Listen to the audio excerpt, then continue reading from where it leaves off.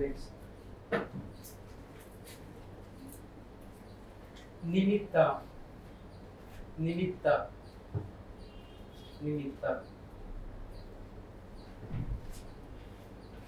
Next.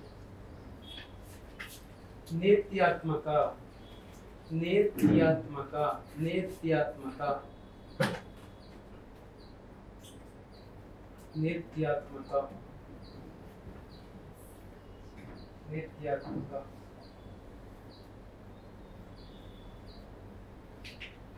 Next.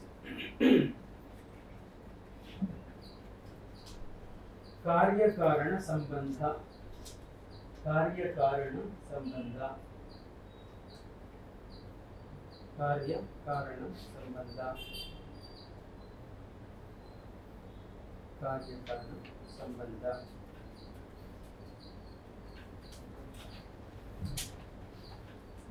Next.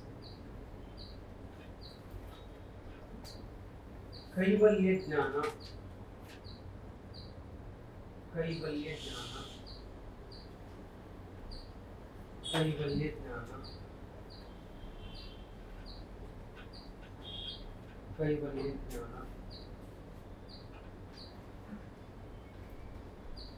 ಸ್ವಪ್ರಜ್ಞ.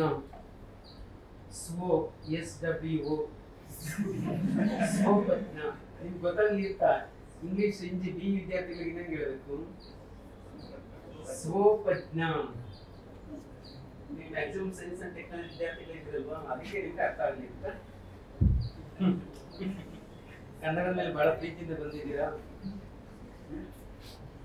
ಸ್ವಪ್ರಜ್ಞ. SWOPAJNA. ಸ್ವಪ್ರಜ್ಞ. ಕೇಳಿದ್ರೆ ಈ ಪದ ಎಂದಾದ್ರೂ ಕೇಳಿದ್ರೆ ಸ್ವಪ್ರಜ್ಞ. Next.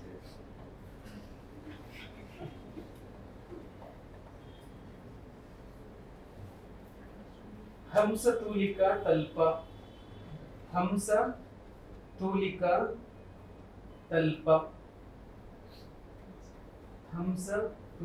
ತಲ್ಪ. Next. ತಲ್ಪ. TALPA. ತಲ್ಪ. ಚರ್ವಿತ ಚರ್ವಣ. ಚರ್ವಿತ ಚರ್ವಣ. ಚರ್ವಿತ TA. ಚರ್ವಿತ ಚರ್ವಣ.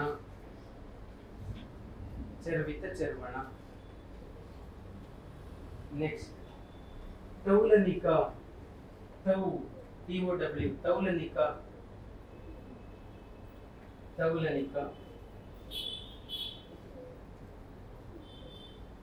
Next. ಸೌಂದರ್ಯ ಸಮೀಕ್ಷೆ.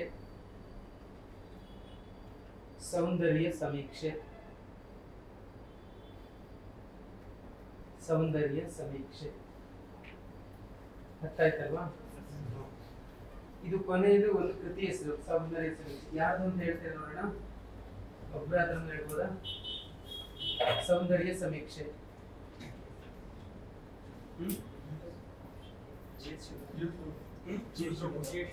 ಕರೆಕ್ಟ್. ಹೌದೇ.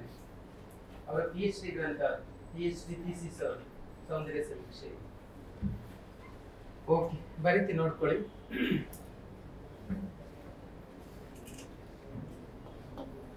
ಬಂದಿದೆ ಅದು ಹೇಳಿದೆ.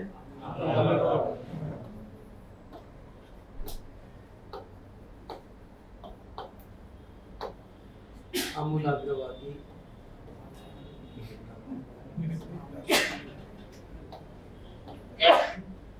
ಒಂದು. ನೆಕ್ಸ್ಟ್.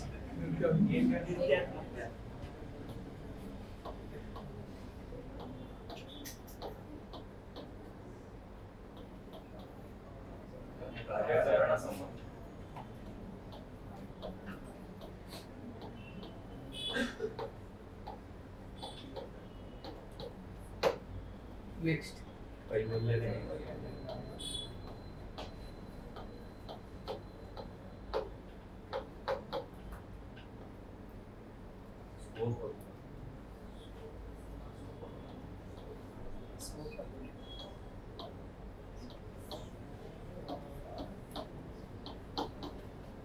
ಸ್ವಪ್ರಜ್ಞತೆ,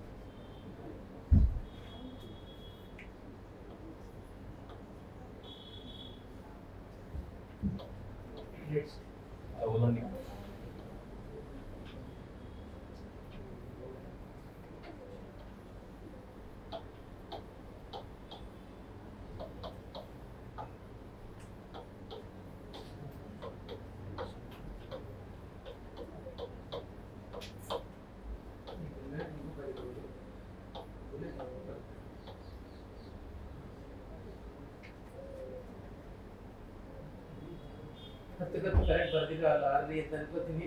ಯಾರೋ ಇದ್ದೀರಾ 10 ಕರೆಕ್ಟ್ ಬರ್ದಿರೋದು? ಒಬ್ಬನೇ ತೀರೆ ಒಬ್ಬಳು ತೀರೆ 9 ಕರೆಕ್ಟ್ ಆಗಿದೆ.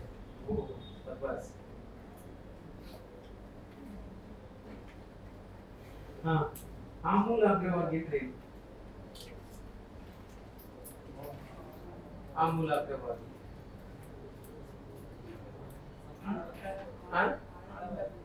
ಹೇಳ್ಬಿಡ್ತೀನಿ ಏನಂದ್ರೆ ಆಳವಾಗಿ,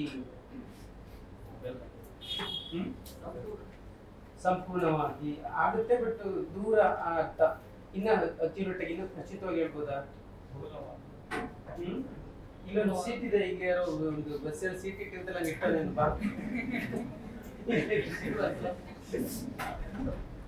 ಬಸ್ಗಳು ಹೆಂಗಿದ್ರೆ ಸೀಟ್ ಹಾಕ್ಬಿಟ್ಟು ಬ್ಯಾಗ್ ಹಾಕ್ಬಿಟ್ಟು ಸುಮ್ಮನೆ ಕೂತಿರ್ತಾರೆ. ಯಾರ ಬಂದಾಗ ನೋಡದೆ ಇರೋದು ಮುಂದಕ್ಕೆ ಹೋಗ್ಲಿ ಅಂತ.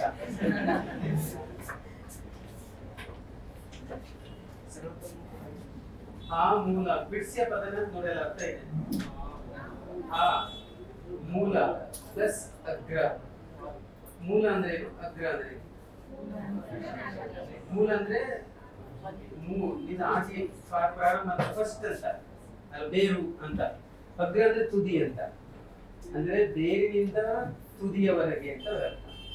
ಆಮೂಲಾಗ್ರವಾಗಿ ಶೋಧಿಸಿದರು, ಆಮೂಲಾಗ್ರವಾಗಿ ವಿಚಾರಿಸಿದರು, ಆಮೂಲಾಗ್ರವಾಗಿ ತನಿಖೆ ನಡೆಸಿದರು ಅಂತಾರಲ್ಲ, ಅಂದ್ರೆ ತಾಳಿನಿಂದ ತುದಿಯವರೆಗೆ ಅಂತ ಆಮೂಲಾಗ್ರವಾಗಿ.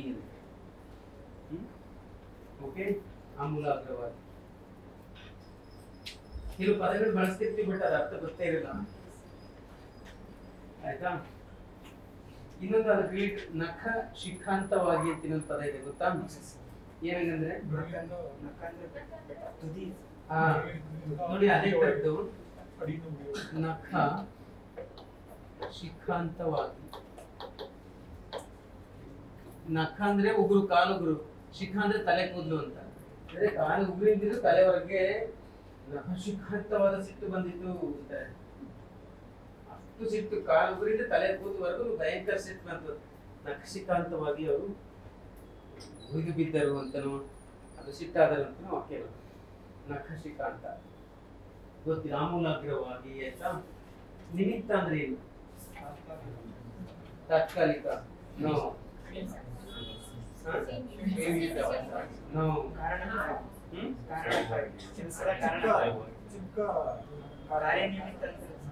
ಕಾರಣ ಅಂತ.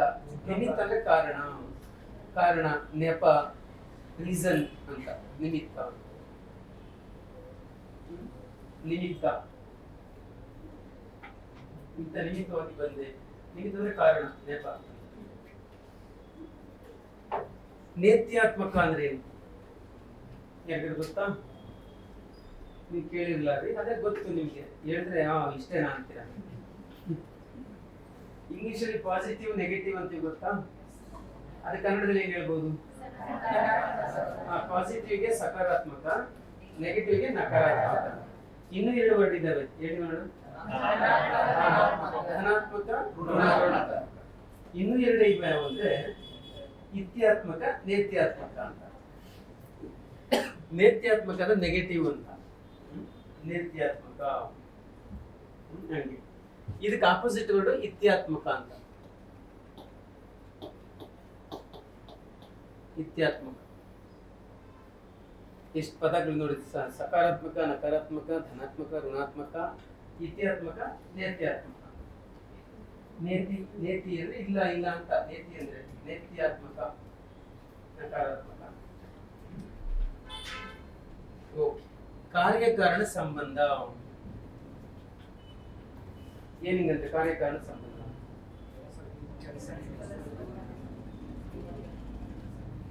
ಕೆಲಸದಿಂದ ಕಾರ್ಯ ಕಾರಣ ಸಂಬಂಧ.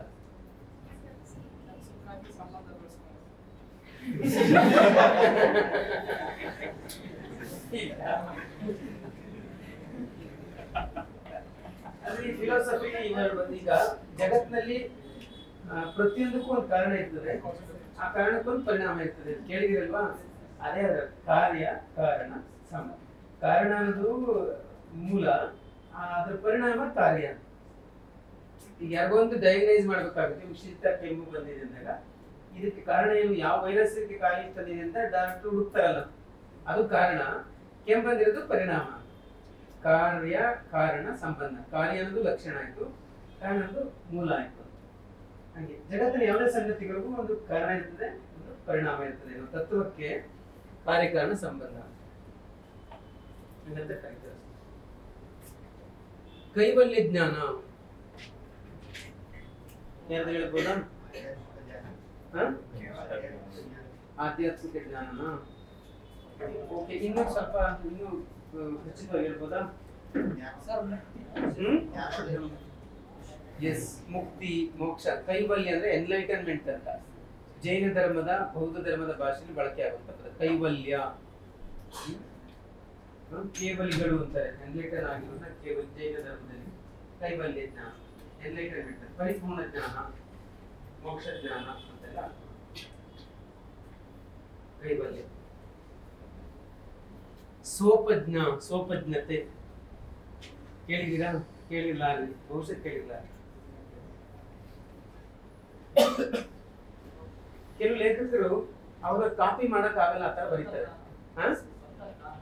ಸ್ವಂತ ಜ್ಞಾನ ಹೇಳ್ಬೋದು. ಇನ್ನು ಅಕ್ಯುರೇಟ್ ಆಗಿ ಹೇಳಕ್ಕೆ ಅಂದ್ರೆ ಕೆಲವು ಲೇಖಕರು ಹೆಂಗಂದ್ರೆ ಕಾಪಿ ಮಾಡಕ್ಕೆ ಆಗಲ್ಲ ಅವ್ರನ್ನ, ಆ ತರ ಅವ್ರದೊಂದು ಒರಿಜಿನಾಲಿಟಿ ಇರ್ತದೆ. ಸಾಚಾತನ ಅಂತಾರಲ್ಲ, ಅದು ಒರಿಜಿನಲ್. ಸ್ವೋಪಜ್ಞ, ಸ್ವೋಪಜ್ಞ ಅಂದ್ರೆ ಅವ್ರ ಸ್ವಂತಿಕೆ ಅಂತ, ಅವ್ರದೇ ಆದ ಒಂದು ಸ್ವಂತಿಕೆ, ಅವ್ರದೇ ಆದ ಒಂದು ಸಾಚಾತನ, ಅವ್ರದೇ ಆದ ಒಂದು ಒರಿಜಿನಾಲಿಟಿ ಅಂತ ಸ್ವೋಪಜ್ಞ. ಈ ದೇವರ ಕಥೆಗಳು, ದೇವರು ಮಹಾದೇವರ ಕಥೆಗಳನ್ನ ನೀವು ಸುಲಭವಾಗಿ ಇನ್ನೊಬ್ರು ಕಾಪಿ ಮಾಡಕ್ಕಲ್ಲ, ಟ್ರಾನ್ಸ್ಲೇಟ್ ಮಾಡಕ್ಕೆ ತುಂಬಾ ಕಷ್ಟ. ಒಂದ್ ರೀತಿ ಒಂದು ಒರಿಜಿನಾಲಿಟಿ ಅಂತ ಸ್ವೋಪಜ್ಞ. ಬೇಂದ್ರೆಯವರ ಪದ್ಯಗಳನ್ನ ಜನಪದ ತರ, ಈಗ ಇನ್ನೂ ಯಾಕ ಬರ್ಲಿಲ್ಲವ ಹುಬ್ಬಳ್ಳಿಯವ, ಚಹಾದ ಜೋಡಿ ಚೂಡಾದ ಅಂಗಾನಿ ನನಗಂದವ, ಇವನ್ನೆಲ್ಲ ನೀವು ಬೇರೆ ಭಾಷೆಗೆ ಹೆಂಗೆ ಟ್ರಾನ್ಸ್ಲೇಟ್ ಮಾಡೋದು? ಅದೊಂದು ಏನೋ ಒರಿಜಿನಾಲಿಟಿ ಇರುತ್ತೆ, ಒಂದು ಸ್ವಂತಿಕೆ ಇರ್ತದೆ ಅಂತ. ಅದು ಸ್ವೋಪಜ್ಞ, ಸ್ವೋಪಜ್ಞತೆ ಅಂತ ಕರೀತಾರೆ.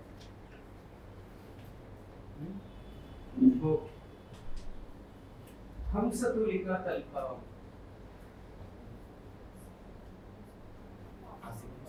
ತಲ್ಪ ಅಂದ್ರೆ ಏನು? ತಲ್ಪ ಅಂದ್ರೆ ಹಾಸಿಗೆ, ಕರೆಕ್ಟ್. ತಲ್ಪ ಅಂದ್ರೆ ಹಾಸಿಗೆ. ಹಂಸತೂಲಿಕ ಅಂದ್ರೆ ಹಂಸದ ತುಪ್ಪುಳಗಳಿಂದ ಮಾಡಿದ ಹಾಸಿಗೆ ಅಂತ. ಹಂಸತೂಲಿಕ ತಲ್ಪ. ಹಂಸದ ತುಪ್ಪುಳ, ತುಪ್ಪುಳ ಅಂದ್ರೆ ಕೂದಲು, ಮೈ ಮೇಲೆ ಗರಿ, ಪುಕ್ಕ, ಅದರಿಂದ ಮಾಡಿರೋ ಹಾಸಿಗೆ. ಅಂದ್ರೆ ತುಂಬಾ ಸೊಫಿಸ್ಟಿಕೇಟೆಡ್ ಅಂತ.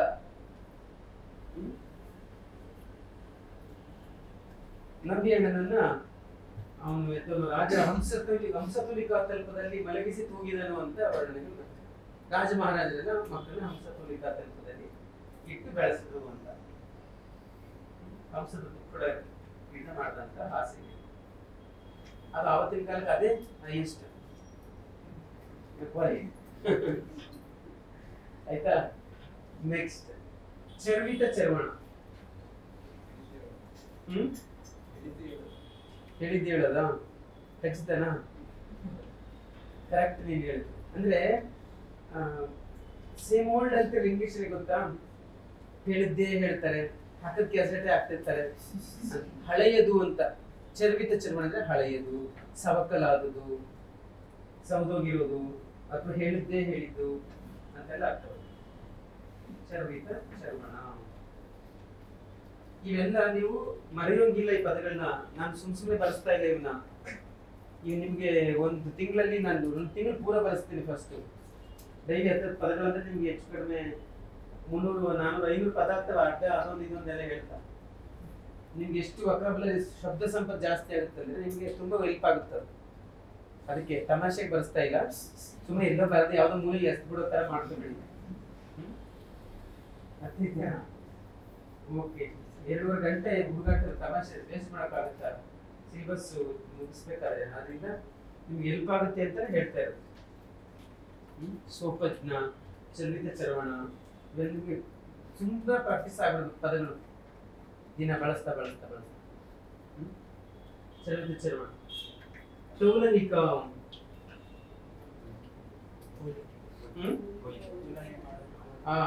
ತೌಲನಿಕ ಅಂದ್ರೆ ತುಲನೆ ಮಾಡುವುದು, ಕಂಪೇರ್ ಮಾಡ್ತಿರಲ್ಲ, ತೌಲನಿಕ.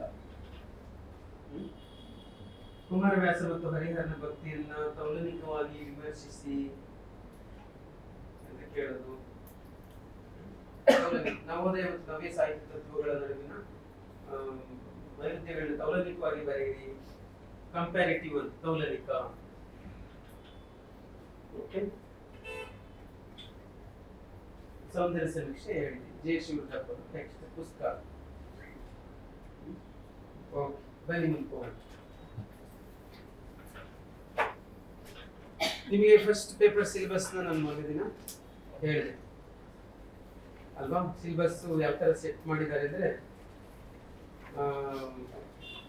ಒಂದು ಪೇಪರ್ಲಿ ಭಾಷೆ, ಸಾಹಿತ್ಯ, ಮೀಮಾಂಸೆ, ಸಂಸ್ಕೃತಿ 4 ಟಾಪಿಕ್ ಇಟ್ಟಿದ್ದಾರೆ ಅಂತ ಹೇಳಿದೆ. ಎಷ್ಟು ಚೆನ್ನಾಗಿದೆ ಅಂತ.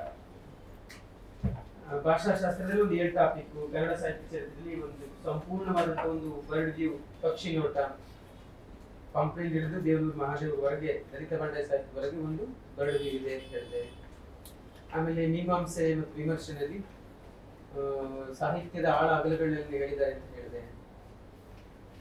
ಮತ್ತೆ ಕಲ್ಚರಲ್ ಹಿಸ್ಟರಿ ಆಫ್ ಕರ್ನಾಟಕದ ಸಂಸ್ಕೃತಿಗೆ ಇಲ್ಲಿನ ರಾಜಮನೆತನಗಳು ಮತ್ತು ಧರ್ಮಗಳು ಏನ್ ಕೊಡುಗೆ ಕೊಟ್ಟಿದ್ದಾರೆ ಅಂತ ಹೇಳಿದೆ. ಫಸ್ಟ್ ಪೇಪರ್ 4 ಪೋರ್ಷನ್ ಇತ್ತು ಅಂತ ಹೇಳಿದೆ. 2ನೇ ಪೇಪರ್ ಅಲ್ಲಿ ಇಲ್ಲಿ ಏನು ಬಿ ಮತ್ತು ಸಿ ನಲ್ಲಿ ಬರ್ತದೆ, ಸೆಕ್ಷನ್ ಏನಲ್ಲಿ ಬಿ ಅಂಡ್ ಸಿ ನಲ್ಲಿ ಅದು ಸಂಪೂರ್ಣ ಇದೆ ಅಂತ ಹೇಳಿದೆ ಅಲ್ವಾ? ಅಷ್ಟೇ ಹೇಳಿದ್ದೆ. ಈಗ ಮತ್ತೊಂದು ಹೇಳೋ ಅಗತ್ಯ ಇದೆಯಾ? ಈಗ ಸಿಲೆಬಸ್ ಕಾಪಿ ಕೈ ಕೊಟ್ಟಿದ್ದೀನಿ. ಸೆಕ್ಷನ್ ಏನಲ್ಲಿ ಪ್ರಾಚೀನ ಮತ್ತು ಪ್ರಾಚೀನ ಕನ್ನಡ ಸಾಹಿತ್ಯದಲ್ಲಿ ಪಂಪನ, ವಿಕ್ರಮಾರ್ಜುನ 2 ಚಾಪ್ಟರ್ ಇಟ್ಟಿದ್ದಾರೆ, 12 ಮತ್ತು 13ನೇ ಆಶ್ವಾಸ. ಫಸ್ಟ್ ಪೇಪರ್ ಅಲ್ಲಿ ನಾವು ಪಂಪನ ಪೂರ ಓದ್ತೀವಿ, ಆದಿಪುರಾಣ ಮತ್ತು ವಿಕ್ರಮಾರ್ಜುನ ವಿಜಯ ಪೂರ ಓದ್ತೀವಿ. ಅದು ನಿಮ್ಗೆ ಪೂರ ಎಕ್ಸ್ಪ್ಲೇನ್ ಮಾಡ್ತೀನಿ ನಾನು. ಅದು ಬಂದ ರೀತಿ ಓವರ್ ಆಲ್ ಆಗಿ. ಬಟ್ ಸೆಕೆಂಡ್ ಪೇಪರ್ ಹೆಂಗೆ ಅಂದ್ರೆ ಪ್ರಾಕ್ಟಿಕಲ್, ಅದು 2 ಚಾಪ್ಟರ್ನ ಓದಲೇಬೇಕು. ಆ ತರ ಪದ್ಯಗಳನ್ನೇ ಓದ್ಬೇಕು ಹಂಗಿಟ್ಟಿದ್ದಾರೆ. ಆಮೇಲೆ ಒಡ್ಡರಾಧನೆ ಅಂತ ಕಥೆಗಳಿದ್ದಾವೆ. ಅದ್ರಲ್ಲಿ 2 ಕಥೆಗಳು, ಸುಕುಮಾರ ಸ್ವಾಮಿ ಕಥೆ ಮತ್ತು ವಿದ್ಯುಚ್ಛೋಧನೆ ಮನಸ್ಸಿಗೆ ಕಥೆ ಅಂತ ಇಟ್ಟಿದ್ದಾರೆ. ಇನ್ನು ಮಧ್ಯಕಾಲೀನ ಕನ್ನಡ ಸಾಹಿತ್ಯ ಅಂದಾಗ ವಚನ ಕಮಟ ಅಂತ ಟೆಕ್ಸ್ಟ್ ಇದೆ, ನಂಬಿಯಳು ರಗಳೆ ಅಂತ ಟೆಕ್ಸ್ಟ್ ಇದೆ ಹರಿಹರದ್ದು. ಆಮೇಲೆ ಕುಮಾರವ್ಯಾಸನ ಕರ್ಣಪರ್ವ ಇಟ್ಟಿದೆ. ಫಸ್ಟ್ ಪೇಪರ್ ಕುಮಾರವ್ಯಾಸನನ್ನು ನಾವು ನಿಮ್ಗೆ ಇಡೀ ಪೂರ ಸ್ಟೋರಿ ಹೇಳ್ತೀವಿ ಫಸ್ಟ್ ಪೇಪರ್, ಅವನು ಕರ್ನಾಟಕ ಕಥಾ ಮಂದಿರ. ಬಟ್ 2ನೇ ಪೇಪರ್ ಕರ್ಣಪರ್ವನ ಪದ್ಯಗಳೇ ಓದ್ಬೇಕು, ಆತರ ಇಟ್ಟಿದ್ದಾರೆ. ಫಸ್ಟ್ ಪೇಪರ್ ಬಸವಣ್ಣ ಅಕ್ಕ ಅವ್ರನ್ನ ಓವರ್ ಆಗಿ ಹೇಳ್ತೀವಿ. ಬಟ್ ಸೆಕೆಂಡ್ ಪೇಪರ್ ನಲ್ಲಿ ಒಂದು 50 ಜನ ವಚನಕಾರರನ್ನ ಸೇರಿಸಿ ವಚನ ಕಮಟದ ಟೆಕ್ಸ್ಟ್ ಇಟ್ಟಿದ್ದಾರೆ. ಆತರ ಫಸ್ಟ್ ಪೇಪರ್ ಹರಿಹರನ ಓವರ್ ಆಗಿ ಹೇಳ್ತೀವಿ, ಸೆಕೆಂಡ್ ಪೇಪರ್ ನಲ್ಲಿ ಹರಿಹರನ ಒಂದು ಟೆಕ್ಸ್ಟ್ ನಂಬಿಯಳು ರಗಳೆ ಅಂತ ಟೆಕ್ಸ್ಟ್ ಇಟ್ಟಿದ್ದಾರೆ. ಹಂಗೆ ಭರತೇಶ ವೈಭವ ರತ್ನಾಕರ ಬಂದಿದೆ. ಫಸ್ಟ್ ಪೇಪರ್ ಅಲ್ಲಿ ಹೇಳಿರ್ತೀವಿ, ಸೆಕೆಂಡ್ ಪೇಪರ್ ಸೇಮ್ ರಿಪೀಟ್ ಆಗುತ್ತೆ. ಈ ತರ ಸೆಕ್ಷನ್ ಎ ನಲ್ಲಿ ಎ ಬಿ ಅಂತ ಹೇಳಿದ್ದೀನಿ ಅಲ್ವಾ? ಎ ಸೆಕ್ಷನ್ ಎ ನಲ್ಲಿ, ಮತ್ತೆ ಬಿ ಸೆಕ್ಷನ್ ಎ ನಲ್ಲಿ ಬಿ ಆಧುನಿಕ ಕನ್ನಡ ಸಾಹಿತ್ಯ ಅಂತ ಹೇಳಿದ್ದೀನಿ. ಆಧುನಿಕ ಕನ್ನಡ ಸಾಹಿತ್ಯ ಓಕೆ. ಸೆಕ್ಷನ್ ಎ ಬಿ ಪ್ರಾಚೀನ ಮತ್ತು ಮಧ್ಯಕಾಲ ಕನ್ನಡ ಸಾಹಿತ್ಯ. ಇನ್ನು ಸೆಕ್ಷನ್ ಬಿ ನಲ್ಲಿ ಎ ಆಧುನಿಕ ಕನ್ನಡ ಸಾಹಿತ್ಯ ಮತ್ತು ಬಿ ಜನಪದ ಸಾಹಿತ್ಯ ಅಂತ ಇದೆ ಸಿಲೆಬಸ್. ನೋಡಿದಿರಲ್ವಾ ಸಿಲೆಬಸ್ ಕಾಪಿ ಇದೆ ತಾನೆ? ನಿಮ್ಗೆ ಅದು ತುಂಬಾ ಚೆನ್ನಾಗಿ ಗೊತ್ತಿರಬೇಕು ಸಿಲೆಬಸ್. ಆಧುನಿಕ ಕನ್ನಡ ಸಾಹಿತ್ಯದಲ್ಲಿ 3 ಕಾದಂಬರಿ ಇದಾವೆ. ಬೆಟ್ಟದ ಜೀವ, ಒಡಲಾಳ, ಮಾಧವಿ. ಮತ್ತೆ ಸಣ್ಣ ಕಥೆಗಳು ಒಂದು ಟೆಕ್ಸ್ಟ್ ಇದೆ. ಹೊಸಗನ್ನಡ ಕವಿತೆ ಒಂದು ಟೆಕ್ಸ್ಟ್ ಇದೆ. ಸಣ್ಣ ಕಥೆಗಳು 24 ಕಥೆಗಳಿದಾವೆ ಎಲ್ಲಾ ಲೇಖಕರದ್ದು. ಹೊಸಗನ್ನಡ ಕವಿತೆ ಎಲ್ಲಾ ಲೇಖಕರದ್ದು 100 ಪದ್ಯಗಳಿದ್ದಾವೆ. ಇನ್ನುಳಿದಂತೆ ತುಘಲಕ್ ನಾಟಕ ಗಿರೀಶ್ ಕಾರ್ನಾಡ್ದು, ಶೂದ್ರ ತಪಸ್ವಿ ಕುವೆಂಪು ನಾಟಕ ಇದೆ, ಮತ್ತು ದೇವರು ಅಂತ ಒಂದು ವಿಚಾರ ಸಾಹಿತ್ಯ ಕೃತಿ ಇದೆ. ಏನ್ ನೋಡ್ತಿದ್ದಾರೆ ಇಷ್ಟು ಆಧುನಿಕ ಕನ್ನಡ ಸಾಹಿತ್ಯ ಇಟ್ಟಿದ್ದಾರೆ. ಇನ್ನು ಸೆಕ್ಷನ್ ಬಿ ನಲ್ಲಿ ಬಿ ಜನಪದ ಸಾಹಿತ್ಯ, ಅದ್ರ 5 ಟೆಕ್ಸ್ಟ್ ಇಟ್ಟಿದ್ದಾರೆ. ಗಾದೆ, ಒಗಟು, ಕತೆ, ಗೀತೆ ಅಂತ 5 ಟೆಕ್ಸ್ಟ್ ಇಟ್ಟಿದ್ದಾರೆ ಅಂತ ಹೇಳಿ. ಈ ಇದಕ್ಕೆ ಸಂಬಂಧಪಟ್ಟಂಗೆ ನಾವು ನಿಮ್ಗೆ notes A to Z notes ಕೊಡ್ತೀವಿ ಎಲ್ಲ ಚಾಪ್ಟರ್ಗಳು. ನಿಮ್ಗೆ ಏನು ಸಾಕು ನೋಟ್ಸ್ ಇದೆ ಕೊಡ್ತೀವಿ. ಒಂದು ಕಾಲಕ್ಕೆ ಅಷ್ಟೇ ಸಾಕಾಗಿತ್ತು, ಬರೀ ನೋಟ್ಸೇ ಸಾಕಾಗಿತ್ತು. ಸುಮಾರು 7-8 ವರ್ಷಗಳ ಕಾಲ ನಾನು ಬರೆದಂತ ನೋಟ್ಸ್ ಕನ್ನಡ ಸಾಹಿತ್ಯ ಲೋಕವನ್ನ, ಕನ್ನಡ ಸಾಹಿತ್ಯ ವಿದ್ಯಾರ್ಥಿಗಳನ್ನ ತೃಪ್ತಿಪಡಿಸಿದೆ, ಸ್ಯಾಟಿಸ್ಫೈ ಮಾಡಿದೆ. ಅಷ್ಟೇ ಸಾಕಾಗಿತ್ತು ಅವ್ರಿಗೆ ಎಕ್ಸಾಮ್ ಪಾಸ್ ಆಗುತ್ತೆ. ಬಟ್ ಈಗ ಏನಾಗಿದೆ, ಸ್ವಲ್ಪ ಆಳವಾಗಿ ಕ್ವಶನ್ ಕೇಳ್ತಾರೆ, ಸ್ವಲ್ಪ ಟ್ವಿಸ್ಟ್ ಮಾಡ್ತಾರೆ. ಆಮೇಲೆ ನಾನು ನೋಟ್ಸ್ ಬರೆದಿದ್ದು 2011ನೇ ಇಸ್ವಿನಲ್ಲಿ, 10 ವರ್ಷ ಆಗಿದೆ. ಅದಕ್ಕೆ ಏನ್ ಮಾಡ್ತೀವಿ ಅಂದ್ರೆ ಸ್ವಲ್ಪ ಟೆಕ್ಸ್ಟ್ ಬುಕ್ ನೀವು ಓದ್ಬೇಕು ಅಂತ ಟೆಕ್ಸ್ಟ್ ಬುಕ್ ಕೂಡ ಕೊಡ್ತೀವಿ, ರೆಫರ್ ಮಾಡಿ ಇಂಥ ಪುಸ್ತಕ ಓದಿ ಅಂತ ಲಿಸ್ಟ್ ಕೂಡ ಕೊಡ್ತೀವಿ. ಅದನ್ನು ನೀವು ಓದ್ಬೇಕು, ಸ್ವಲ್ಪ ಜಾಸ್ತಿ ಮಾರ್ಕ್ಸ್ ಬರಬೇಕು ಅಂದ್ರೆ ನೋಟ್ಸ್ ಜೊತೆಗೆ ಟೆಕ್ಸ್ಟ್ ಬುಕ್ ಓದಬೇಕು. ನೋಟ್ಸ್ ಹೆಂಗಿರ್ತದೆ ಅಂದ್ರೆ ನಿಮಗೆ ಪ್ರಶ್ನೆಗೆ ಉತ್ತರ ಆ ತರ ಇರ್ತದೆ. ಪಂಪನ ಕರ್ಣ, ಪಂಪನ ಕಾವ್ಯದಲ್ಲಿ ವೀರರಸ, ಪಂಪನ ಆದಿಪುರಾಣದಲ್ಲಿ ನೀಲಾಂಜನ ನೃತ್ಯ ಪ್ರಸಂಗ ಹಿಂಗಿರ್ತದೆ. ಬಸವನ ವಚನಗಳಲ್ಲಿ ಭಕ್ತಿ, ಅಕ್ಕನ ವಚನಗಳಲ್ಲಿ ಶರಣಸ್ಥಿತಿ ಲಿಂಗಪತಿ ಭಾವ, ಈ ತರ ಕ್ವಶನ್ಸ್ ಆನ್ಸರ್ಸ್, ಪ್ರಶ್ನೆ ಉತ್ತರ, ಪ್ರಶ್ನೆ ಹಿಂಗಿದೆ ನೋಟ್ಸ್ ಅಲ್ಲಿ ರೆಡಿಮೇಡ್ ಅದು. ಆಯ್ತಾ? ಟೆಕ್ಸ್ಟ್ ಬುಕ್ ಅಲ್ಲಿ ಆದ್ರೆ ಏನಾಗುತ್ತೆ, ನೀವು ಸ್ವಲ್ಪ ಬೇರೆ ಬೇರೆ ತರ ಥಿಂಕ್ ಮಾಡೋದಕ್ಕೆ ಆಪ್ಷನ್ ಇರ್ತದೆ. ಆಮೇಲೆ ಇನ್ನೂ ಮಲ್ಟಿ ಡೈಮೆಂಡ್ ಅಂದ್ರೆ ಬೇರೆ ಬೇರೆ ಬಹುಮುಖಿ ಆಯಾಮದಲ್ಲಿ ನಿಮಗೆ ಅವ್ರು ವಿಶ್ಲೇಷಣೆ ಮಾಡಿರ್ತಾರೆ, ಅದರ ನಿಮಗೆ ಉಪಯೋಗ ಇರ್ತದೆ. ಅದಕ್ಕೋಸ್ಕರ ಟೆಕ್ಸ್ಟ್ ಬುಕ್ಸ್ ತಗೋಬೇಕು. ಒಂದು 5 ವರ್ಷದಿಂದ ನೀವು ಏನು ಬೇಡ ಬರೀ ನೋಟ್ಸ್ ಓದ್ಕೊಳ್ಳಿ ಸಾಕು ಅಂತ ಹೇಳ್ತಿದ್ದೆ ನಾನು. ಬಟ್ ಈಗ ಒಂದು ಗ್ಯಾರಂಟಿ ಹೇಳ್ತೀನಿ, ಈ 3.5 ತಿಂಗಳು ಪಾಠ ಕೇಳಿ ಇಮಿಡಿಯೇಟ್ ಆಗಿ ಮೇನ್ಸ್ ಬರೆಯೋದಾದ್ರೆ ನಿಮ್ಗೆ ಯಾವ ಟೆಕ್ಸ್ಟ್ ಬೇಕಾಗಿಲ್ಲ. ಇಮಿಡಿಯೇಟ್ 3.5 ತಿಂಗಳು ಪಾಠ ಕೇಳ್ಬಿಟ್ಟು ದಿಢೀರ್ ಮೇನ್ಸ್ ಎಕ್ಸಾಮ್ ಎಲ್ಲರಿಗೂ ಕೊಡ್ತಾರೆ ಅಂದ್ರೆ ನಿಮ್ಗೆ ಬೇಕಾಗೇ ಇಲ್ಲ. ಅಷ್ಟು ಚೆನ್ನಾಗಿ ಸಿಲೆಬಸ್ ಕವರ್ ಮಾಡ್ಕೊಡ್ತೀವಿ. ಆದ್ರೆ ಹಂಗಿಲ್ವಲ್ಲ ಕಂಡೀಷನ್. ಈ ಪಾಠ ಮುಗಿದಕ್ಕೆ ಮೇನ್ಸ್ಗೆ ಯಾರು ನೀವು ಮೇನ್ಸ್ ಬರೆದಿರ್ತೀವಿ, 1 ವರ್ಷ ಆಗುತ್ತೆ, ಕೆಲವ್ರಿಗೆ 2 ವರ್ಷ ಆಗುತ್ತೆ, ಕೆಲವ್ರಿಗೆ 3 ವರ್ಷ ಆಗುತ್ತೆ. ಆಗ ನಾನು ಹೇಳಿದ್ರೆ ನೆನಪಿರ್ತದ? ಅದಕ್ಕೆ ಟೆಕ್ಸ್ಟ್ ಬುಕ್ ಬೇಕು ಅಂತ ಹೇಳಿ ರೆಕಾರ್ಡ್ ಮಾಡಿ ಮಡಿಕೊಡ್ತೀವಿ ಅಂತ ಮಾತ್ರ ಯಾರು ಹೇಳೋದಿಲ್ಲ. ರೆಕಾರ್ಡ್ ಮಾಡಿ ಮಡಿಕೊಡ್ತೀವಿ ಅಂತ ಮಾತ್ರ ಹೇಳೋಂಗಿಲ್ಲ, ರೆಕಾರ್ಡ್ ಮಾಡ್ಕೋಬಾರ್ದು ಯಾರು. ಆಯ್ತಾ? ಓಕೆ. ಕೆಲವರಿಗೆ ಆ ಥರದ ಚಟಗಳಿರ್ತವೆ. ಚಟ ಅವು ಹೆಂಗಿದ್ರೆ, ಆಮೇಲೆ ಮನುಷ್ಯನ ಸ್ವಭಾವ ಹೆಂಗೆ, ನೀವು ಇಲ್ಲಿ ರೆಕಾರ್ಡ್ ಆಗ್ತಿದೆ ಅಂತ ಇಟ್ರೆ ಅದು ತಲೆಯಲ್ಲಿ ರೆಕಾರ್ಡ್ ಆಗಲ್ಲ. ನೀವು ಬೇಕಾದ್ರೆ ಕ್ರಾಸ್ ಚೆಕ್ ಮಾಡಿ. ನಾನು ವಾಜಿರಾಮನ್ ಡ್ರೈವಿನಲ್ಲಿ 2010-11 ಓದುವಾಗ ಸಿಸ್ಯಾಟ್ ಸ್ವಲ್ಪ ಕಷ್ಟ ಆಗ್ತಿತ್ತು. ಅದಕ್ಕೆ ಇನ್ನೊಂದ್ಸರಿ ಕೇಳಿಸ್ಕೊಳ್ಳೋಣ ಅಂದ್ಬಿಟ್ಟು ನಾನು ಮೊಬೈಲ್ ರೆಕಾರ್ಡ್ ಮಾಡ್ಕೊತಿದ್ದೆ. ಆದ್ರೆ ಮೈಂಡ್ ಎಷ್ಟು ಸೋಮಾರಿ ಅಂದ್ರೆ, ಈಗ ರೆಕಾರ್ಡ್ ಆಗ್ತಿದೆ ಅಂದ್ರೆ ಮನೆಗೆ ಕೇಳ್ಕೊಳ್ಳೋಣ 2.5 ಗಂಟೆ ಕೂತ್ಕೊಂಡು ಕ್ಲಾಸ್ ಕೇಳಿ ಮತ್ತು ಮನೇಲಿ ಕೇಳಬೇಕು ಅಂದ್ರೆ ದಟ್ಟ ಅಂತಾನೆ.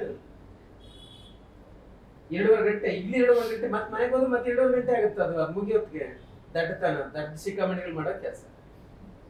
ಈಗ ರೆಕಾರ್ಡ್ ಆಗ್ತಿಲ್ಲ ಅಂದಾಗ ನೀವು ನಿಮ್ಮ ಫುಲ್ ಹಾರ್ಟ್ ಅಥವಾ ಫುಲ್ ಮನ್ಸ್ ಕೊಟ್ಟು ಕೇಳ್ತೀರಾ, ಒಂದ್ ನಿಮಿಷ ವೇಸ್ಟ್ ಆಗ್ಬಾರ್ದು. ಏನ್ ಹೇಳ್ಬಿಡ್ತಾರೋ ಎಲ್ಲ ಅಲ್ಲೆಲ್ಲ ನೋಟ್ ಮಾಡ್ಕೊಳ್ಳೋಣ ಅಂತ ಮಾಡ್ಕೊಳ್ತೀರಾ, ಅದು ಉಪಯೋಗ. ಇಲ್ಲಿ ರೆಕಾರ್ಡ್ ಆಗ್ತಿದ್ರೆ ಇಲ್ಲಿ ಮಾತ್ರ ರೆಕಾರ್ಡ್ ಆಗಲ್ಲ. ಕಾಸು ಕೇಳು, ತಲೆನು ಗೋಲ್ಡ್. ಆಮೇಲೆ ನೀವು ರೆಕಾರ್ಡ್ ಮಾಡಿದಲ್ಲಿ ಏನ್ ಪಕ್ಕ ಉಳ್ಕೊಳುತ್ತೆ ಅಂತೇಳಿ ಇಲ್ಲ, ಏನಾದ್ರೂ ಆಗ್ಬೋದು. ಹಾಗಾಗಿ ಏನು ಯಾರು ರೆಕಾರ್ಡ್ ಮಾಡೋದೇ ಬೇಡ, ಚೆನ್ನಾಗಿ ಕೇಳಿಸ್ಕೊಳ್ಳಿ ಸರ್, ಚೆನ್ನಾಗಿ ಕೇಳಿಸ್ಕೊಳ್ಳಿ. ಅಲ್ಲಿ ನಿಮ್ಮದೇ ಒಂದು ಶಾರ್ಟ್ ಹ್ಯಾಂಡ್ ಅಲ್ಲಿ ಮೀನ್ಸ್ ನೋಟ್ಸ್ ಮಾಡ್ಕೋತಾ ಪಾಯಿಂಟ್ಸ್ ಹಾಕೋತಾ ಹೋಗಿ. ಓಕೆ, ಈಗ ಡೈರೆಕ್ಟ್ ಸಬ್ಜೆಕ್ಟ್ಗೆ ಬಂದ್ಬಿಡಿ.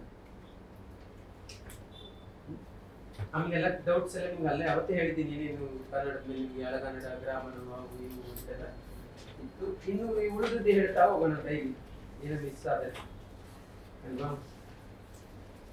ಬನ್ನಿ, ಫಸ್ಟ್ ನಿಮ್ಗೆ ಸಾಹಿತ್ಯ ಎಂದರೇನು?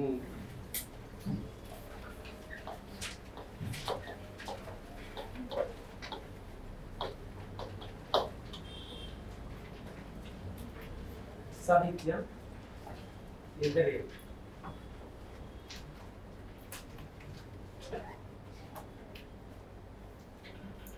ಹೇಳಿ ಯಾರಾದ್ರು.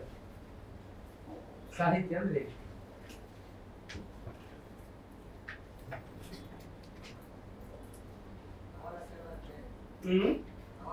ನವರಸಗಳ ಅಧ್ಯಯನ. ಓಕೆ, ಆಯ್ತು, ಅಕ್ಸೆಪ್ಟ್ ಮಾಡ್ಕೊಳ್ಳೋಣ. ಭಾಷೆಯ ಪರಿಪೂರ್ಣ ಭಾಗ, ಪರಿಪೂರ್ಣ ರಸದ ಭಾಗ. ಭಾಷೆಯ ಪರಿಪೂರ್ಣ ರಸದ ಭಾಗ ಸಾಹಿತ್ಯ ಅಂತನಾ? ಓಕೆ, ಆಯ್ತು, ಅಕ್ಸೆಪ್ಟ್ ಮಾಡ್ಕೊಳ್ಳೋಣ. ಇನ್ನೇನು ಹೇಳ್ತೀವಿ ಬೇರೆಯವರು? ಸಾಹಿತ್ಯ ಎಂದರೇನು? ಒಬ್ಬ ಯಾರೋ ವಿದ್ಯಾರ್ಥಿ ಸರ್ ಪಾಸ್ ಆಗಿರೋ ಅವರ ಹೆಸರು ಸಾಹಿತ್ಯ ಅಂತಾನೆ. ಯಾರು ಆ ಕಡೆ ಗದಗ ಸೈಡ್ ಆ ಕಡೆ ಸಾಹಿತ್ಯ ಅಂತಾನೆ ಹೆಸರು. ಓಕೆ, ಹೇಳಿ ಸಾಹಿತ್ಯ ಅಂದ್ರೆ ಕಾವ್ಯಗಳ ಅಧ್ಯಯನ. ಅಧ್ಯಯನ ಮೇನ್ ಕ್ರಿಯಾಪದ ಇತ್ತು, ನಾವೀಗ ನಾಮಪದ ಸಾಹಿತ್ಯ ಅಂದ್ರೆ ಏನು ಕೇಳ್ತಾ ಇದ್ದೀವಿ. ಕಾವ್ಯಗಳು ಅಂತ ಹೇಳ್ಬೋದಾ? ಅಷ್ಟೇ ಹೇಳ್ಬೋದು, ಬೇಕಾದ್ರೆ ಕಾವ್ಯ ಅಂತ ಹೇಳ್ಬೋದು.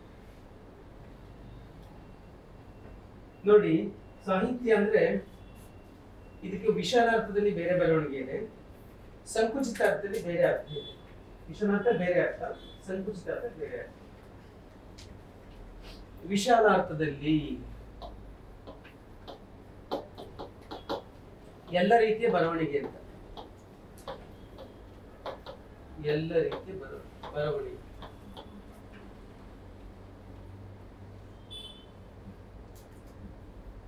ಏನೇ ಬರೀರಿ ನೀವು, ಅದು ಸಾಹಿತ್ಯ.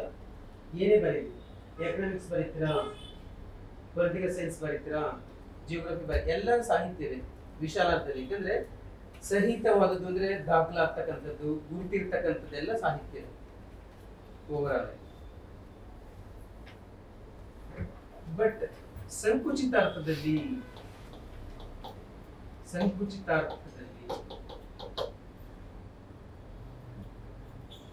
ರಸವತ್ತಾದ ಬರವಣಿಗೆ,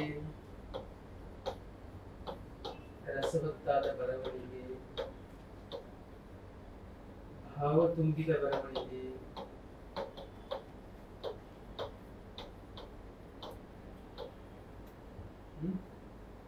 ಅಲಂಕಾರಯುಕ್ತವಾದ ಬರವಣಿಗೆ ಅಂತೆಲ್ಲ ಹೇಳ್ಬೋದು.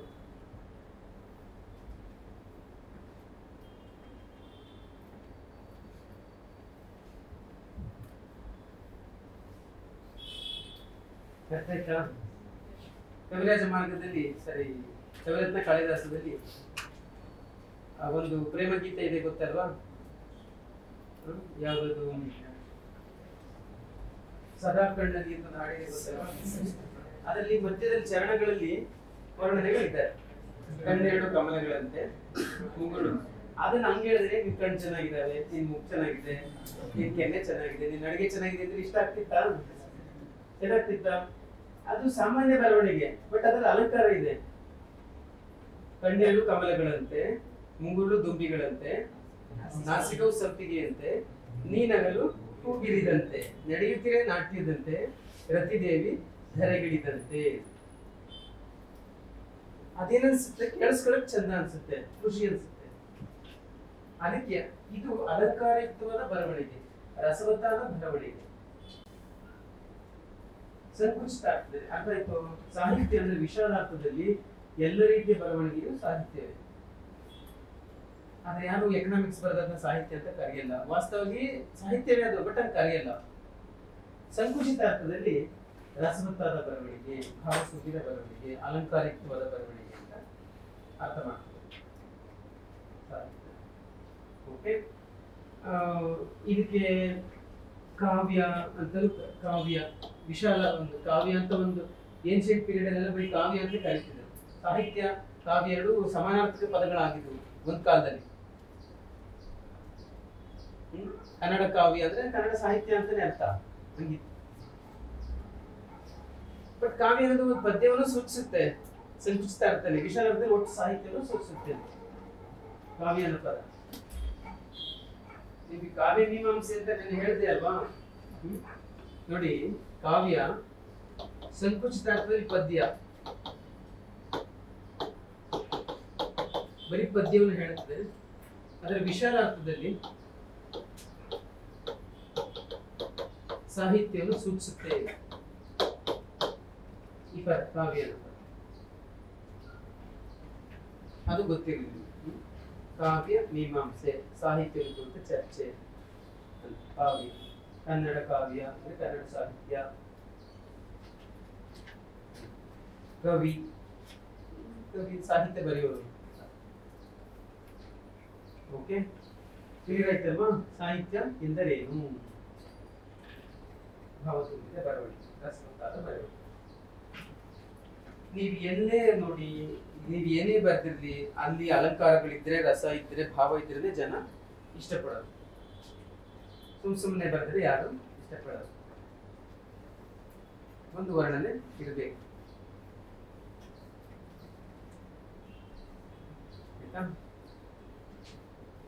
ಓಕೆ, ಮುಂದೆ ಹೇಳ್ತೀನಿ ಆ ವರ್ಣನೆಗಳೆಲ್ಲ ನೀವು ಕಲಿತೀರಾ, ಎಷ್ಟು ಅಲಂಕಾರಗಳಿದೆ ಅಂತ. ಅದನ್ನ ಈಗ ಹೇಳೋದೇನು ಬೇಡ. ಈಗ ನೆಕ್ಸ್ಟ್ ಕ್ವಶನ್, ಸಾಹಿತ್ಯ ಅಂದ್ರೆ ಏನು ಅಂತ ಗೊತ್ತಾಯ್ತಲ್ವಾ? ಈಗ ಇಂತಹ ಸಾಹಿತ್ಯ ಕನ್ನಡದಲ್ಲಿ ಎಂದಿನಿಂದ ಪ್ರಾರಂಭವಾಯಿತು ಅದನ್ನ ನೋಡೋಣ. ಯಾವಾಗಿಂದ ಬರವಣಿಗೆ ಶುರುವಾಯಿತು? ಹಿಂಗೆ ವಿಶಾಲಾರ್ಥದಲ್ಲಿ ಯಾವಾಗಿಂದ ಶುರುವಾಯಿತು, ಸಂಕುಚಿತ ಅರ್ಥದಲ್ಲಿ ಯಾವಾಗಿಂದ ಶುರುವಾಯಿತು ಅಂತ ನೋಡೋದಾದ್ರೆ, ಫಸ್ಟ್ ಎವಿಡೆನ್ಸ್ ಯಾವುದು? ಹಲ್ಮಿಡಿ ಶಾಸನ. ಎಸ್,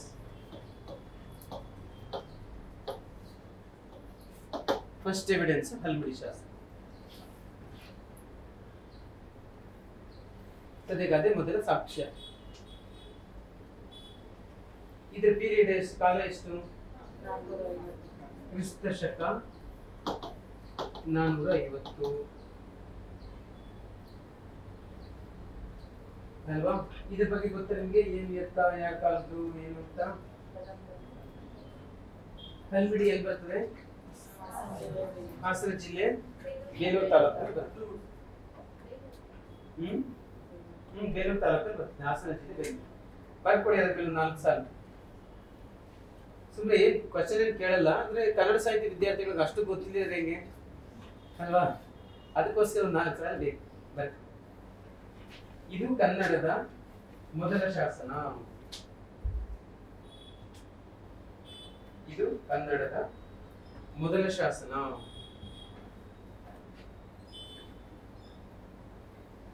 ಕದಂಬರ ಕಾಲದ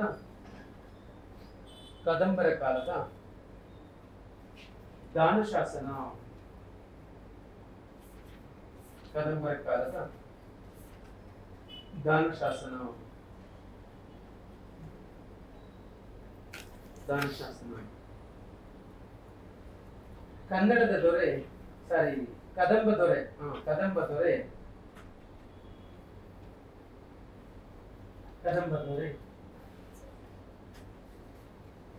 ಕಾಕುತ್ಸವರ್ಮನು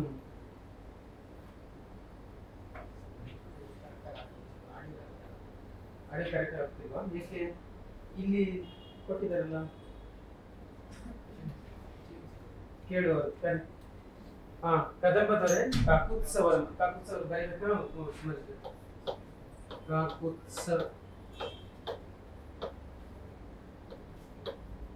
ಕಾಕುತ್ಸವರ್ಮನು ವಿಜಾರಸ ಎಂಬುವವನಿಗೆ ವಿಜಾರಸ ಕದಂಬದೊರೆ ಕಾಕೋತ್ಸವರ ಮನೆ ವಿಜಾರಸ ಎಂಬುವನಿಗೆ ಮೂಳಿವಳ್ಳಿ ಮತ್ತು ಪಲ್ಮಿಡಿ ಮೂಳಿವಳ್ಳಿ ಮತ್ತು ಪಲ್ಮಿಡಿ ಮೂಳಿವಳ್ಳಿ ಮತ್ತು ಪಲ್ಮಿಡಿ ಎಂಬ ಹಳ್ಳಿಗಳನ್ನು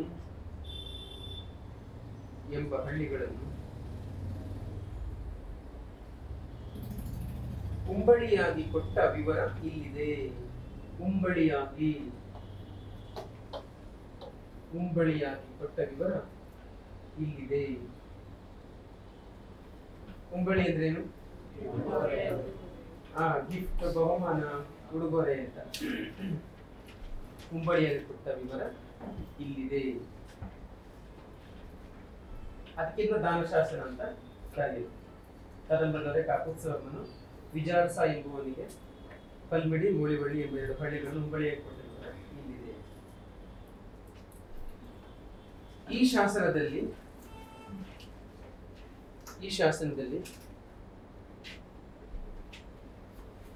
ಒಟ್ಟು 16 ಸಾಲುಗಳಿದ್ದು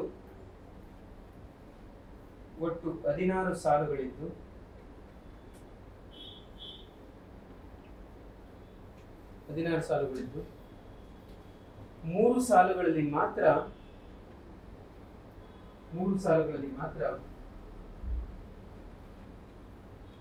ಕನ್ನಡವನ್ನು ಬಳಸಲಾಗಿದೆ.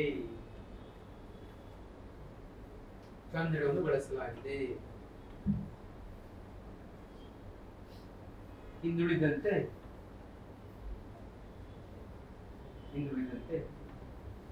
ಇಡೀ ಶಾಸನ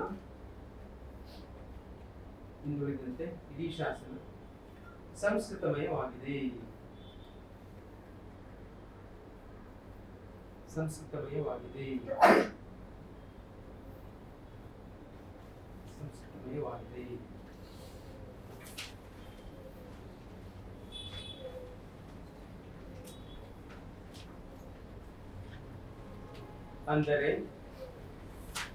ಅಂದರೆ ಆ ಕಾಲದಲ್ಲಿ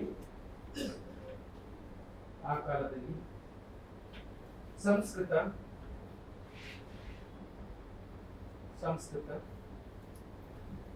ವಿದ್ವಾಂಸರ ಭಾಷೆಯಾಗಿದ್ದು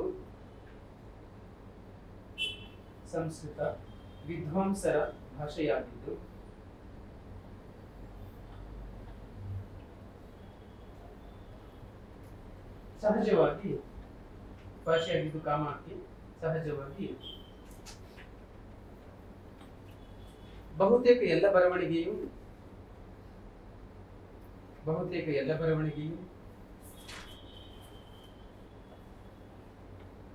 ಸಂಸ್ಕೃತದಲ್ಲೇ ಇರುತ್ತಿತ್ತು.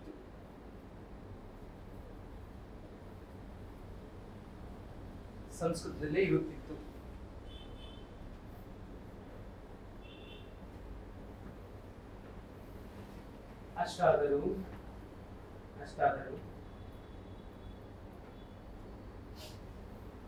ಈ ಶಾಸನದ ಮಧ್ಯೆ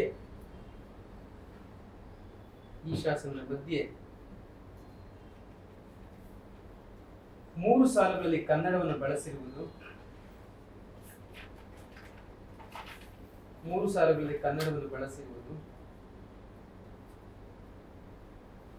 ಗಮನಾರ್ಹವಾಗಿದೆ.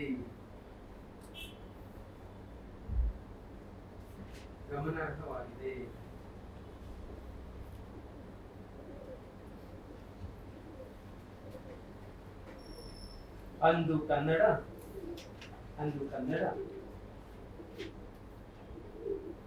ಜನಸಾಮಾನ್ಯರ ನಡುವೆ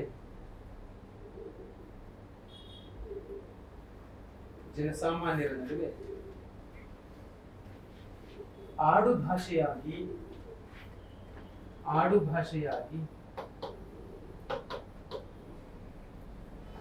ಬಹಳ ಜನಪ್ರಿಯವಾಗಿದ್ದಿರಬಹುದು.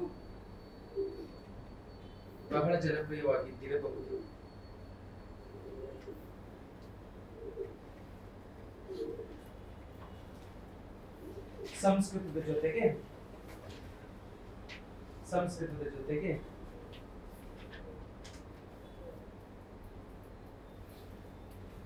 ಸಮಾನ ಸ್ಥಾನಮಾನಕ್ಕಾಗಿ ಸಂಸ್ಕೃತದ ಜೊತೆಗೆ ಸಮಾನ ಸ್ಥಾನಮಾನಕ್ಕಾಗಿ ಕನ್ನಡ ಸ್ಪರ್ಧೆ ನಡೆಸಿರಬಹುದು.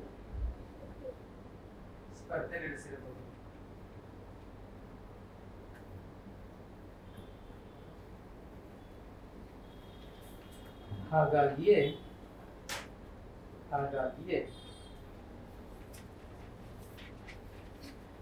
ಈ ಶಾಸನವನ್ನು ರಚಿಸಿದವನಿಗೆ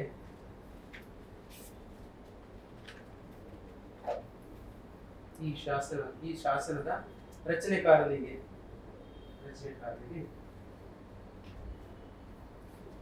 ಕನ್ನಡವೂ ಕೂಡ ಪ್ರಧಾನವಾಗಿ ಕಾಣಿಸಿರಬಹುದು.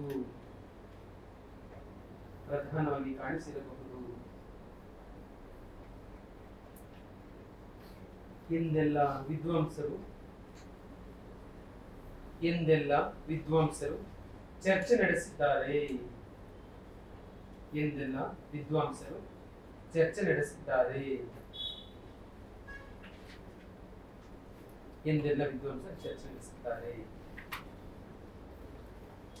ಈಗ ಎಲ್ಲಾ ಬರವಣಿಗೆಗಳು ಸಂಸ್ಕೃತದಲ್ಲೇ ನಡೆಯುವಂತ ಸಂದರ್ಭದಲ್ಲಿ ಕನ್ನಡನೂ ಕನ್ಸಿಡರ್ ಮಾಡಿದ್ರೆ ತುಂಬಾ ಪ್ರಬಲವಾಗಿದ್ರೆ ಮಾತ್ರ ಕನ್ಸಿಡರ್ ಮಾಡಕ್ ಸಾಧ್ಯ ಅಲ್ವಾ?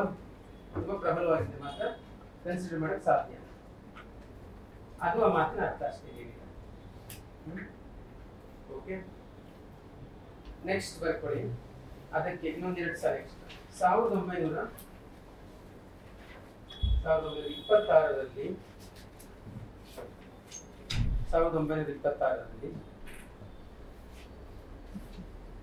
ಡಾಕ್ಟರ್ ಎಂ ಎಚ್ ಕೃಷ್ಣ ಎಂಬುವರಿಂದ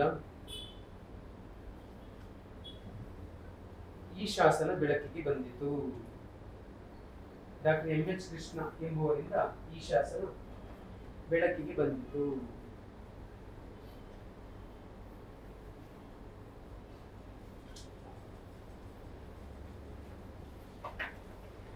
ಇದು ಹಾಸನ ಜಿಲ್ಲೆ ಬೇಲೂರು ತಾಲೂಕಿನ ಕಲ್ಮಿಡಿಯಲ್ಲಿ ದೊರೆತಿದೆ ಅಂತ ಬರ್ಕೊಳ್ಳಿ ಸಾಕು. ದೊರೆತಿದೆ.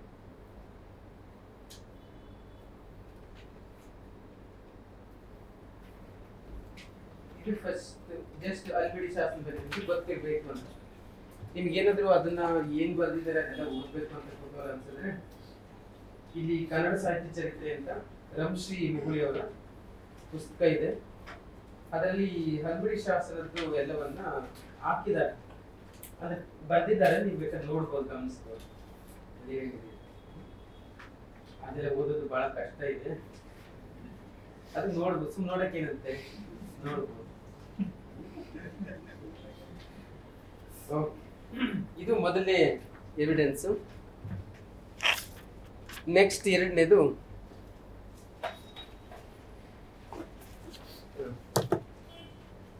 ಉದಾಹರಣೆ.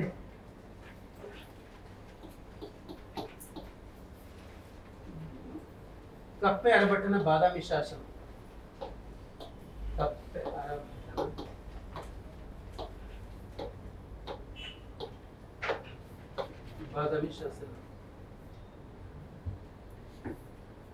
ಕಪ್ಪೆ ಅರಭಟ್ಟನ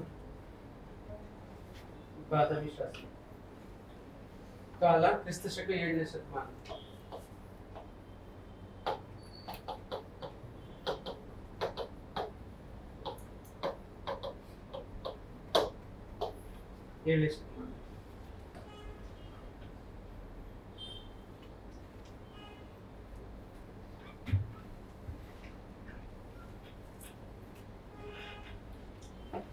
ಇದ್ರ ಮೇಲೆ ಒಂದು 4-5 ಸಾಲ ಬರ್ಕೊಳ್ಳಿ. ಇದು ಬಾಗಲಕೋಟೆ ಜಿಲ್ಲೆ ಬಾದಾಮಿಯಲ್ಲಿ ದೊರೆತಿದೆ. ಇದು ಬಾಗಲಕೋಟೆ ಜಿಲ್ಲೆ ಬಾದಾಮಿಯಲ್ಲಿ ದೊರೆತಿದೆ. ಇದು ಬಾಗಲಕೋಟೆ ಜಿಲ್ಲೆ ಬಾದಾಮಿಯಲ್ಲಿ ದೊರೆತಿದೆ. ಬಾದಾಮಿಯಲ್ಲಿ ದೊರೆತಿದೆ. ಇದರಲ್ಲಿ ಒಟ್ಟು 10 ಸಾಲುಗಳಿದ್ದು ಇದರಲ್ಲಿ ಒಟ್ಟು 10 ಸಾಲುಗಳಿದ್ದು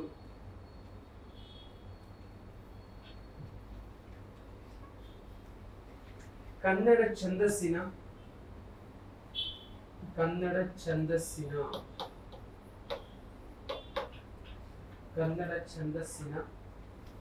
ತಾಯಿ ಬೇರು ಎಂದು ಹೆಸರಾದ ತ್ರಿಪದಿಯ ಮೊದಲ ಬಳಕೆ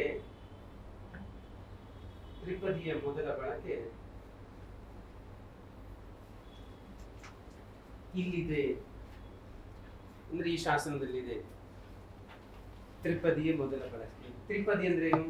3 ಸಾಲುಗಳ ಪದ್ಯ. ಇದನ್ನ ಕನ್ನಡ ಛಂದಸ್ಸಿನ ತಾಯಿ ಬೇರು ಅಂತ ಕರೀತಾರೆ. ಈಗ ಆದಿಮಾನವರು, ಯಾವುದೋ ಕಾಲದ ಆದಿಮಾನವರು ಸಾಹಿತ್ಯ ಬರೆಯುವಾಗ ಅವರು ಸರಳವಾಗಿ 2 ಸಾಲು 3 ಸಾಲ ಹೇಳ್ಕೊಂಡಿರ್ತಾರೆ ಅಲ್ವಾ? ಆಡಿಬ ನನ್ನ ಕಂದ ಅಂಗಾಲ ತೊಳೆದೇನು, ತೆಂಗಿನಕಾಯ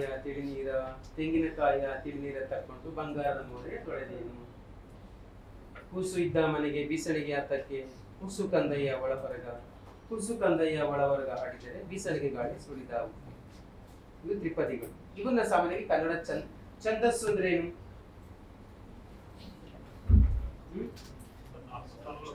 ಛಂದಸ್ಸು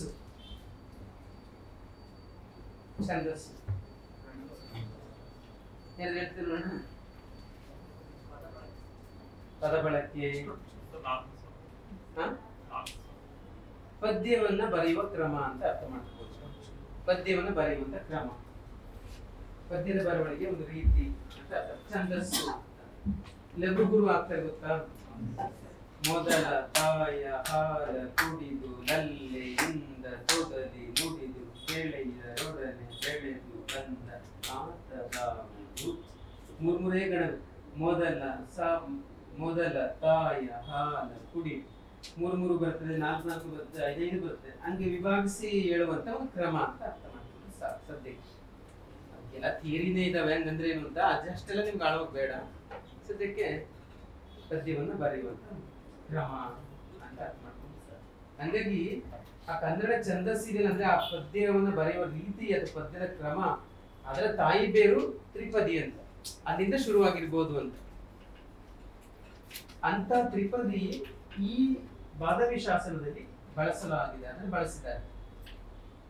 ಆ ತ್ರಿಪದಿ ಇಲ್ಲಿ ಬಳಸಿದ್ದಾರೆ ಅಂದ್ರೆ ಸುಮ್ನೆ ಬಳಸಿರಲ್ಲ, ಅವು ಜನಪ್ರಿಯ ಆಗಿದ್ರೆ ಮಾತ್ರ ಬಳಸಕ್ ಸಾಧ್ಯ ಅಲ್ವಾ? ಜನಸಾಮಾನ್ಯ ನಡುವೆ ಹೆಚ್ಚು ಪ್ರಸಿದ್ಧಿ ಆಗಿದ್ರೆ ಆಗ ಯಾರೋ ಶಾಸನ ಬರೆದನ್ನು ಗಮನಕ್ಕೂ ಬಿದ್ದಿರ್ತದೆ. ಹಾಗಾಗಿ ತ್ರಿಪದಿನ ಅವರು ಬಳಸಿರ್ತಾರೆ. ಅದಕ್ಕಷ್ಟೇ ಶಾಸನ ಇಂಪಾರ್ಟೆಂಟ್. ಇನ್ನು ಉಳಿದದ್ದು ಏನು ನಮ್ಗೆ ಮ್ಯಾಟರ್ ಅಲ್ಲ ಸಾಹಿತ್ಯ ವಿದ್ಯಾರ್ಥಿಗಳು. ಆಕ್ಚುಲಿ ಇದು ಎಂತವರು ಬಾದಾಮಿ ಚಾಲುಕ್ಯರ ಕಾಲದ್ದು ಶಾಸನ. ಅದು ಯಾವುದು ತ್ರಿಪದಿ ನೋಡಿ ಬರೀತೀವಿ, ನಿಮ್ಗೂ ಗೊತ್ತು, ಕೇಳಿರ್ತೀರಾ. ಸಾಧುಗೆ ಸಾಧು,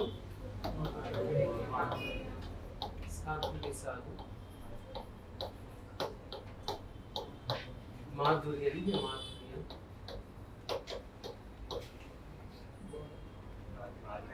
ಬಾದಿಪ್ಪ ಕಲಿಗೆ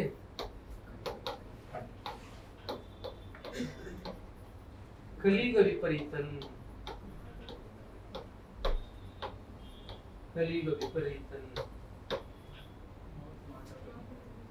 ಮಾಧವನೀತನ್ ಪೇರನಲ್ಲ.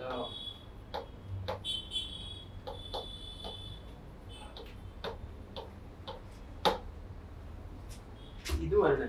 ಈ ಒಂದು ವರ್ಣನೆ ಕಪ್ಪಾರ ಭಟ್ಟನ ವರ್ಣನೆಯನ್ನು ಯಾರ್ದು ವರ್ಣನೆ ಅಥವಾ ಕನ್ನಡಿಗರ ವರ್ಣನೆ ಅಂತ ನೀವು ಅಂದ್ಕೋಬೇಕಾದ್ರೆ ಜಂಬ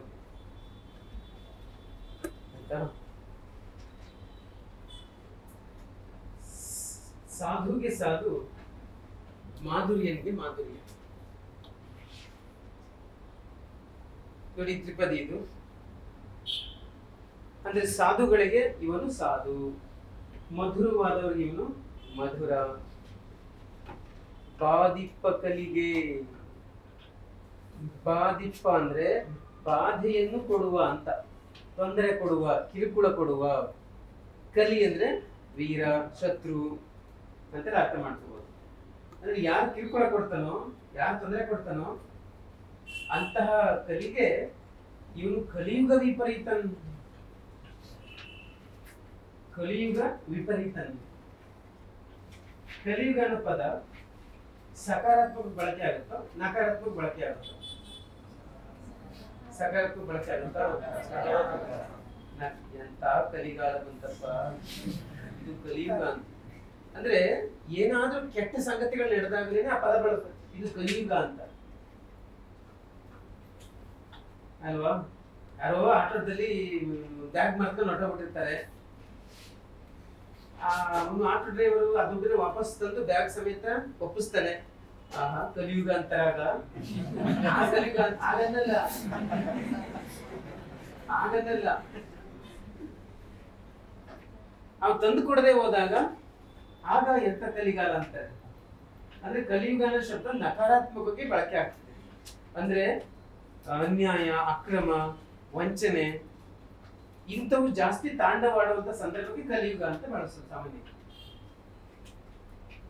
ಆಯ್ತಾ? ಆಮೇಲೆ ಯುದ್ಧ ಮಾಡುವಾಗ ಸಾಮಾನ್ಯವಾಗಿ ಹಿಂದೆ ನಿಯಮಗಳಿದ್ವು. ಸಮಬಲರ ಜೊತೆ ಯುದ್ಧ ಮಾಡ್ಬೇಕು ಅನ್ನೋ ನಿಯಮ ಇತ್ತು. ಸಮಬಲರ ಜೊತೆ ಈಗ ಹೆಂಗ್ ಒಲಿಂಪಿಕ್ಸ್ ಅಲ್ಲಿ 69 kg 69 kg ಬಿಡ್ತಾರೆ ಗೊತ್ತಾ? ಸ್ಪೆಂಟಿಂಗ್ಗೆ 69 kg 79 kg ಬಿಟ್ರೆ ಏನಾಗ್ಬೋದು? ಹಂಗೆ ಸಮಬಲರ ಜೊತೆ ಇತ್ತು. ಆಮೇಲೆ ಸೊಂಟದ ಕೆಳಗೆ ಹೊಡೆಯೋಂಗಿಲ್ಲ, ಬೆನ್ನಿನ ಕಡೆ ಚುಚ್ಚುವಂಗಿಲ್ಲ, ರಾತ್ರಿ ಹೊತ್ತು ಯುದ್ಧ ಮಾಡುವಂಗಿಲ್ಲ, ಆಮೇಲೆ ಮಹಿಳೆಯರು ಮಕ್ಕಳ ಮೇಲೆ ಕೈ ಮಾಡೋಂಗಿಲ್ಲ, ಹಿಂಗೆಲ್ಲ ನಿಯಮಗಳಿತ್ತು ಆಗ. ಈಗ ಹಂಗಿದ್ಯಾ? ಈಗ ಹಂಗಿದ್ಯಾ? ಅದಕ್ಕೆ ಕಲಿಗಾಲ ಅಂತ ಕರಿ. ಇಲ್ಲಿ ಬಾಧಿಪ್ಪ ಕಲಿಗೆ ಅಂದ್ರೆ ತೊಂದರೆ ಕೊಡ್ತಕ್ಕಂಥ ವೀರನಿಗೆ ಅಥವಾ ತೊಂದರೆ ಕೊಡ್ತಕ್ಕಂಥ ಶತ್ರುಗೆ ಇವನು ಕಲಿಯುಗ ವಿಪರೀತನ್. ಮೊದಲೇ ಕಲಿಯುಗ ಅದ್ರಲ್ಲಿ ಬೇರೆ ಎಕ್ಸ್ಟ್ರೀಮ್ ಅಂತ ವಿಪರೀತನ್ ಅಂದ್ರೆ ಯಾವ ಲೆವೆಲ್ ಬೇಕಾದ್ರೆ ವಾಪಸ್ಸು ರಿವೆಂಜ್ ತಗೋತಾನೆ, ಸೇಡ್ ತೀರ್ಸ್ಕೋತಾನೆ ಅಂತ ಅರ್ಥ. ನ್ಯಾಯ ಅನ್ಯಾಯ ಏನು ನೋಡಲ್ಲ ಅಂತ ಮಾತನಾಡ್ತಾರೆ. ಗೊತ್ತಾಯ್ತಾ? ಬಾಧಿಪ್ಪ ಕಲಿಗೆ ಅಂದ್ರೆ ಬಾಧೆ ಕೊಡ್ತಕ್ಕಂಥ ಕಲಿಗೆ ಇವು ಕಲಿಯುಗ ವಿಪರೀತ ಅಂತ ಮಾತನಾಡ್ತಾರೆ. ಲಾಸ್ಟ್ ಅಲ್ಲಿ ಮಾಧವನೀತ, ಇವನು ಸಾಕ್ಷಾತ್ ಕೃಷ್ಣನೇ ಹೊರತು ಬೇರೆ ಅಲ್ಲ, ಪೆರನಲ್ಲ. ಮಾಧವನೀತ ಪೆರನಲ್ಲ ಅಂತ ಕನ್ಕ್ಲೂಡ್ ಆಗಿದೆ. ಅರ್ಥ ಆಯ್ತು? ಇಷ್ಟು ಇದರ ಅರ್ಥ. ನಿಮ್ಗೆ ಅದೆಲ್ಲ ಮುಖ್ಯ ಅಲ್ಲ. ಈಗ ತ್ರಿಪದಿ ಬಳಕೆ ಆಗಿರೋದಷ್ಟೇ ಮುಖ್ಯ. ಅಂದ್ರೆ ಸಾಹಿತ್ಯ ಎಲ್ಲಿಂದ ಶುರುವಾಯಿತು ಕನ್ನಡದಲ್ಲಿ ಎನ್ನುವಾಗ ಹಲ್ಮಿಡಿ ಶಾಸ್ತ್ರದಲ್ಲಿ ಬರವಣಿಗೆ, ಇಲ್ಲಿ ಪದ್ಯ, ತ್ರಿಪದಿ ಫಸ್ಟ್ ಶುರುವಾಗಿದೆ, ಬಳಸಿದ್ದಾನೆ. ಈ ನೆಕ್ಸ್ಟ್ ಟೆಕ್ಸ್ಟ್ ಬಂದಿದೆ, ಡೈರೆಕ್ಟ್ ಟೆಕ್ಸ್ಟ್. ಅದ್ಯಾವ್ದಂದ್ರೆ ಕವಿರಾಜ ಮಾರ್ಗ. ಬರ್ಕೊಳ್ಳಿ, ಮೂರನೇದು ಕವಿರಾಜ ಮಾರ್ಗ. ಈ ಪದ್ಯ ಅರ್ಥ ಐತಲ್ವಾ? ಬಾಧಿಪ್ಪ ಕಲಿಗೆ ಕಲಿಯುಗ ವಿಪರೀತ.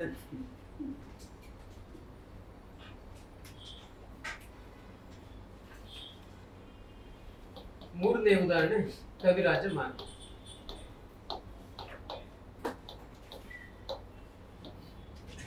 ಇದರ ಕಾಲ ಕ್ರಿಸ್ತ ಶಕ 850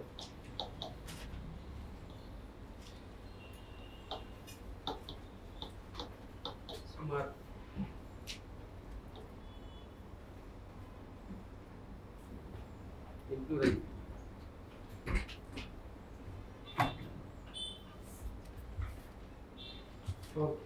ಹೇಳಿ ಕವಿರಾಜ ಮಾರ್ಗ ಬಗ್ಗೆ ಎಷ್ಟು ಗೊತ್ತು ನಿಮ್ಗೆ? ಏನ್ ಗೊತ್ತು? ಇದನ್ನ ಬರೆದವ್ರು ಯಾರು? ಶ್ರೀಜಯ. ಯಾರು ಕಾಲದಿದು? ರಾಷ್ಟ್ರಕೂಟರ ಕಾಲದ್ದು. ಆಮೇಲೆ ಇನ್ನ ಹೇಳಿದ್ರಲ್ಲ, ಅದ್ರಲ್ಲಿ ಏನಿದೆ? ಕಾವೇರಿಯಿಂದಮ ಗೋದಾವರಿ ವರ್ಮಿಪ್ಪನಾಟದ ಕನ್ನಡದ ಅಂತ ಒಂದು ಮಾತಂದ್ರೆ ಕರ್ನಾಟಕದ ಭೌಗೋಳಿಕ ವಿಸ್ತಾರ ಬಗ್ಗೆ ಸಂಗತಿ ಇದೆ. ಆಮೇಲೆ ಕನ್ನಡಿಗರು ಎಷ್ಟು ಬುದ್ಧಿವಂತರು, ಚತುರರು, ವೀರರು ಅಂತೆಲ್ಲ ಇದೆ. ಇದ್ರ ಮೇಲೆ ಒಂದು 10 ಸಾಲ ಬರ್ಕೊಬಿಡಿ. ಜಸ್ಟ್ ಅಂದ್ರೆ ಇದೇನ್ ಪ್ರಶ್ನೆ ಕೇಳಲ್ಲ, ಬಟ್ ಕನ್ನಡ ಸಾಹಿತ್ಯ ವಿದ್ಯಾರ್ಥಿಗಳಾದ ನಿಮಗೆ ಇದು ಗೊತ್ತಿರಬೇಕು ಅಂತ ಯಾರ್ಯಾರು ಭಾವಿಸ್ತಾರೆ. ಇಷ್ಟು ಗೊತ್ತಿದ್ದಿದ್ರೆ ಹೆಂಗೆ ಅಂತ, ಅದಕ್ಕೋಸ್ಕರ ಇದ್ಮೇಲೆ ಒಂದು 10 ಸಾಲ ಬರ್ಕೊಳ್ಳಿ. ಇದು ಕನ್ನಡದ ಮೊದಲ ಉಪಲಬ್ಧ ಗ್ರಂಥ.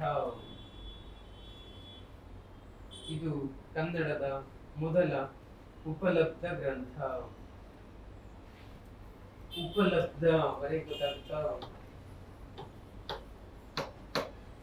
ಉಪಲಬ್ಧ ಅಂದ್ರೆ ದೊರಕಿರುವ, ಸಿಕ್ಕಿರುವ ಅಂತ, ಅವೈಲಬಲ್ ಅಂತಿರಲ್ಲ, ಸಿಕ್ಕಿರುವ ಮೊದಲ ಗ್ರಂಥ, ಫಸ್ಟ್ ಗ್ರಂಥ ಇದೇ ಕವಿರಾಜ ಮಾತು. ಆಯ್ತಾ?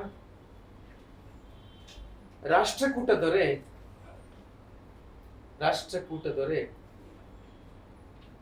ಅಮೋಘ ವರ್ಷ ನೃಪತುಂಗನ, ರಾಷ್ಟ್ರಕೂಟ ದೊರೆ ಅಮೋಘ ವರ್ಷ ನೃಪತುಂಗನ ಆಸ್ಥಾನ ಕವಿಯಾದ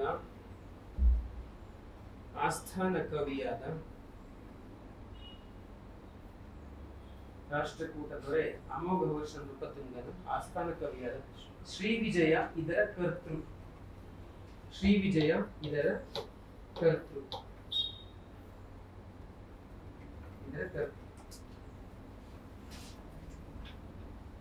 ಶ್ರೀ ವಿಜಯ ಕರ್ತೃ.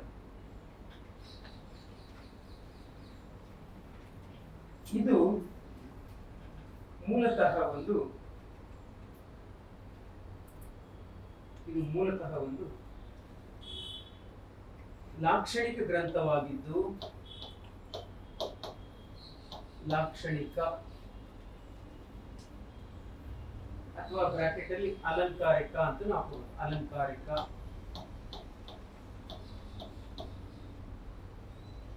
ಲಾಕ್ಷಣಿಕ ಅಲಂಕಾರಿಕ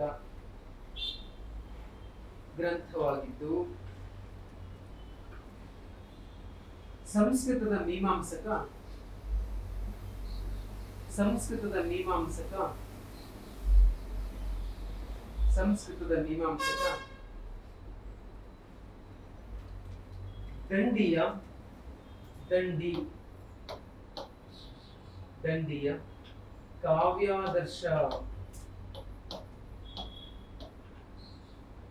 ದಂಡಿಯ ಕಾವ್ಯಾದರ್ಶ ದಿಂದ ಪ್ರೇರಣೆ ಪಡೆದಿದೆ.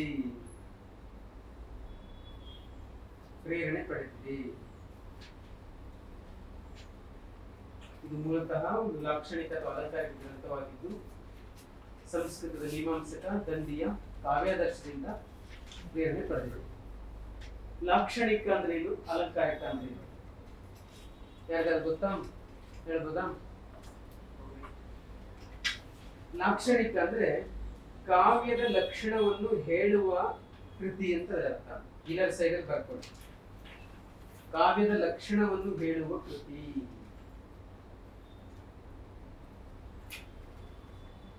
ಕಾವ್ಯದ ಲಕ್ಷಣಗಳು, ಕಾವ್ಯ ಅಂದ್ರೆ ಏನು, ಅದ್ರ ಗುಣ, ದೋಷ, ಪ್ರಯೋಜನ ಇತ್ಯಾದಿಗಳನ್ನೆಲ್ಲ ಹೇಳಿದ್ರೆ ಅದೇ ಕಾವ್ಯ ಲಕ್ಷಣ ಅಂತ ಅರ್ಥ ಆಯ್ತದೆ. ಕಾವ್ಯದ ಲಕ್ಷಣಗಳು ಹೇಳುವ ಕೃತಿ. ಅಲಂಕಾರಿಕ ಅಂದ್ರೆ ಅದೇ ಅರ್ಥ, ಸೇಮ್. ಲಾಕ್ಷಣಿಕ, ಅಲಂಕಾರಿಕ.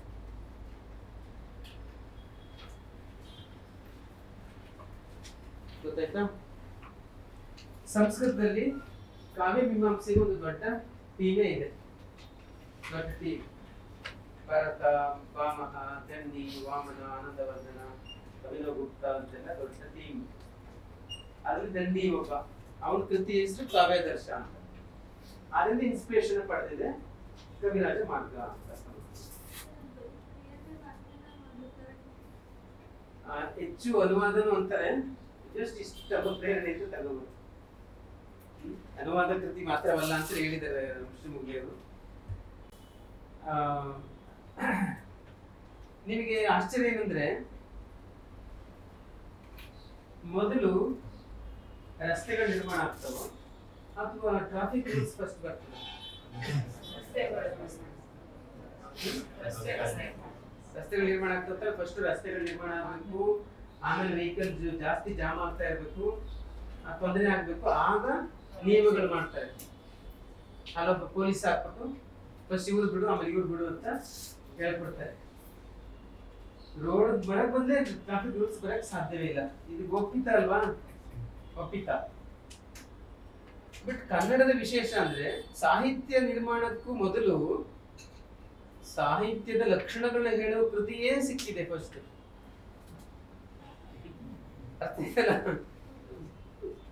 ಸಾಹಿತ್ಯ ಕೃತಿಗಳು ಸಿಕ್ಕಿಲ್ಲ, ಆದ್ರೆ ಸಾಹಿತ್ಯದ ಲಕ್ಷಣಗಳನ್ನ ಹೇಳೋ ಕೃತಿ ಸಿಕ್ಕಿದೆ ಫಸ್ಟ್. ಇದು ವಿಶೇಷ ಅಂತ. ಅರ್ಥ ಆಯ್ತಾ? ಆಮೇಲೆ ಅದ್ರ ಬಗ್ಗೆ ಜಾಸ್ತಿ ಹೇಳ್ತೀನಿ, ಮುಂದಕ್ಕೆ ಬನ್ನಿ. ನಿಮ್ಗೆ ಲಾಕ್ಷಣಿಕ ಅಂದ್ವಲ್ಲ, ಅದಕ್ಕೋಸ್ಕರ ಲಾಕ್ಷಣಿಕ, ಅಲಂಕಾರಿಕ ಅವೆಲ್ಲ ನಿಮಗೆ ಸಮಾನಾರ್ಥಕ ಪದಗಳು ಎಲ್ಲರೂ ಒಂದು ಸೈಡ್ ಬೇಕಾದ್ರೆ ಬರ್ತದೆ. ಲಾಕ್ಷಣಿಕ, ಅಲಂಕಾರಿಕ,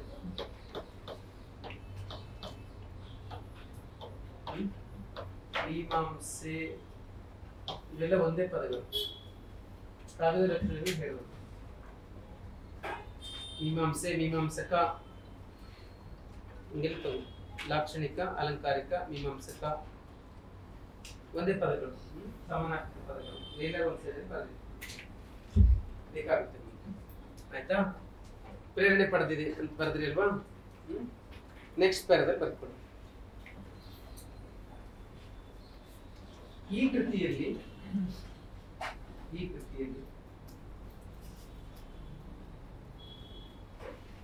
ಅಮೋಘ ವರ್ಷ ನೃಪ ತುಂಬಿದೆನಾ?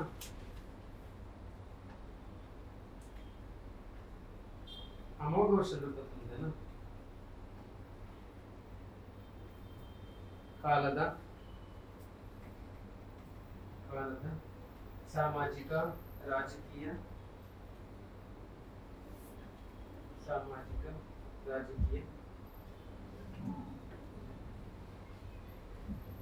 ವಿವರಗಳು ಮಾತ್ರವಲ್ಲದೆ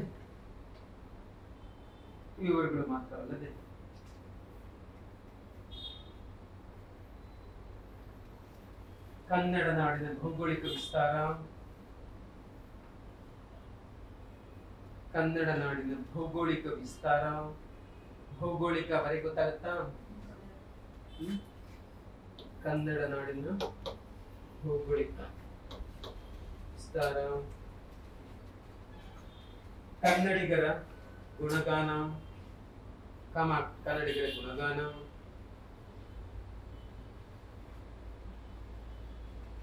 ಕನ್ನಡಿಗರ ಗುಣಗಾನ ಹಾಗೂ ಕನ್ನಡದಲ್ಲಿ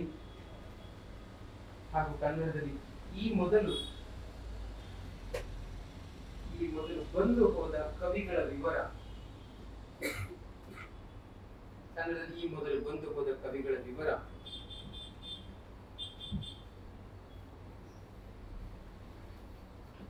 ಇವೆಲ್ಲವೂ ಅಚ್ಚುಕಟ್ಟಾಗಿ ಬರೆಯಲ್ಪಟ್ಟಿವೆ.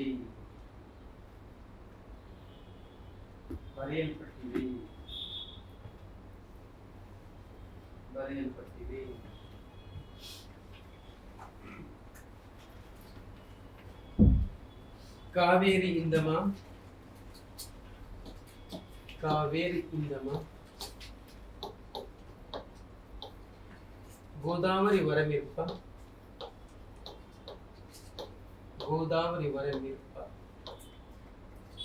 ನಾಡದ ಕನ್ನಡದೊಳ್,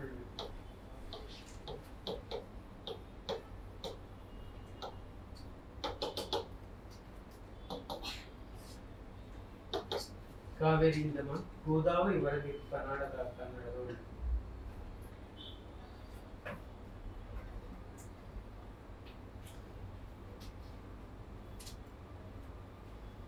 ಎಂಬ ಮಾತು ಇಲ್ಲಿದ್ದು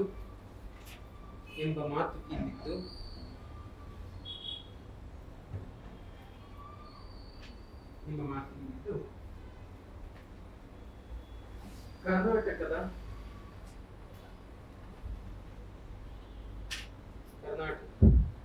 ಭೌಗೋಳಿಕ ವಿಸ್ತಾರದ ಬಗೆಗೆ ಕರ್ನಾಟಕದ ಭೌಗೋಳಿಕ ವಿಸ್ತಾರದ ಬಗೆಗೆ ಹೇಳಿರುವ ಮೊದಲ ದಾಖಲೆ ಇದಾಗಿದೆ. ಹೇಳಿರುವ ಮೊದಲ ದಾಖಲೆ ಇದಾಗಿದೆ. ಇದಾಗಿದೆ.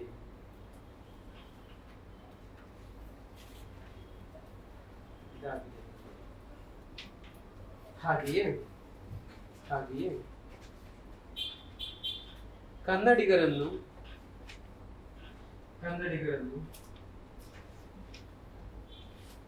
ಬಾಯಿ ತುಂಬ ಹೊಗಳಿರುವ ಪದ್ಯವೂ ಇಲ್ಲಿದೆ. ಕನ್ನಡಿಗರನ್ನು ಬಾಯಿ ತುಂಬ ಹೊಗಳಿರುವ ಪದ್ಯವೂ ಕೂಡ ಇಲ್ಲಿದೆ. ಅಂದ್ಬಿಟ್ಟು ಎರಡು ಚುಕ್ಕಿ ಹಾಕೊಳ್ಳಿ.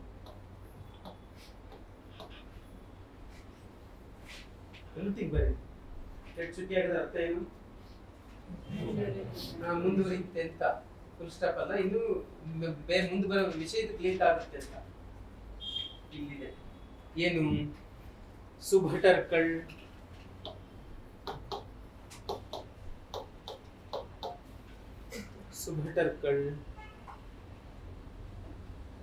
ಕವಿಗಳ್,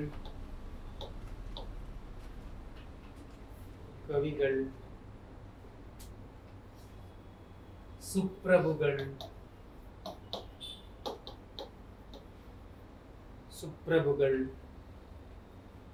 ಚೆಲ್ವರ್ಕಳ್,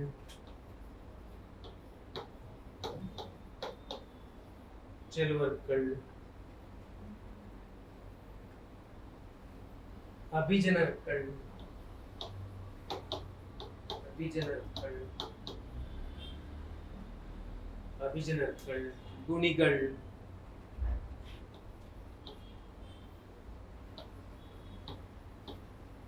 ಗುಣಿಗಳ್, ಅಭಿಮಾನಿಗಳ್,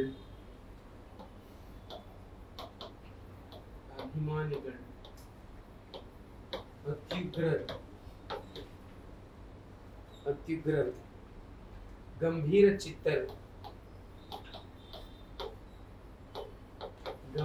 ಚಿತ್ತರ್,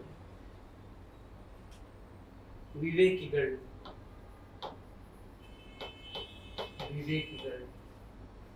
ನಾಡ ಅವರ್ಗಳ್,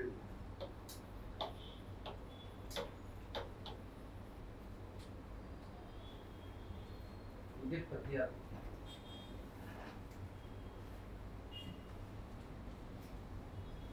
ಸುಭಟರ್ಕಳ್, ಕವಿಗಳ್,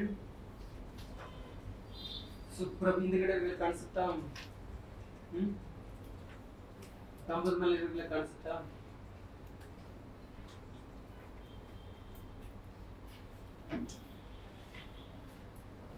ಹೋಗ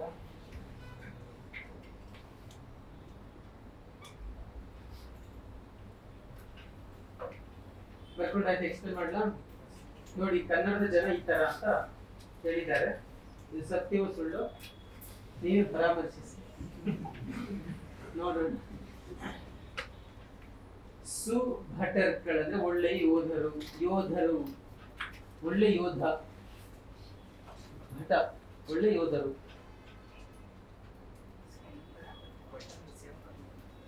ಅಳತೆ ಬಿಟ್ಟು ಯೋಧರು, ಒಳ್ಳೆ ಯೋಧರು. ಕವಿಗಳಂದ್ರೆ ಬರಹಗಾರರು, ಲೇಖಕರು. ಸುಪ್ರಭುಗಳಂದ್ರೆ ಒಳ್ಳೆಯ ದೊರೆಗಳು, ಒಳ್ಳೆಯ ದೊರೆಗಳು. ಚೆಲ್ವರ್ಕಳ್ ಅಂದ್ರೆ ಸುಂದರಿಯರು. ಎಲ್ರೂ ಚೆನ್ನಾಗವ್ರೆ ಅಂತ. ಈ ಚೆನ್ನಾಗಿದ್ರೆ ಯಾರು ಇಲ್ಲ ಅಂತಂದ್ರೆ ಎಲ್ಲರೂ ಸುಂದರಿಯರು. ಚೆಲ್ವರ್ಕಳ್. ಅಭಿಜನರ್ಕಳ್ ಅಂದ್ರೆ ಸತ್ಕುಲದಲ್ಲಿ ಜನಿಸಿದವರು, ಒಳ್ಳೆ ಕುಲದಲ್ಲಿ ಅಂದ್ರೆ ಒಳ್ಳೆ ವಂಶಸ್ಥರು ಅಂತ. ಇದು ಒಳ್ಳೆ ವಂಶ ಅಂತ, ಒಳ್ಳೆಯ ಕುಲ ಅಂತಂದ್ರೆ ಸತ್ಕುಲದಲ್ಲಿ ಜನಿಸಿದವರು. ಅಭಿಜನರ್ಕಳ್ ಅಂದ್ರೆ ಗುಣಿಗಳು ಅಂದ್ರೆ ಗುಣವಂತರು, ಗುಣವಂತರು ಗುಣಿಗಳು. ಅಭಿಮಾನಿಗಳು ಅಂದ್ರೆ ಸ್ವಾಭಿಮಾನವನ್ನು ಉಳ್ಳವರು, ತಮ್ಮ ಬಗ್ಗೆ ಅಭಿಮಾನವನ್ನು ಉಳ್ಳವರು ಸ್ವಾಭಿಮಾನಿಗಳು. ಅತ್ಯುಗ್ರರು, ಕೋಪವೂ ಬರ್ತದೆ ಇವ್ರಿಗೆ ಅಂತ ಕೋಪನೂ ಮಾಡ್ಕೊತಾರೆ, ಸಿಟ್ಟು ಅಂದ್ರೆ ಏನು ಅಂದ್ರೆ ಆ ಕೆಲಸದಲ್ಲೂ ಇವ್ರು ನಿಸ್ಸೀಮರು ಅಂತ, ಉಗ್ರರು, ಸಿಟ್ಟು ಕೂಡ ಮಾಡ್ಕೊತಾರೆ ಅಂತ, ಕೋಪ ತಾಪನು ಬರುತ್ತೆ. ಗಂಭೀರ ಚಿತ್ತರು ಅಂದ್ರೆ ಗಂಭೀರವಾದ ಮನಸ್ಥಿತಿ ಉಳ್ಳವರು, ಬಹಳ ಸೀರಿಯಸ್ ಕ್ಯಾಂಡಿಡೇಟ್ಸ್ ಅಂತ ಎಲ್ಲವೇ. ಗಂಭೀರವಾದ ಮನಸ್ಥಿತಿ ಉಳ್ಳವರು, ಚಲಚಲಗಾಡಲ್ಲ, ಸಣ್ಣ ಸಣ್ಣದ ಬಿಹೇವ್ ಮಾಡಲ್ಲ ಅಂತ ಅರ್ಥ ಗಂಭೀರ ಚಿತ್ತರು. ವಿವೇಕಿಗಳು ಅಂದ್ರೆ ವಿವೇಕಿಗಳು ಅಂದ್ರೆ ತಿಳುವಳಿಕೆ ಉಳ್ಳವರು, ಜ್ಞಾನಿಗಳು ಅನ್ನೋ ಅರ್ಥ. ವಿವೇಕಿಗಳು, ವಿವೇಕ ಉಳ್ಳವರು ಯಾರು ಅಂದ್ರೆ ನಾಡ ಅವರುಗಳು ಅಂದ್ರೆ ನಾಡಿನ ಜನರು, ನಾಡ ಅವರುಗಳು, ನಾಡ ಅವರುಗಳು ನಾಡಿನ ಜನರು. ಈ ತರ ಬಾಯಿ ತುಂಬಾ ಹೊಗಳು ನಾನು ಕನ್ನಡಿಗರು. ಆಯ್ತಾ? ಅಷ್ಟೇ ಅಲ್ಲ, ಮುಂದುವರೆದು ಅವ್ನು ಏನ್ ಹೇಳ್ತಾನೆ ಅಂದ್ರೆ ಕುರಿತೋದಯಂ ಕಾವ್ಯ ಪ್ರಯೋಗ ಪರಿಣತ ಮತಿಗಳಂತ. ಕುರಿತೋದಯಂ ಕಾವ್ಯ ಪ್ರಯೋಗ ಪರಿಣತ ಮತಿಗಳು.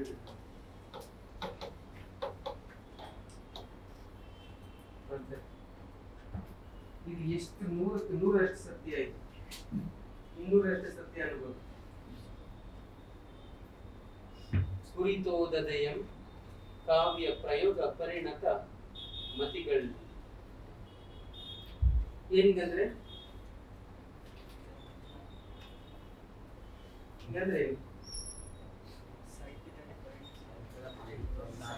ಕುರಿತೋದಯಂ ಅಂದ್ರೆ ಅಂದ್ರೆ ಒಂದು ಶಿಸ್ತುಬದ್ಧವಾದಂತ ಶಾಲೆ ಕಲಿಯೋದು ಅಂತ ಅರ್ಥ.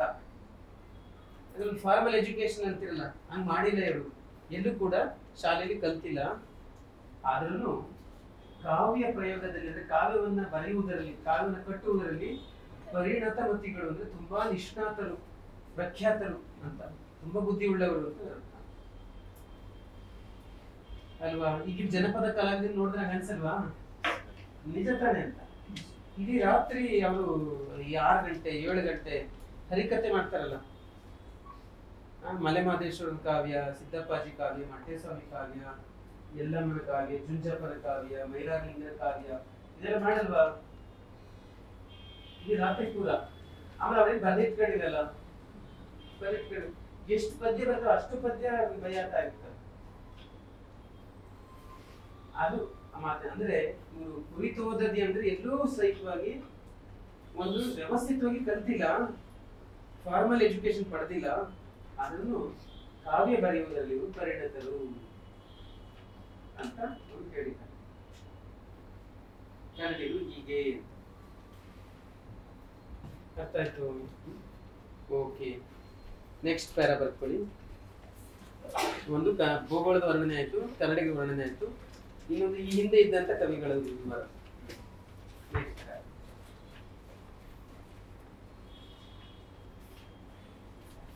ಕವಿರಾಜ ಮಾರ್ಗ, ಕವಿರಾಜ ಮಾರ್ಗ ಅದರ ಹೆಸರೇ ಸೂಚಿಸುವಂತೆ, ಅದರ ಹೆಸರೇ ಸೂಚಿಸುವಂತೆ ಕಾವ್ಯ ಲಕ್ಷಣವನ್ನು ಹೇಳುವ ಕೃತಿ. ಕಾವ್ಯ ಲಕ್ಷಣಗಳನ್ನು ಹೇಳುವ ಕೃತಿ. ಕವಿಗಳಿಗೆ ರಾಜಮಾರ್ಗವನ್ನು ತೋರುವ, ಕವಿಗಳಿಗೆ ರಾಜಮಾರ್ಗವನ್ನು ತೋರುವ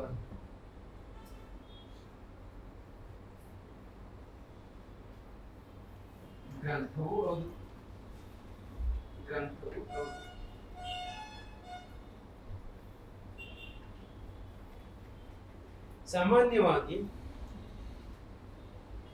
ಸಾಮಾನ್ಯವಾಗಿ ಯಾವುದೇ ಭಾಷೆಯಲ್ಲಿ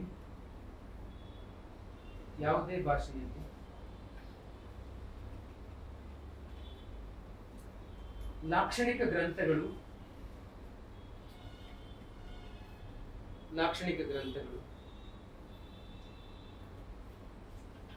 ಮೊದಮೊದಲೇ ಸೃಷ್ಟಿಯಾಗುವುದಿಲ್ಲ.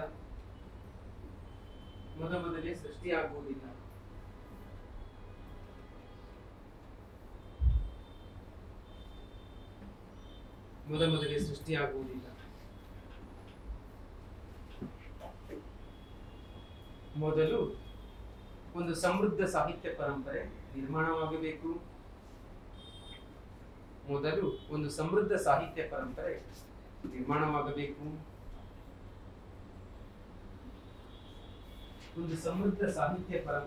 ನಿರ್ಮಾಣವಾಗಬೇಕು.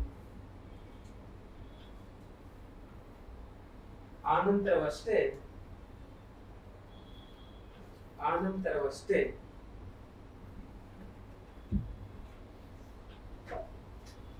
ಸಾಹಿತ್ಯದ ಲಕ್ಷಣಗಳನ್ನು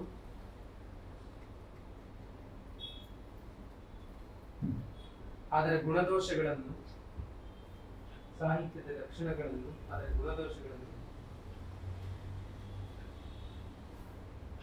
ಕುರಿತಂತೆ ಚರ್ಚೆ ನಡೆಯಲು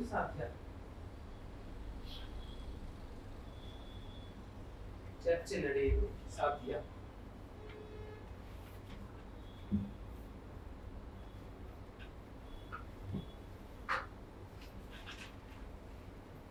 ಈ ಸಂಬಂಧವಾಗಿ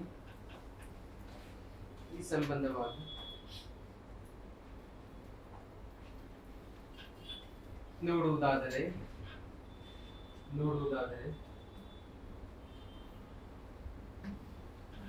ಕವಿರಾಜ ಮಾರ್ಗದಂತಹ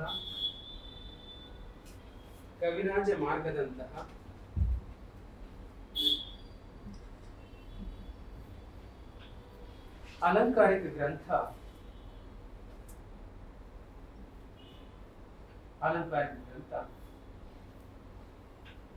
ಇಲ್ಲಿ ರಚನೆಯಾಗಬೇಕಾದರೆ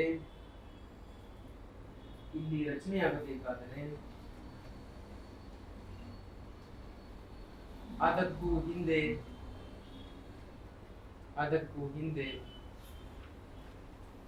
100 ಅಥವಾ 200 ವರ್ಷಗಳ ಅವಧಿಯಲ್ಲಿ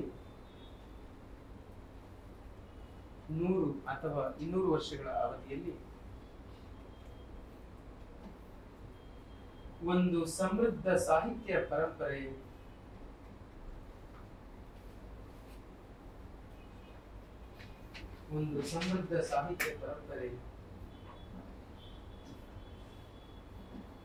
ನಿರ್ಮಾಣವಾಗಿರಲೇಬೇಕು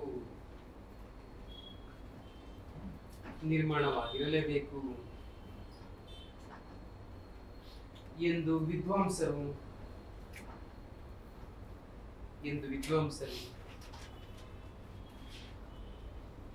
ತರ್ಕಿಸಿದ್ದಾರೆ.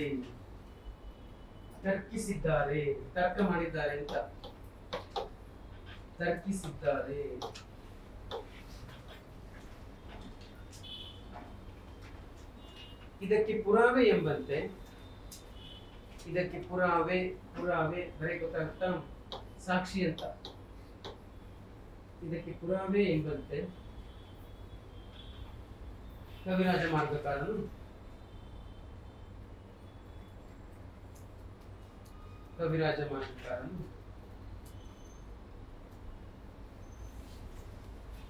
ಪೂರ್ವಾಚಾರ್ಯರ್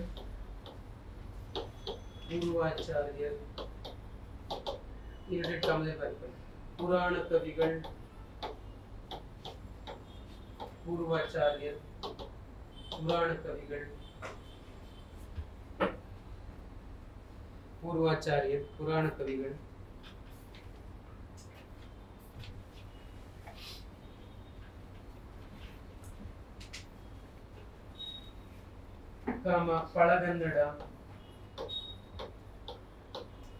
ಪಳಗನ್ನಡ ನೋಡಿ, ಹಿಂಗೆ ಬರೀಬೇಕಲ್ಲ, ನಾನೇ ಬರ್ತೀನಿ, ಹಿಂಗೆ ಬರೀಬೇಕು. ಪಳಗನ್ನಡ ಎಂಬ ಪದಪ್ರಯೋಗವನ್ನು ಮಾಡಿದ್ದಾನೆ.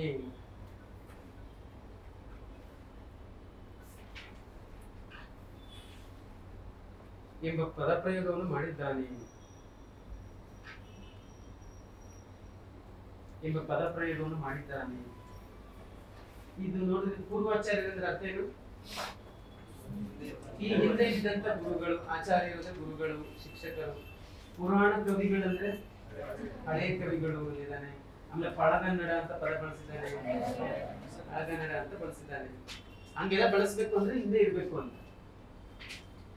ಏನಂತ ಬಂದ್ರಿ ಮಾಡಿದ್ದಾನೆ ಅಲ್ವಾ? ಅಸಗ ಅಸಗ ಅಸಗ ಗುಣನಂದಿ, ಗುಣವರ್ಮ, ವಿಮಲ, ಉದಯ, ಪಂಡಿತ ಚಂದ್ರ,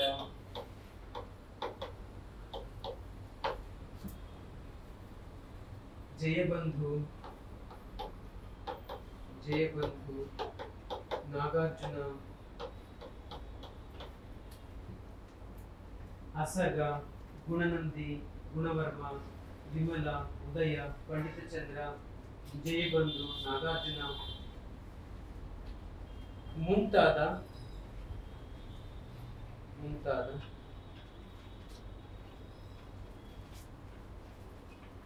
ಈ ಹಿಂದೆ ಸಾಹಿತ್ಯ ನಿರ್ಮಿಸಿದ್ದ, ಸಾಹಿತ್ಯ ನಿರ್ಮಾಣ ಮಾಡಿದ, ಈ ಹಿಂದೆ ಸಾಹಿತ್ಯ ನಿರ್ಮಾಣ ಮಾಡಿದ ಕವಿಗಳ ಹೆಸರುಗಳನ್ನು ಕೂಡ, ಈ ಹಿಂದೆ ಸಾಹಿತ್ಯ ನಿರ್ಮಾಣ ಮಾಡಿದ ಕವಿಗಳ ಹೆಸರುಗಳನ್ನು ಕೂಡ ಶ್ರೀ ವಿಜಯ ಉಲ್ಲೇಖಿಸಿದ್ದಾನೆ. ಶ್ರೀ ವಿಜಯ ಉಲ್ಲೇಖಿಸಿದ್ದಾನೆ ಉಲ್ಲೇಖಿಸಿದ್ದಾನೆ ಉಲ್ಲೇಖಿಸಿದ್ದಾನೆ. ಜೊತೆಗೆ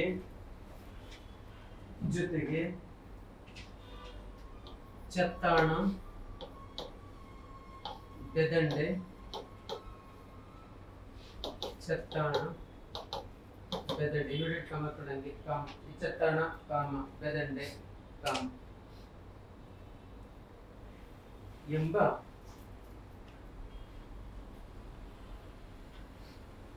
ಆ ಕಾಲದಲ್ಲಿ ಬಳಕೆಯಲ್ಲಿದ್ದ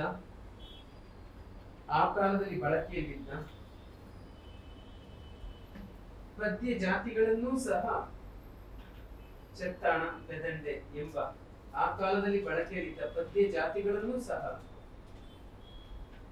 ಕುರಿತು ಅವನು ಬರೆದಿದ್ದಾನೆ.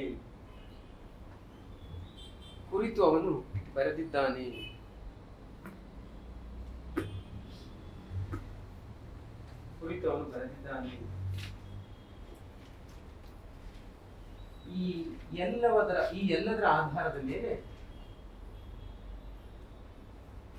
ಎಲ್ಲದರ ಆಧಾರದ ಮೇಲೆ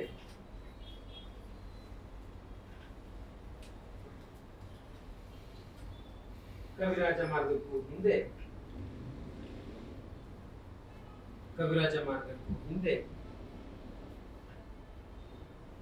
ಒಂದು ಸಮೃದ್ಧ ಸಾಹಿತ್ಯ ಪರಂಪರೆ, ಒಂದು ಸಮೃದ್ಧ ಸಾಹಿತ್ಯ ಕೃಷಿ ಕನ್ನಡದಲ್ಲಿ ನಡೆದಿದೆ ಎಂದು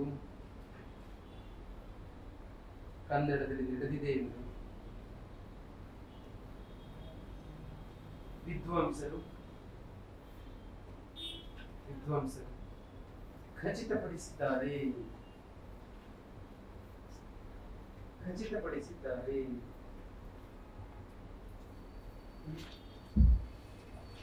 ಅನ್ಫಾರ್ಚುನೇಟ್, ಅವ್ರು ಯಾರ ಕೃತಿಗಳು ಸಿಕ್ಕಿಲ್ಲ. ಇವರೆಲ್ಲರೂ ಕೂಡ ಅಸಗ, ಗುಣನಂದಿ, ಗುಣವರ್ಮ, ವಿಮಲ, ಉದಯ, ಪಂಡಿತ ಚಂದ್ರ, ಜಯಬಂಧು, ನಾಗಾರ್ಜುನ, ಇವ್ರ ಯಾರ ಕೃತಿಗಳು ಕೂಡ ಸಿಕ್ಕಿಲ್ಲ. ಅದೇನಾದ್ರು ಮಳೆ ಗಾಳಿಗೆ ಸಿಕ್ಕಿ ಅದೇನೇನಾಗಿ ಪ್ರಕೃತಿಗಳಿಲ್ವಾ ಎಲ್ಲ ನಾಶ ಆಗಬೇಕಲ್ಲ, ಸಿಕ್ಕಿಲ್ಲ. ಅವ್ರ ಹೆಸರು ಮಾತ್ರ ಉಲ್ಲೇಖ ಮಾಡಿ ಹೋಗಿದ್ದಾರೆ. ನೆಕ್ಸ್ಟ್ ಪ್ಯಾರಾಗ್ರಾಫ್ ನೋಡಿ. ಒಟ್ಟಾರೆ ಒಟ್ಟಾರೆ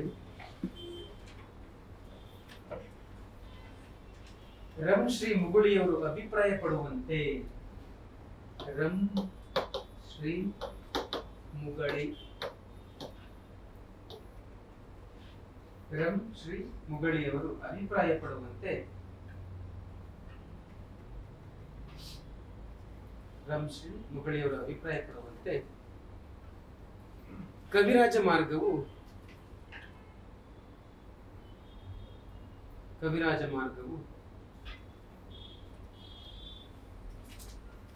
ದಂಡಿಯ ಕಾವ್ಯಾದರ್ಶವನ್ನು ಮಾತ್ರವಲ್ಲ ದಂಡಿಯ ಕಾವ್ಯಾದರ್ಶವನ್ನು ಮಾತ್ರವಲ್ಲ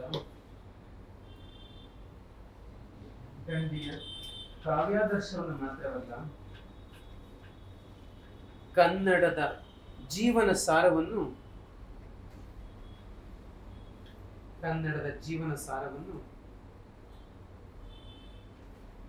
ಅನುವಾದ ಮಾಡಿದ ಚಿತ್ರಕೃತಿಯಾಗಿದೆ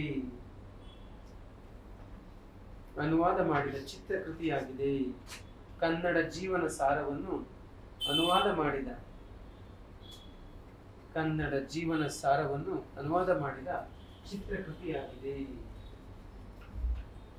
ಚಿತ್ರ ಸೌಭಾಗ್ಯ ರಂ ಶ್ರೀ ಮುಗಳಿಯವರು ಬಹಳ ದೊಡ್ಡ ವಿದ್ವಾಂಸರು, ಕನ್ನಡ ಸಾಹಿತ್ಯ ಚರಿತ್ರೆಯನ್ನು ಬರೆದಿರ್ತಕ್ಕಂಥ ರಂ ಶ್ರೀ ಮುಗಳಿ. ಕನ್ನಡ ಸಾಹಿತ್ಯ ಚರಿತ್ರೆ ನೀವು ಯಾರದೇ ಓದ್ಲಿ ಅಂದ್ರೆ ಅಲ್ಲಿಂದ ಶುರು ಆಗ್ಬೇಕು. ಅದರ ಕರೆಕ್ಟ್ ರಂ ಶ್ರೀ ಮುಗಳಿ ಚಿತ್ರಕೃತಿಯಾಗಿದೆ. ಕನ್ನಡದ ಹಾಗೆ ಕಂಟಿನ್ಯೂ ಮಾಡಿ. ಭೌಗೋಳಿಕ, ಸಾಹಿತ್ಯಿಕ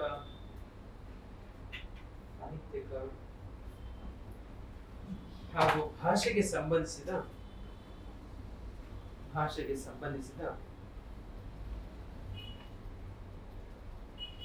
ಐತಿಹಾಸಿಕ ದಾಖಲೆಗಳ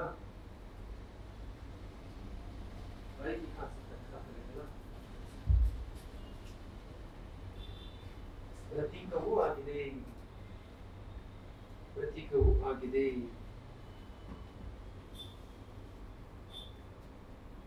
ಇದಿಷ್ಟು ಕವಿರಾಜ ಮಾರ್ಗ. ಅರ್ಥ ಆಯ್ತಾ? ಜಾಸ್ತಿ ಆಯ್ತು. ನಾನು 10 ಸಾಲ ಓದಿದ್ರೆ ಎಷ್ಟು ಸಾಲ ಅದು ಮಾಡಿ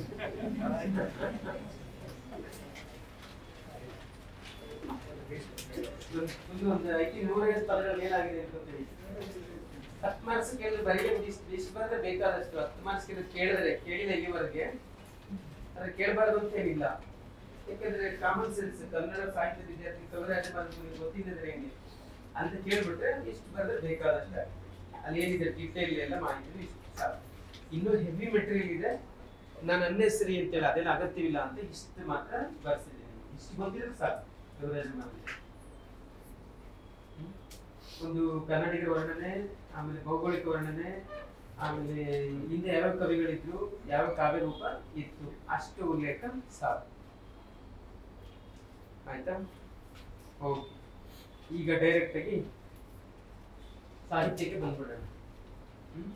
ಇದೆಲ್ಲ ಪೀಠಿಕೆ. ಕನ್ನಡದಲ್ಲಿ ಸಾಹಿತ್ಯ ಸೃಷ್ಟಿ ಎಂದಿನಿಂದ ಪ್ರಾರಂಭ ಆಯಿತು ಅನ್ನೋದಕ್ಕೆ ಒಂದು ಪೀಠಿಕೆ. ಇದಕ್ಕೆ ಸಾಹಿತ್ಯವನ್ನ ನೋಡೋಣ.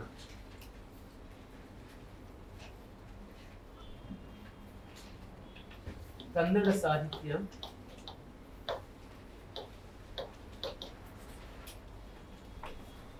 ಚರಿತ್ರೆ.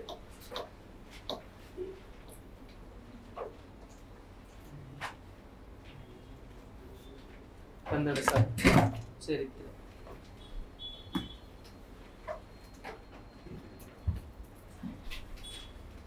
ನಾವು ಕವಿರಾಜ ಮಾರ್ಗದಿಂದ ಲೆಕ್ಕ ಹಾಕೋದನ್ನು ಇವತ್ತು 21ನೇ ಶತಮಾನದಲ್ಲಿ ಇದ್ದೀವಿ ಅಲ್ವಾ? 850 ಅಂದ್ರೆ 9ನೇ ಶತಮಾನ ಅಲ್ವಾ? 9, 10 200 ವರ್ಷ ಪ್ಲಸ್ ಮಧ್ಯದಲ್ಲಿ 1000 ವರ್ಷ, ಆಮೇಲೆ ಮೇಲೆ ಇದು ಅಲ್ವಾ 1200 ವರ್ಷ ಅಂತ ಅನ್ಕೋಬಹುದು. 1200 ವರ್ಷ ಈ 1200 ವರ್ಷ ಇದೆ, 1200 ವರ್ಷ ಕನ್ನಡ ಸಾಹಿತ್ಯ ಚರಿತ್ರೆ ಒಂದೇ ತರ ಇರಕ್ಕೆ ಸಾಧ್ಯವಾ? ಒಂದೇ ತರ ಇರಕ್ಕೆ ಸಾಧ್ಯವಿಲ್ಲ. ಅದಕ್ಕೆ ಅದರ ವಸ್ತು, ರೂಪ ಮತ್ತು ತತ್ವ ಈ ಮೂರನ್ನ ಆಧರಿಸಿ 1200 ವರ್ಷಗಳ ಕನ್ನಡ ಸಾಹಿತ್ಯ ಚರಿತ್ರೆಯನ್ನ 4 ಭಾಗಗಳನ್ನಾಗಿ ಮಾಡಲಾಗಿದೆ ಅಂತ ನೀವು ಅರ್ಥ ಮಾಡ್ಕೊಬೇಕು. ವಸ್ತು, ರೂಪ, ತತ್ವ ಇದರ ಆಧಾರದ ಮೇಲೆ 4 ಭಾಗಗಳನ್ನಾಗಿ ಮಾಡಲಾಗಿದೆ. ಅವು ಯಾವ್ಯಾವು ಅಂದ್ರೆ, ಮೊದಲನೇದು ಪಂಪಯುಗ,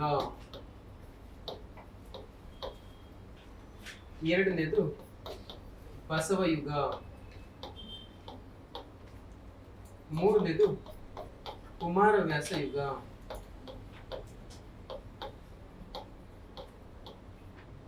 ನಾಲ್ಕನೇದು ಆಧುನಿಕ ಯುಗ.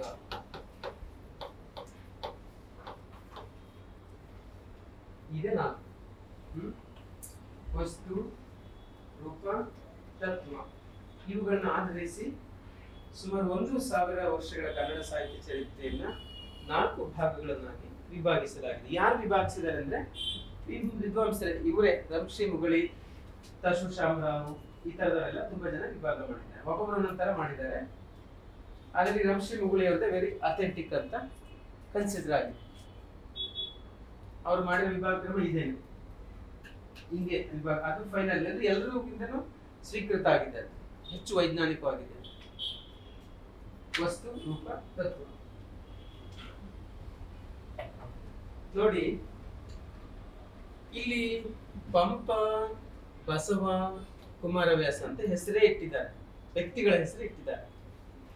ಯಾಕೆ ವ್ಯಕ್ತಿಗಳ ಹೆಸರು ಇಟ್ಟಿದ್ದಾರೆ, ಏನ್ ಕಾರಣ ಅಂದ್ರೆ ಅದಕ್ಕೆ ಅವ್ರು ಏನ್ ಜಸ್ಟಿಫಿಕೇಶನ್ ಕೊಟ್ಟಿದ್ದಾರೆ ಅಂದ್ರೆ, ಯಾವ ಕವಿ ತನ್ನ ನಂತರವೂ 100-200 ವರ್ಷಗಳವರೆಗೆ ಎಲ್ಲರ ಮೇಲೆ ಪ್ರಭಾವ ಬೀರ್ತಾನೆ ಅಂತವ್ರ ಹೆಸರು ಇಟ್ಟಿದ್ದೀವಿ ಅಂತ. ಯಾವ ಕವಿ ತನ್ನ ನಂತರ 100-200 ವರ್ಷಗಳವರೆಗೂ ಯಾವುದೇ ಸಾಹಿತ್ಯ ಮೇಲೆ ಪ್ರಭಾವ ಬೀರ್ತಾನಲ್ಲ ಅಂತ ಕವಿಯನ್ನ ಇಲ್ಲಿ ಇಡಲಾಗಿದೆ ಅಂತ ಪಂಪ. ಅವನ ಪ್ರಭಾವ ಆವತ್ತಲ್ಲ ಇವತ್ತು ಯಾವ ಕವಿನೂ ಅವನ ಇನ್ಫ್ಲೂಯೆನ್ಸ್ ತಪ್ಪಿಸ್ಕೊಳ್ಳಕ್ಕೆ ಆಗ್ಬಾರ್ದು, ಅಷ್ಟು ದೊಡ್ಡ ಕವಿ ಅದು. ಆತರ ಅಲ್ಲಿ ಬಸವಣ್ಣ, ಆ ಬಸವಣ್ಣ ಅವನ ನಂತರ ಸುಮಾರು 300-400 ವರ್ಷಗಳ ಎಲ್ಲ ವಚನಕಾರರು, ಲೇಖಕರ ಮೇಲೆ ಇನ್ಫ್ಲೂಯೆನ್ಸ್ ಮಾಡಿ ಹೋಗಿದ್ದಾನೆ. ಅಲ್ಲಿ ಕುಮಾರವ್ಯಾಸ. ಹಂಗಾಗಿ ಇವು ಅಂದ್ರೆ ಆ ಕವಿಯ ಹೆಸರುಗಳಲ್ಲಿ ವಿಭಾಗವನ್ನು ಮಾಡಲಾಗಿದೆ ಅಂತ ಅರ್ಥ ಮಾಡ್ತೀವಿ. ಆಯ್ತಾ? ಇದಕ್ಕೆ ಟೈಮ್ ಕೂಡ ಉಂಟು. ಏನು, ಪಂಪಯುಗ ಅಂದ್ರೆ 10 ಮತ್ತು 11ನೇ ಶತಮಾನ.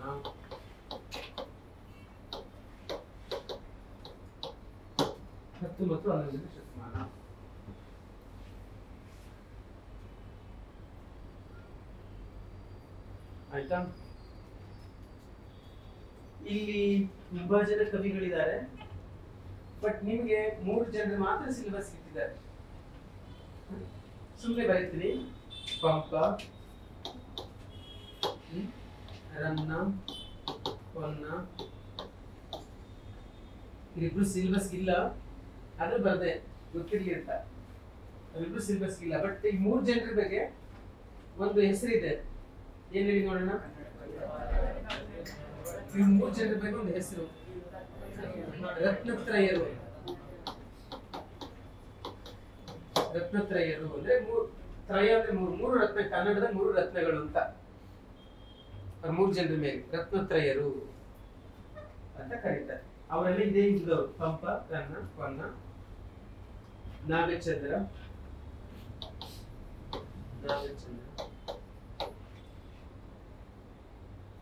ಇತ್ಯಾದಿ. ಜನ್ನನು ಸೇರ್ಕೋತಾನೆ. ಜನ್ನ ಬೇರೆ ಕಾಲ, ಬಟ್ ತತ್ವ ದೃಷ್ಟಿಯಿಂದ ಇದಕ್ಕೂ ಸೇರಿಸ್ಕೋಬಹುದು. ತಪ್ಪೇನು, ತತ್ವ ದೃಷ್ಟಿ ಕಾಲಘಟ್ಟ ಬೇರೆ ಇದೆ, ಬಟ್ ಪಂಪ, ರನ್ನ, ಪೊನ್ನ, ನಾಗಚಂದ್ರ, ಜನ್ನ, ಚಾವುಂಡರಾಯ, ನಯಸೇನ, ನಾಗವರ್ಮ ಇನ್ನೂ ಬರ್ತಾರೆ. ಚಾವುಂಡರಾಯ, ನಯಸೇನ, ನಾಗವರ್ಮ, ಶಿವಕೋಟ್ಯಾಚಾರ್ಯ ಅವರೆಲ್ಲ ಇದೇ ಪೀರಿಯಡ್ ಅವರು. ಹೇಗ ಬರ್ಕೋತೀರಾ? ಶಿವಕೋಟ್ಯಾಚಾರ್ಯ,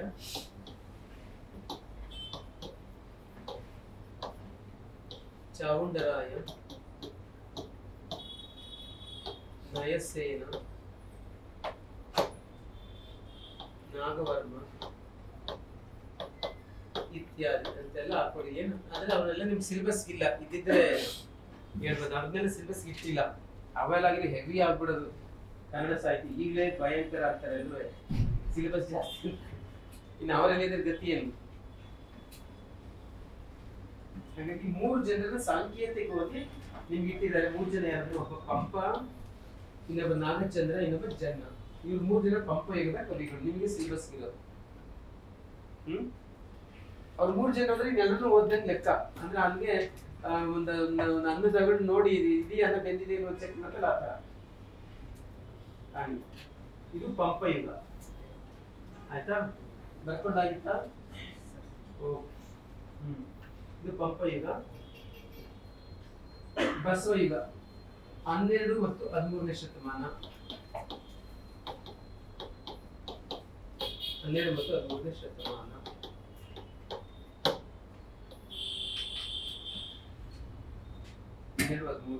ಸ್ವಲ್ಪ ಇನ್ನು ಮುಂದಕ್ಕೆ ಹೋಗುತ್ತೆ. 14ನೇ ಶತಮಾನ ಬಟ್ 13 ಅಂತ ಸದ್ಯಕ್ಕೆ ಅಂದ್ಕೋಬಹುದು. 13 ಈ ಪೀರಿಯಡ್ ಅಲ್ಲಿ ಸುಮಾರು 200ಕ್ಕೂ ಹೆಚ್ಚು ಶರಣರಿದ್ದಾರೆ. ಶರಣರು ಅವರ ಹೆಸರೆಲ್ಲ ಬರೆಯಕ್ಕಾಗಲ್ಲ, 1-2-3 ಹೆಸರು ಬರೀಬಹುದು. ನಿಮ್ಗೆ ಸದ್ಯಕ್ಕೆ ಇಟ್ಟಿರೋ ಸಿಲೆಬಸ್ ಇರೋದು ಇಲ್ಲಿ ಇಬ್ರೇ, ಒಬ್ಬ ಬಸವಣ್ಣ ಮತ್ತು ಅಕ್ಕ ಮಹಾದೇವಿ. ಬಸವಣ್ಣ ಮತ್ತು ಅಕ್ಕ ಮಹಾದೇವಿ. ನಿಮ್ಗೆ ನೆನಪಿರ್ಲಿ, ಇವರು ಇಲ್ಲೂ ಬರ್ತಾರೆ, ಸೆಕೆಂಡ್ ಟೈಮ್ ಬರ್ತಾರೆ, ಅಲ್ಲೂ ಬರ್ತಾರೆ. ಅಲ್ಲಿ ಇವ್ರ ಜೊತೆಗೆ ಅಡಿಷನಲ್ ಆಗಿ ದೇವದಾಸಿಮಯ್ಯ, ಮತ್ತೆ ಅಲ್ಲವ ಪ್ರಭು, ಚನ್ನಬಸವಣ್ಣ, ಸಿದ್ದರಾಮಯ್ಯ, ಆಮೇಲೆ ಅಂಬಿಗರ ಚೌಡಯ್ಯ, ಮಾದಾರ ಚೆನ್ನಯ್ಯ ಎಲ್ಲರೂ ಸೇರ್ಕೊತಾರೆ. ಆತರ 50 ಜನ ವಚನಕಾರ ಇದ್ದಾರೆ 2ನೇ ಪೇಪರ್ ಅಲ್ಲಿ. ಇವ್ರಿಬ್ರು ಮಾತ್ರ ಇಲ್ಲೂ ಇದ್ದಾರೆ, ಅಲ್ಲೂ ಇದ್ದಾರೆ ಆತರ. ಮತ್ತು ಹರಿಹರ ರಾಘವಾಂಕ ಕವಿಗಳು ಇವ್ರ ಜೊತೆಗೆ. ಹರಿಹರ ರಾಘವ ಇವರು ಇದೇ ಯುಗದಲ್ಲಿ ನಿಮಗೆ ಸಿಲೆಬಸ್ ಇದ್ದಾರೆ. ಆಯ್ತಾ? ಪಂಪ ಯುಗ, ಬಸವ ಯುಗ. ಬಸವ ಯುಗದ ಕಾಲ 12 ಮತ್ತು 13ನೇ ಶತಮಾನ. ಆಯ್ತಾ? ನೆಕ್ಸ್ಟ್ 3ನೇ ಕುಮಾರವ್ಯಾಸ ಯುಗ 14ರಿಂದ 17ನೇ ಶತಮಾನ. ಕುಮಾರವ್ಯಾಸ ಇದು ದೊಡ್ಡದು, ಸ್ವಲ್ಪ 14 ಪೂರ್ತಿ ತಗೊಳಕ್ಕಾಗಲ್ಲ, ಒಂದ್ ಸ್ವಲ್ಪ ಅರ್ಧ ಆಗುತ್ತೆ. ಬಟ್ ಹೇಳುವಾಗ ಹಿಂಗೆ ಹೇಳ್ಬೇಕು. ಬಸವ ಯುಗದವರು ಸ್ವಲ್ಪ ಇನ್ನು ಮುಂದುವರೆದಿದ್ದಾರೆ, ಕುಮಾರವ್ಯಾಸ ಯುಗದವರು ಸ್ವಲ್ಪ ಹಂಗೆ ಅಂತ ಅರ್ಥ ಮಾಡಿ. 300-350 ವರ್ಷ ಈ ಪೀರಿಯಡ್ ಕುಮಾರವ್ಯಾಸ ಯುಗ. ಇಲ್ಲಿ ನಿಮಗೆ ಕುಮಾರವ್ಯಾಸ,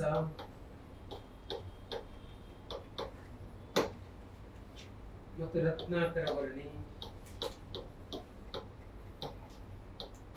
ಅಂತ ಇಬ್ಬರು ಕವಿಗಳನ್ನ ಸಿಲೆಬಸ್ ಇಟ್ಟಿದ್ದಾರೆ. ಅಲ್ಲಿ ಇನ್ನೂ ಲಕ್ಷ್ಮೀಶ, ಕುಮಾರ ವಾಲ್ಮೀಕಿ ಅವರೆಲ್ಲ ಇದ್ರು, ಬಟ್ ಅವ್ರು ಯಾರು ಸಿಲೆಬಸ್ ಇಟ್ಟಿಲ್ಲ. ಕುಮಾರವ್ಯಾಸ, ರತ್ನಾಕರ ವರ್ಣಿ. ಮತ್ತು ದಾಸ ಸಾಹಿತಿಗಳು ಅವರು ಜಾಸ್ತಿ ಗುಂಪಿತ್ತು, ಬಟ್ ಇಬ್ಬರನ್ನ ಇಟ್ಟಿದ್ದಾರೆ. ಪುರಂದರದಾಸ, ಕನಕದಾಸ. ಪುರಂದರದಾಸ, ಕನಕದಾಸ.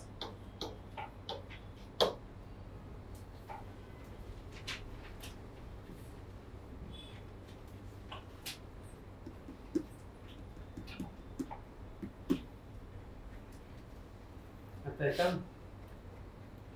ಕುಮಾರವ್ಯಾಸ ಈಗ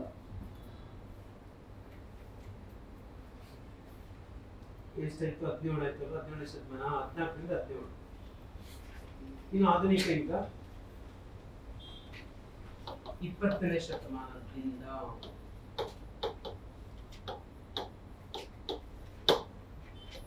ಆಧುನಿಕ ಯುಗದ ಕಾಲ.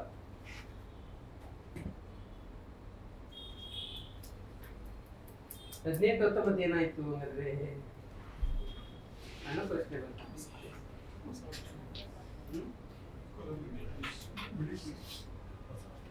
ಅಂತ 1819 ಏನಾಯ್ತು ಅಂದಾಗ ಆ ಪೀರಿಯಡ್ ಅಲ್ಲಿ ಒಂದು ಅಂತ ಗಮನಾರ್ಹವಾದ ಸಾಹಿತ್ಯಕ ಒಂದು ಕೃಷಿ ನಡೆಯಲಿಲ್ಲ ಅಷ್ಟು ಮಾತ್ರ ಹೇಳ್ಬೋದು. ಗಮನಾರ್ಹ. ಅದಕ್ಕೆ ಕಾರಣ ಏನು? ಅದಕ್ಕೆ ಬೇರೆ ಬೇರೆ ಕಾರಣ ಇದೆ.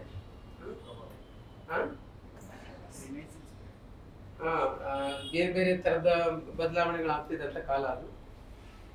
ಬ್ರಿಟಿಷ್ ಇದ್ರು, ಮತ್ತೆ ಬೇರೆ ಬೇರೆ ಇನ್ನು ಏನೇನು ಫ್ಯಾಕ್ಟ್ಸ್ ಇದೆ, ನಿಮ್ಗೆ ಆ ಸಂದರ್ಭ ಬಂದಾಗ ಹೇಳ್ತೀನಿ ನಾನು, ಆಯ್ತಾ? ಬಟ್ ಇದು 20ನೇ ಶತಮಾನದ ಸಾಹಿತ್ಯ. ಈಗ ನಾವಲ್ಲಿ ಎಲ್ಲ ಕವಿಗಳ ಹೆಸರು ಗುರುತಿಸೋದು, ಈ ಕವಿಗಳ ಹೆಸರು ಗುರುತಿಸಕ್ ಆಗಲ್ಲ.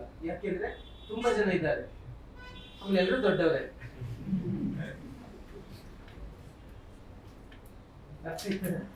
ತುಂಬಾ ಜನ ಇದ್ದಾರೆ. ಅದರಿಂದ ಇಲ್ಲಿ ಪಂಥಗಳನ್ನ ಗುರುತಿಸಲಾಗುತ್ತೆ. ಪಂಥಗಳು ಅಂದ್ರೆ ಸಾಹಿತ್ಯ ಚಳವಳಿಗಳು, ಸಾಹಿತ್ಯ ಪಂಥಗಳು ಅಂತ. ಅದ್ಯಾವ್ದು ಅಂದ್ರೆ ನವೋದಯ ಸಾಹಿತ್ಯ, ನವೋದಯ ಸಾಹಿತ್ಯ, ಪ್ರಗತಿಶೀಲ ಸಾಹಿತ್ಯ,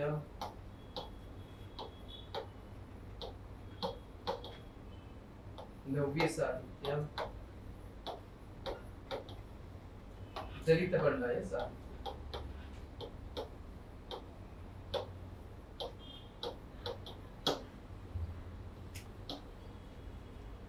ಇವು ಆಧುನಿಕ ಯುಗದಲ್ಲಿ 4 ಪಂಥಗಳು, ಸಾಹಿತ್ಯ ಗುಂಪುಗಳು.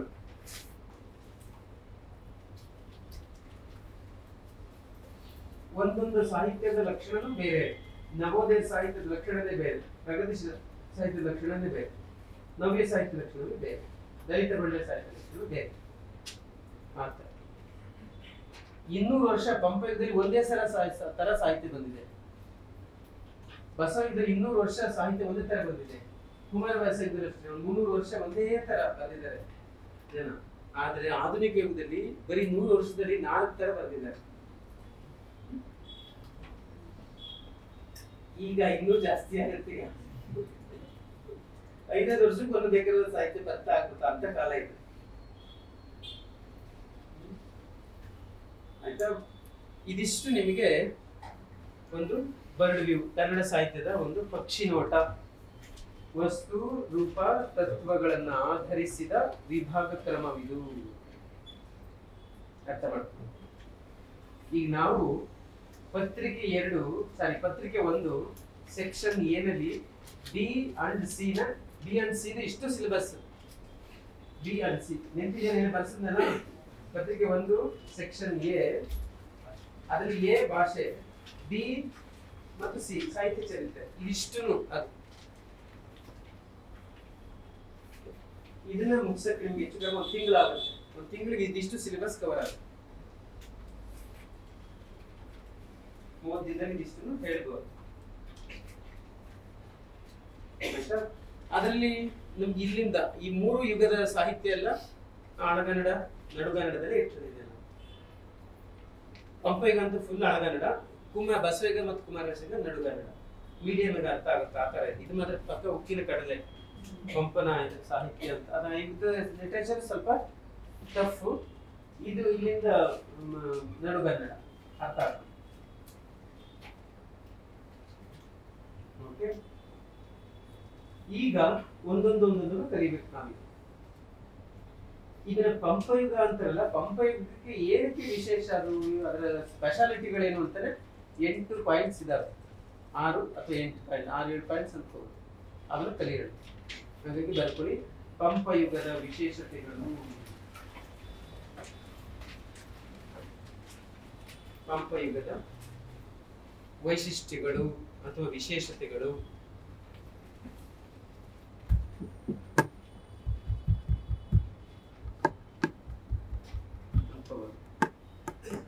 ಪಂದ್ಯಗಳು ಜಾಸ್ತಿ ಆಗಿರೋದು ಒಳ್ಳೇದಾ ಅಥವಾ? ಹಂಗೆಲ್ಲ ಒಳ್ಳೇದ ಕೆಟ್ಟದ ತಿರಕ್ ಬರಲ್ಲ. ಒಂದ್ ರೀತಿ ಒಳ್ಳೇದೆ, ಕೆಟ್ಟದೇ ಅಂತೂ ಆಗಕ್ಕೆ ಸಾಧ್ಯ ಇಲ್ಲ. ಒಳ್ಳೇದೆ.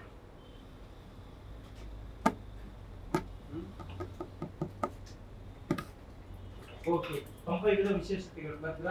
ಇದರಲ್ಲಿ ಒಂದು 6 ಪಾಯಿಂಟ್ಸ್ ಬರ್ತದೆ. ಅದಷ್ಟು ಚೆನ್ನಾಗಿ ಕಲ್ತ್ಬೋದು. ಇದು ಬೇಸಿಕ್ ಫಂಡಮೆಂಟಲ್ ಥಿಂಗ್.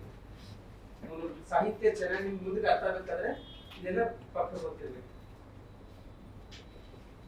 ಆಯ್ತಾ?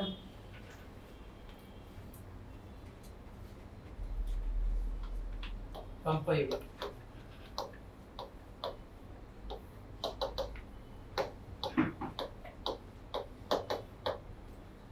ವೈಶಿಷ್ಟ್ಯಗಳು, ವಿಶೇಷತೆಗಳು ತಾತ್ಪರ್ಯ.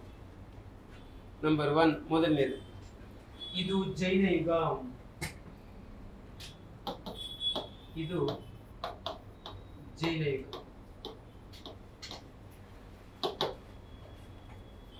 ಇದು ಜೈನ ಯುಗ. ಬರ್ಕೋತಾ ಎಕ್ಸ್ಪ್ಲೇನ್ ಮಾಡಲಾ? ಬರ್ಕೋತಾ ಹೋಗಿ ಅಲ್ಲಿ ಎಕ್ಸ್ಪ್ಲೇನ್ ಮಾಡಿ. ಈ ಅವಧಿಯಲ್ಲಿ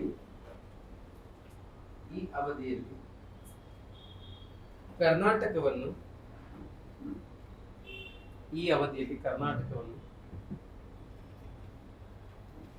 ರಾಷ್ಟ್ರಕೂಟ ದೊರೆಗಳು ಆಳ್ವಿಕೆ ನಡೆಸುತ್ತಿದ್ದರು.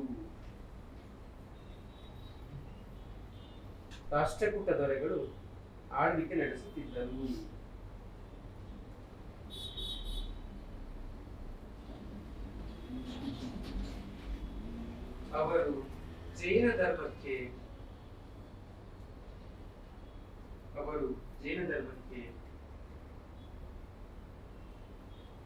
ಮತ್ತು ಜೈನ ಧರ್ಮದ ಕವಿಗಳಿಗೆ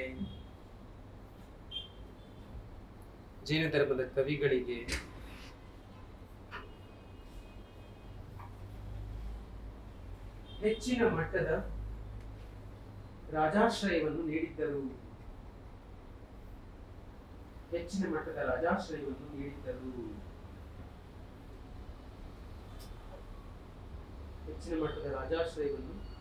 ನೀಡಿದ್ದರು.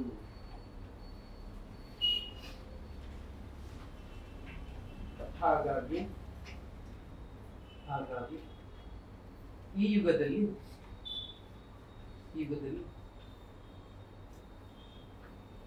ಜೈನ ಧರ್ಮದ ಕವಿಗಳೇ ಅತಿ ಹೆಚ್ಚಾಗಿ ಕಂಡುಬರುತ್ತಾರೆ.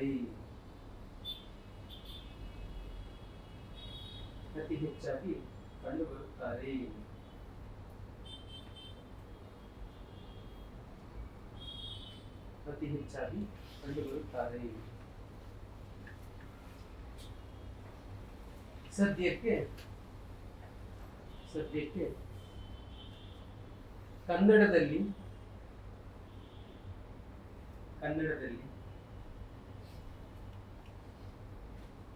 ಮೊಟ್ಟ ಮೊದಲ ಬಾರಿಗೆ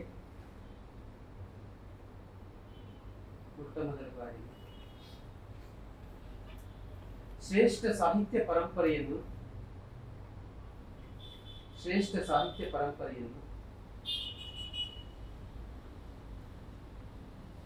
ನಿರ್ಮಾಣ ಮಾಡಿದ ಕೀರ್ತಿ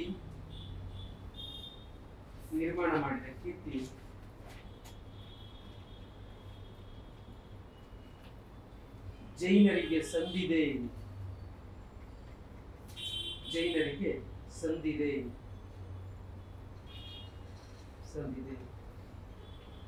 ಯಾರು ತಪ್ಪರ್ಕೋತಾರೆ ತಾನೆ? ಸರಿ ಬರ್ಕೋತಾ ಇದ್ದೀರಾ? ಯಾರು ತಪ್ಪರ್ಕೋತಾ ಇದ್ರೆ ತೋರಿಸಿ, ಆಮೇಲೆ ಹೇಳ್ತಾರೆ ಮುಚ್ಚಿಟ್ಕೋಬೇಡಿ. ಹಂಗೇನೆ ಅಫ್ಕೋರ್ಸ್ ಫಸ್ಟ್ ಸಣ್ಣ ಪುಟ್ಟ ಮಿಸ್ಟೇಕ್ಸ್ ಆಗ್ಬೋದು, ಆದ್ರೆ ಜಾಸ್ತಿ ತಪ್ಪರ್ಕೋತಾ ಇದ್ರೆ ಸ್ವಲ್ಪ ಡೇಂಜರ್. ಅದಕ್ಕೋಸ್ಕರ ನೀವೆಲ್ಲ ಹಿಂಗ್ 9 ಪದ ಅಂದಾಗ ಹಿಂಗ್ ಕೈ ಎತ್ತಿರಲ್ಲ, 8 ಅಂದಾಗ ಚೆನ್ನಾಗಿ ಬರ್ಕತಾರೆ ಅಂತ ನಾನು ಅನ್ಕೊಂಡಿದ್ದೀನಿ. ಸರಿ ಬರೀತಾರೆ ಇಬ್ರು, ಆದ್ರೆ ಒಳಗಡೆ ಹೆಂಗೆ ಇದು ನಂಗೇನು ಗೊತ್ತು. ಅದಕ್ಕೋಸ್ಕರ ನಿಮ್ಗೆ ಏನಾದ್ರು ಡೌಟ್ ಇದ್ರೆ ನನಗೆ ತೋರಿಸಿ, ಆಮೇಲೆ ಅದು ಪರಿಹಾರ ಹೇಳ್ಕೊಡ್ತೀನಿ. ಹಂಗೆ ಮಾತ್ರ ಬಚ್ಚಿಟ್ಕೋಬೇಡಿ, ಆಯ್ತಾ? ಜೈನರಿಗೆ ಸಂದಿದೆ, ಆಯ್ತಾ? ಪಂಪ,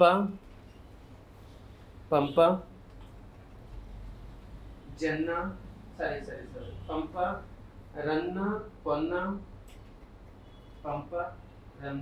ಪೊನ್ನ, ನಾಗಚಂದ್ರ, ನಯಸೇನ, ಚಾವುಂಡರಾಯ, ಶಿವಕೋಟಿಯಾಚಾರ್ಯ,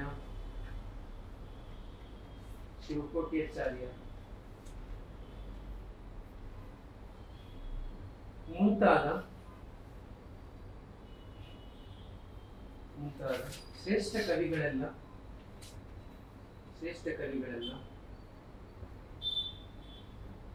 ಜೈನ ಧರ್ಮೀಯರಾಗಿದ್ದು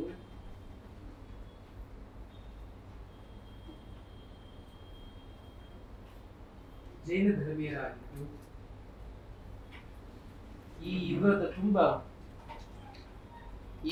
ತುಂಬ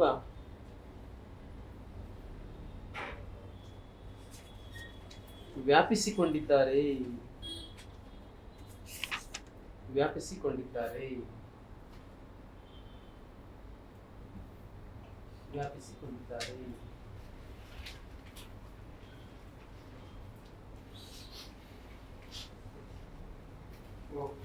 ಇದು ಫಸ್ಟ್ ಲಕ್ಷಣ. ಪಂಪದ ಮೊದಲ ಲಕ್ಷಣ ಅಂದ್ರೆ ಜೈನ ಧರ್ಮದವರು ಸ್ಟ್ರಾಂಗ್ ಈ ಪೀರಿಯಡ್ ಅಲ್ಲಿ ಫುಲ್ ಅವರದೇ ಸರ್ಕಾರ, ಯಾರು ಬಾಲ ಬಿಚ್ಚಂಗಿಲ್ಲ ಆ ತರ. ಆಯ್ತಾ? ನಿಮಗೆ ಅತಿಮಪ್ಪೆ ಅಂತ ಒಬ್ಳು ಬರ್ತಾರ, ದಾನ ಚಿಂತಾಮಣಿ ಅಂತ ಕೇಳಿದ್ದೀರಾ? ಸ್ಟ್ರಾಂಗ್ ಜೈನ ಧರ್ಮದ ಒಂಥರ ಅವಳು ಫಾಲೋಯರು ಆಕೆ. ಅವಳು ರನ್ನನ ಪೀರಿಯಡ್ ಅಲ್ಲಿ ಬರ್ತಕ್ಕಂಥವಳು. ಆ ಒಂದು ಕೃತಿ ಅಜಿತನಾಥ ಪುರಾಣ ಅಂತ ಬರ್ತದೆ, ಅದನ್ನ ಅವಳು 1,000 ಪ್ರತಿಗಳನ್ನ ಮಾಡಿಸಿ 1,000 ಚಿನ್ನದ ಪ್ರತಿಮೆಗಳನ್ನ ಮಾಡಿ ದಾನ ಮಾಡಿದ್ಲಂತೆ ಅಂತ ಕಥೆ ಇದೆ. ಅಂದ್ರೆ ಆ ತರ ಜೈನ ಧರ್ಮ ಪ್ರಬಲವಾಗಿದ್ದಂತ ಕಾಲ ಅನ್ನೋದಕ್ಕೋಸ್ಕರ ಹೇಳಿದೆ ಅಷ್ಟೇ ನಾನು. ಹಂಗಾಗಿ ಆಮೇಲೆ ನಿಮ್ಗೆ ಗೊತ್ತಿರ್ಲಿ, ಎಲ್ಲ ಕಾಲದಲ್ಲೂ ಅಷ್ಟೇ ರಾಜಾಶ್ರಯ ಯಾವಾಗ ಸಿಗ್ತದೆ ಅವರೇ ಸ್ಟ್ರಾಂಗ್ ಆಗೋದು. ಅದಂಗೆ ರಾಜ್ಯದ ದಂಡ ಇದಿಲ್ಲ, ಅಧಿಕಾರದ ದಂಡ ಮಾತಾಡ. ಈಗ ಬುದ್ಧ ಧರ್ಮ ಬಹಳ ಬಿಹಾರದ ಒಂದು ಬುದ್ಧಗಯಾದಲ್ಲಿ ಅದರ ಸುತ್ತಮುತ್ತ ಆಸ್ಪಾಸಲ್ಲಷ್ಟೇ ಜನಪ್ರಿಯವಾಗಿದ್ದಂತ ಒಂದು ಧರ್ಮ. ಆದ್ರೆ ಅಶೋಕನ ಕೈಗೆ ಬರ್ತಿದಂಗೆನೆ ಅದು ವಿಶ್ವ ಮಾನ್ಯತೆ ಪಡೆದ್ಬಿಡ್ತಲ್ಲ ಅಲ್ವಾ?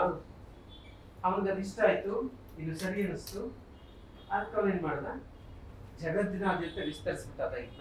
ಹಂಗೆ ರಾಜಾಶ್ರಯ ಒಂದು ಇದ್ರೆ ಅದಕ್ಕೇನಾಗುತ್ತೆ ಅಂದ್ರೆ ಒಂದು ಬಲ ಬರ್ತದೆ ಯಾವುದೇ ಒಂದು ಒಂದು ಐಡಿಯಾಲಜಿಗೆ.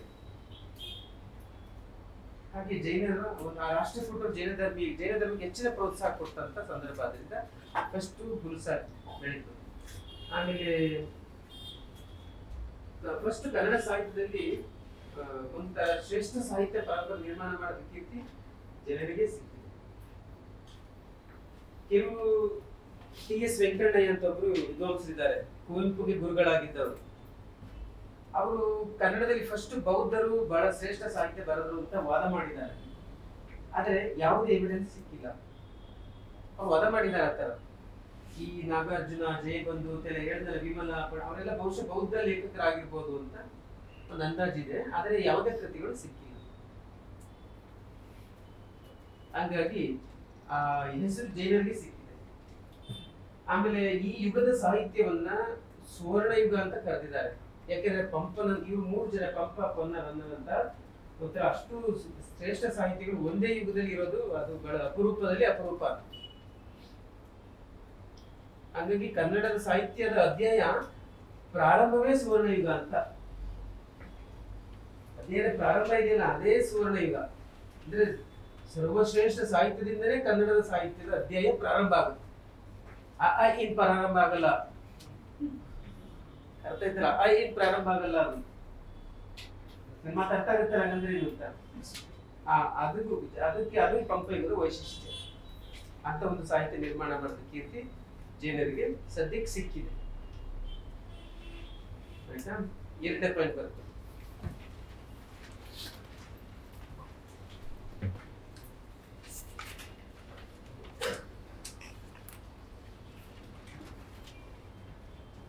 ಆಗಮಿಕ ಮತ್ತು ಲೌಕಿಕ ಕಾವ್ಯ ಪರಿಕಲ್ಪನೆ. ಆಗಮಿಕ ಮತ್ತು ಲೌಕಿಕ ಕಾವ್ಯ ಪರಿಕಲ್ಪನೆ.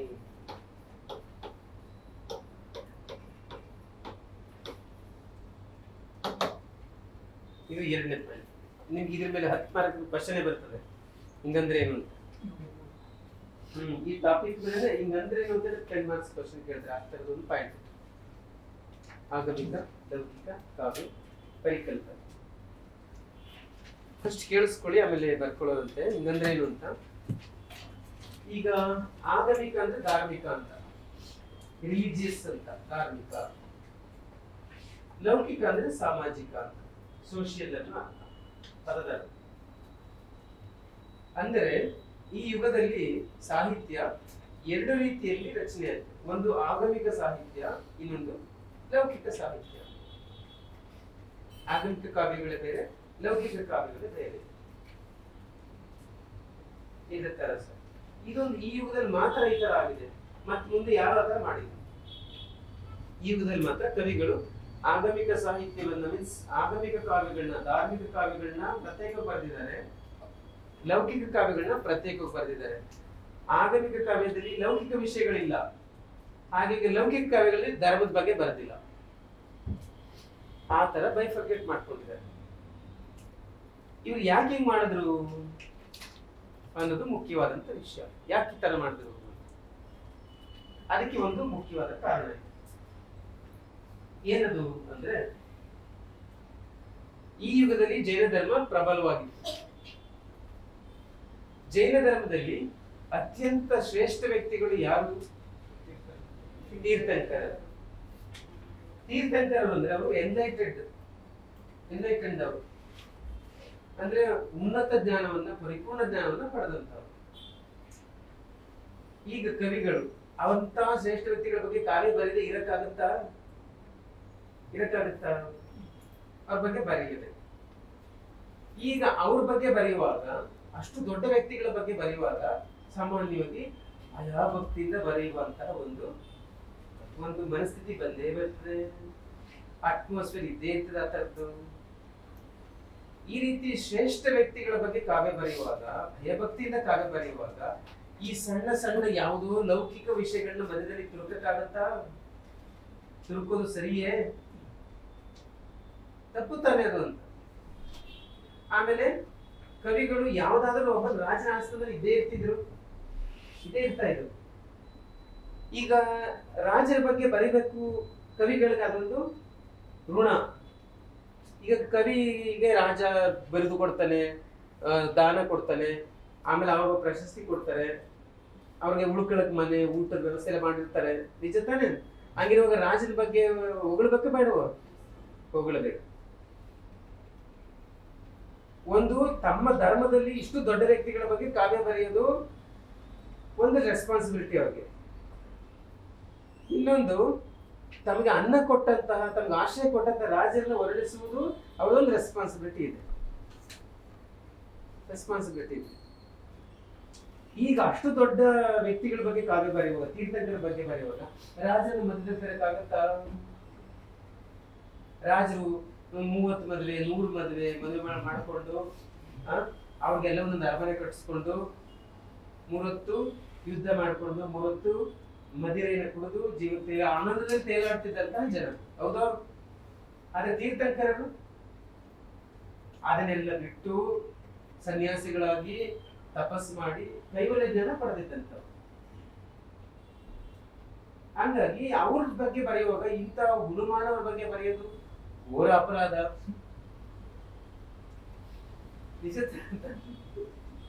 ಘೋರ ಅಪರಾಧ. ಅದಕ್ಕೆ ಕವಿಗಳೇನ್ ಮಾಡಿದ್ರು, ಒಂದು ತೀರ್ಮಾನಕ್ಕೆ ಬಂದ್ರು, ಅದನ್ನೇ ಬೇರೆ ಬರೆಯೋಣ, ಇದನ್ನೇ ಬೇರೆ ಬರೆಯೋಣ ಅಂತ.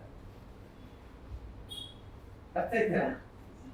ಅದೇ ಬೇರೆ ಬರೆಯೋದು, ಧಾರ್ಮಿಕ ಕೃತಿಗಳನ್ನ ಬೇರೆ ತಂದ್ಬಿಡೋಣ, ಪ್ರಾಬ್ಲಮ್ ಇರಲ್ಲ, ಧರ್ಮದ ಋಣ ತೀರಿಸಿದಾಗ ಆಯ್ತು. ಈಗ ರಾಜ ಋಣ ತೀರ್ಸಕ್ಕೆ ಲೌಕಿಕ ಕಾವ್ಯಗಳನ್ನ ಸಪರೇಟ್ ಬರೆಯೋಣ ಅಂತ ತೀರ್ಮಾನ ಮಾಡ್ಕೊಂಡು ಅಷ್ಟೇ. ಇದರಲ್ಲಿ ಇನ್ನೊಂದು ಪಾಯಿಂಟ್ ಇದೆ. ಅದೇನ್ ಪಾಯಿಂಟ್ ಅಂದ್ರೆ, ಸಾಹಿತ್ಯವನ್ನ ನಿರ್ಮಾಣ ಮಾಡುವುದು ಇವತ್ತು ಯಾವ ಕಾರಣಕ್ಕಾಗಿ? ಕವಿ ಕಾವ್ಯನ ಯಾಕೆ ಬರೀತಾರೆ ಇವತ್ತು? ಕವಿಗಳು ಯಾಕೆ ಬರೀತಾರೆ? ಏನು? ಹೆಸರು ಮತ್ತು ಅಣಕ. ಅಂದ್ರೆ ಬರೀ ನೀವು ನೋಡೋಣ. ಮುಂದಿನ ಅದು ತಾನೇ ಬರುತ್ತೆ ಅದು.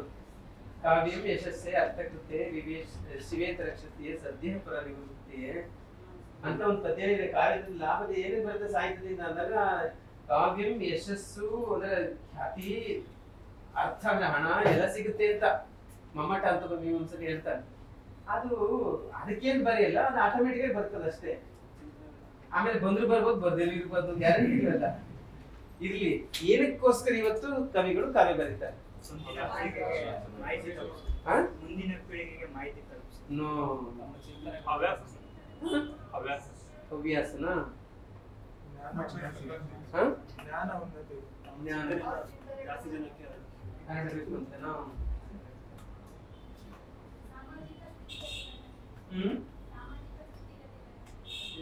ಸೋಷಿಯಲಿಟಿ ಬರೀಬಹುದಾಗಿತ್ತು.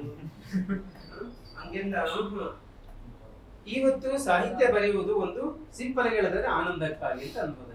ಆನಂದ ಅಷ್ಟೇ. ಕವಿಗೆ ಬರೆಯುವಾಗಲೂ ಒಂದು ಆನಂದ ಸಿಗುತ್ತೆ, ಅದು ಓದುವಾಗೂ ಒಂದು ಆನಂದ ಸಿಗುತ್ತೆ ಅಷ್ಟೇ. ಸರಳ ಹೇಳ್ಬೇಕು ಅಂದ್ರೆ ಇನ್ನು ಉಳಿದಂತೆ ತಮ್ಮ ಐಡಿಯಾಲಜಿ ತರೋದು, ತಿಳುವಳಿಕೆ ಕೊಡೋದು, ಜ್ಞಾನ ಕೊಡೋದು, ಸಮಾಜಕ್ಕೆ ಒಳ್ಳೆ ಸಂದೇಶ ಕೊಡೋದು, ಅವೆಲ್ಲ ಆನುಷಂಗಿಕ ಸಪೋರ್ಟಿವ್ ಆದಂತ ಎವಿಡೆನ್ಸಸ್, ಅವೆಲ್ಲ ಸೆಕೆಂಡರಿ ಎವಿಡೆನ್ಸಸ್ ಹೇಳ್ತಾರೆ. ಬಟ್ ಅಲ್ಟಿಮೇಟ್ ಸಾಹಿತ್ಯ ಬರೆಯೋದು ಯಾತಕ್ಕೆ ಅಂದ್ರೆ ಒಂದು ಆನಂದಕ್ಕಾಗಿ, ಒಂದು ಉಲ್ಲಾಸಕ್ಕಾಗಿ, ಒಂದು ಮನಸ್ಸು ಸಂತೋಷಕ್ಕಾಗಿ ಅಂತ ಸಿಂಪಲ್ ಆಗಿ ಹೇಳ್ಬೋದು. ಆದರೆ ಪಂಪನ ಕಾಲದಲ್ಲಿ ಸಾಹಿತ್ಯ ಬರೀತಾ ಇದ್ದದ್ದು ಸಾಹಿತ್ಯದ ಕಾರಣಕ್ಕಾಗಿ ಅಲ್ಲ, ಧರ್ಮದ ಕಾರಣಕ್ಕಾಗಿ. ಧರ್ಮದ ಕಾರಣಕ್ಕೆ ಅವತ್ತೆಲ್ಲ ಹಂಗೆ ಇದ್ದಿದ್ದು. ಅಂದ್ರೆ ನಾನು ಕಾವ್ಯ ಬರೆದ್ರೆ ನನಗೆ ಮೋಕ್ಷ ಸಿಗುತ್ತೆ ಅನ್ನೋ ಫೀಲಿಂಗ್ ಕವಿಗಳಿಗಿತ್ತು. ಮತ್ತು ಈ ಕಾವ್ಯ ಓದುಗರಿಗೂ ಕೂಡ ನಾನು ಈ ಕಾವ್ಯ ಓದಿದ್ರೆ ನನಗೆ ಮೋಕ್ಷ ಸಿಗುತ್ತೆ ಅಂತ ಇವ್ರಿಗೂ ಫೀಲಿಂಗ್ ಇತ್ತು. ನಿಮ್ಗೆ ಗೊತ್ತಿಲ್ಲ, ಮುಂದೆ ಓದ್ ಹೇಳ್ತೀನಿ ನಿಮ್ಗೆ. ಕವಿಗಳು ಕಾವ್ಯದ ಆರಂಭದಲ್ಲೇ ಹೇಳ್ತಿದ್ರು, ನನ್ನ ಕಾವ್ಯವನ್ನು ಓದಿದ್ರೆ ನಿಮಗೆ ಪುಣ್ಯ ಪ್ರಾಪ್ತಿ ಆಗುತ್ತೆ, ಮೋಕ್ಷ ಪ್ರಾಪ್ತಿ ಆಗುತ್ತೆ, ನಿಮ್ಗೆ ಸಕಲ ರೋಗಗಳು ವಾಸಿ ಆಗುತ್ತೆ, ನಿಮಗೆ ಧನ ಕನಕಗಳೆಲ್ಲ ಸಿಗುತ್ತೆ ಅಂತೆಲ್ಲ ಅಷ್ಟೇ ಬರೀತಿದ್ರು ಅವರು. ಬರಿತಾ ಇದ್ರು. ಓದುಗರಿಗೂ ಕೂಡ ಅದೇ, ಅಂದ್ರೆ ಸಾಹಿತ್ಯ ಬರೆಯುವನಿಗೂ ಕೂಡ ಅದೇ ಫೀಲಿಂಗು, ಓದುಗರಿಗೂ ಕೂಡ ಅದೇ ಫೀಲಿಂಗ್. ಅಂದ್ರೆ ಸಾಹಿತ್ಯದ ಕಾರಣಕ್ಕಾಗಿ ರಚನೆ ಆಗ್ತಾ ಇರಲಿಲ್ಲ, ಧರ್ಮದ ಕಾರಣಕ್ಕಾಗಿ ರಚನೆ ಆಗ್ತಾ ಇದೆ. ಇದು ಪ್ರಾಬ್ಲಮ್.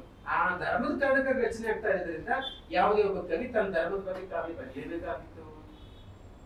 ಹಾಗಾಗಿ ಪಂಪನದ ಕವಿಗಳು ತಮ್ಮ ಧರ್ಮದ ಬಗ್ಗೆ ಬರೀಬೇಕು ಅಂದ್ರೆ ಯಾರ ಬಗ್ಗೆ ಬರೀಬೇಕು? ತೀರ್ಥಂಕರ ಬಗ್ಗೆ ಬರೀಬೇಕಾಗಿತ್ತು. ಇಂತಹ ತೀರ್ಥಂಕರು ದೊಡ್ಡ ವ್ಯಕ್ತಿಗಳ ಬಗ್ಗೆ ಬರೆಯುವಾಗ ಇನ್ಯಾವುದೇ ಲೌಕಿಕವಾದಂತ ಇಶ್ಯೂಸ್ ನ ತರುವಂಗಿರ್ಲಿಲ್ಲ.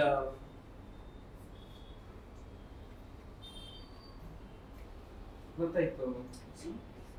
ಇದಕ್ಕಾಗಿ ಅವ್ರೇನ್ ಮಾಡಿದ್ರು, ಲೌಕಿಕ ಕಾವ್ಯಗಳೇ ಬೇರೆ ಭಾಗ ರಾಜನಿಗೆ ಕೊಟ್ಟರು, ರಾಜನಿಗೆ ತೃಪ್ತಿಪಡಿಸಿದ್ರು, ಧಾರ್ಮಿಕ ಕೃತಿಗಳನ್ನ ಬರೆದು ತಮ್ಮ ಧರ್ಮದ ಋಣವನ್ನು ತೀರಿಸಿದ್ರು, ನನಗೂ ಮೋಕ್ಷ ಸಿಗುತ್ತೆ ಅಂತ ಅಂದ್ಕೊಂಡ್ರು. ಎಷ್ಟು ಜನರಿಗೆ ಸಿಕ್ಕಿದೆ ಕೇಳ್ಬೇಕೀಗ ನಾವು. ಅವರ ಸಮಾಧಾನ ಅಷ್ಟೇ ಅಲ್ಲ, ಅವರವ್ರಿಗೆ ತೃಪ್ತಿ, ಸ್ಯಾಟಿಸ್ಫ್ಯಾಕ್ಷನ್ ಅಲ್ವಾ? ಇದೆ ತಾನೇ? ಇದು ಈ ಪಾಯಿಂಟ್. ಇದು ನಿಮಗೆ ಬೇಸಿಕ್ ಚೆನ್ನಾಗಿ ಅರ್ಥ ಆಗ್ಬೇಕು. ಇದ್ರ ಮೇಲೆ ಅರ್ಥ ಮಾಡೋ ಪ್ರಶ್ನೆ ಬರ್ತದೆ ನಿಮಗೆ. ಹಿಂಗಂದ್ರೇನು ಅರ್ಥ ಆಯ್ತು? ಲೌಕಿಕ ಮತ್ತು ಆಗಮಿಕ ಮತ್ತು ಲೌಕಿಕ ಕಾವ್ಯ ಪರಿಕಲ್ಪನೆ ಅಂತ ಪಾಯಿಂಟ್ ಗೊತ್ತಾಯ್ತಲ್ಲ? ಬರ್ಕೊಳ್ಳಿ. ಇನ್ನೇನು ನೆನಪಾದ ಹೇಳ್ತೀನಿ ಮೊದಲೇ.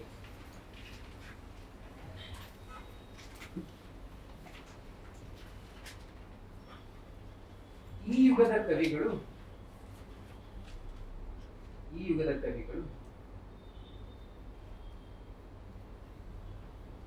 ಸಾಹಿತ್ಯ ರಚನೆಯನ್ನು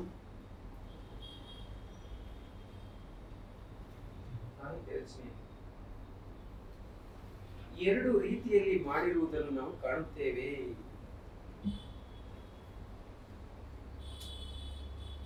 ಎರಡು ರೀತಿಯ ನೆಲೆಗಳಲ್ಲಿ ಮಾಡಿರುವುದನ್ನು ನಾವು ಕಾಣುತ್ತೇವೆ.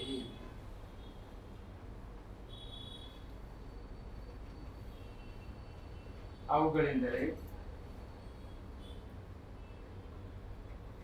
ಒಂದು ಆಗಮಿಕ ಕಾವ್ಯಗಳು,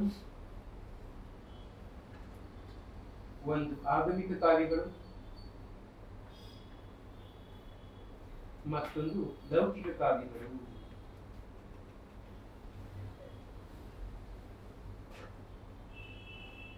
ಮತ್ತೊಂದು ಲೌಕಿಕ ಕಾವ್ಯಗಳು.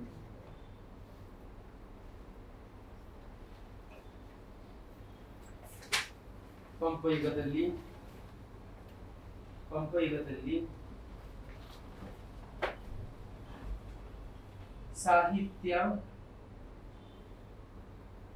ಸಾಹಿತ್ಯದ ಕಾರಣಕ್ಕಾಗಿ ರಚನೆಯಾಗುತ್ತಿರಲಿಲ್ಲ. ಸಾಹಿತ್ಯದ ಕಾರಣಕ್ಕಾಗಿ ರಚನೆಯಾಗುತ್ತಿರಲಿಲ್ಲ.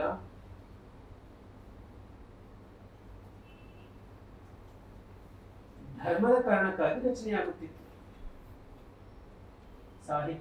ಸಾಹಿತ್ಯದ ಕಾರಣಕ್ಕಾಗಿ ರಚನೆಯಾಗುತ್ತಿರಲಿಲ್ಲ, ಧರ್ಮದ ಕಾರಣಕ್ಕಾಗಿ ರಚನೆಯಾಗುತ್ತಿತ್ತು.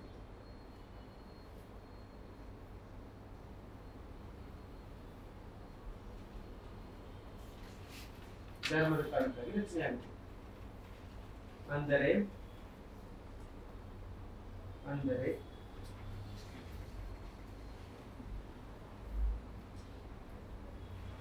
ನಾನು ಕಾವ್ಯ ಬರೆಯುವುದರಿಂದ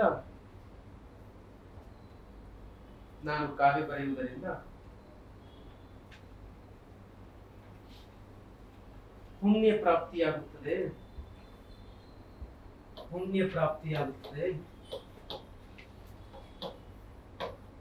ಮೋಕ್ಷ ಪ್ರಾಪ್ತಿಯಾಗುತ್ತದೆ,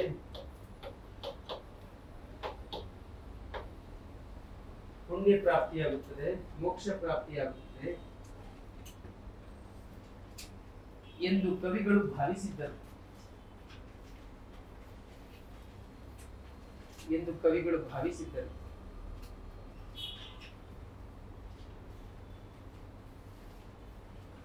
ಅಷ್ಟೇ ಅಲ್ಲ,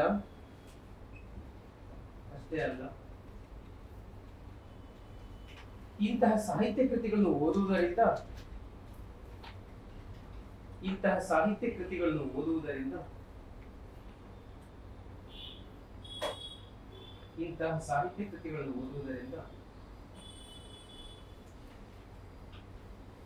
ನಮಗೂ ಕೂಡ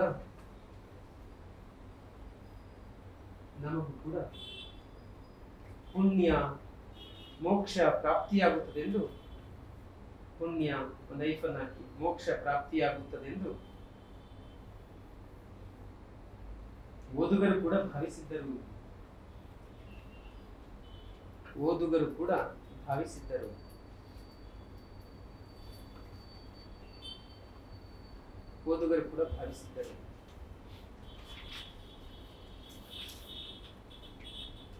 ಒಟ್ಟಾರೆ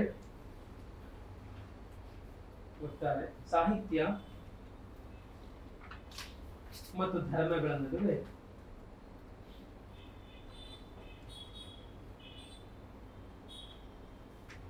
ಅವಿನಾಭಾವ ಸಂಬಂಧವಿತ್ತು. ಸಾಹಿತ್ಯ ಮತ್ತು ಧರ್ಮಗಳ ನಡುವೆ ಅವಿನಾಭಾವ ಸಂಬಂಧವಿತ್ತು.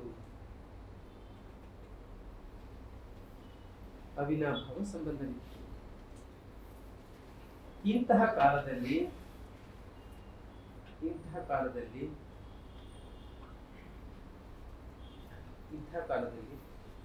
ಕವಿಗಳು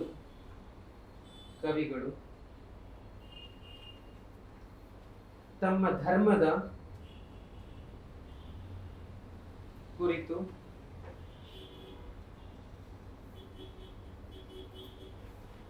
ತಮ್ಮ ಧರ್ಮದ ಶ್ರೇಷ್ಠ ವ್ಯಕ್ತಿಗಳ ಕುರಿತು, ತಮ್ಮ ಧರ್ಮದ ಕುರಿತು ಮತ್ತು ತಮ್ಮ ಧರ್ಮದ ಶ್ರೇಷ್ಠ ವ್ಯಕ್ತಿಗಳನ್ನು ಕುರಿತು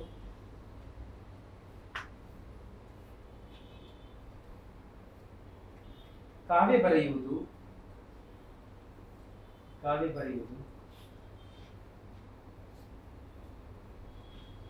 ಅವರ ಮೂಲಭೂತ ಕರ್ತವ್ಯವಾಗಿತ್ತು.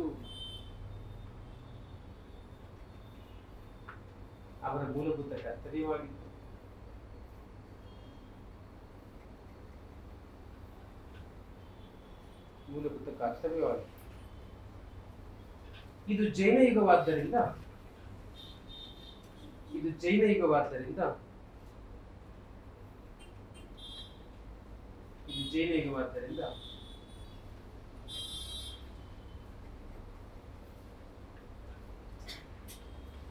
ತೀರ್ಥಂಕರರ ಬಗೆಗೆ ತೀರ್ಥಂಕರರ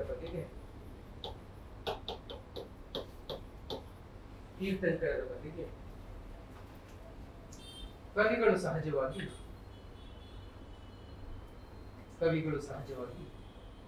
ಕಾವ್ಯ ರಚಿಸುತ್ತಿದ್ದರು.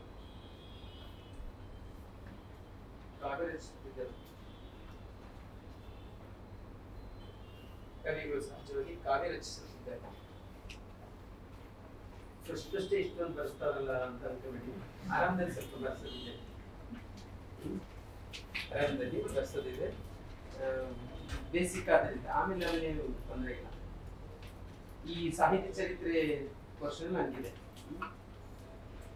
ಆಮೇಲೆ ನಿಮಗೂ ಅಭ್ಯಾಸ ಆಗುತ್ತಲ್ಲ, ಬರೆದು 6 ವರ್ಷದಿಂದ ನಿಲ್ಸ್ಬಿಟ್ಟಿದ್ದೀರಾ, ಬರೆದು ಈ ಕೈಗೆಲ್ಲ ಸ್ವಲ್ಪ ಕೆಲಸ ಕೊಡ್ಬೇಕಲ್ಲ. ಏನಂತಂದ್ರಿ? ಕಾವ್ಯ ರಚಿಸುತ್ತಿದ್ದಾರೆ. ತೀರ್ಥಂಕರರು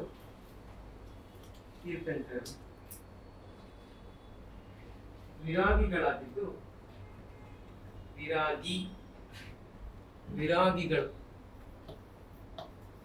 ವಿರಾಗಿಗಳಾಗಿದ್ದು ಕೈವಲ್ಯ ಜ್ಞಾನವನ್ನು ಪಡೆದ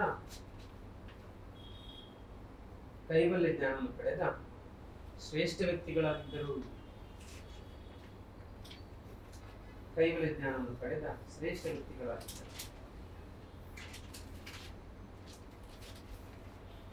ವಿರಾಗಿ ಅಂದ್ರೆ ಏನು?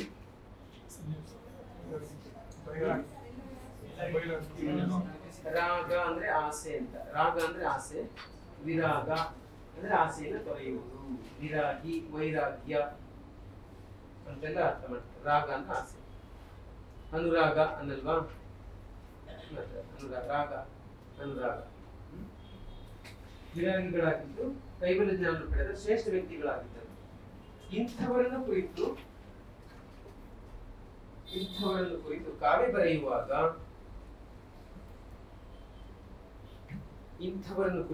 ಬರೆಯುವಾಗ ಕವಿಗಳು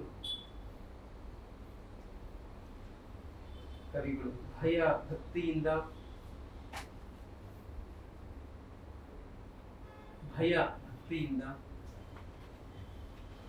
ಬಹಳ ಗೌರವ ಆದರಗಳಿಂದ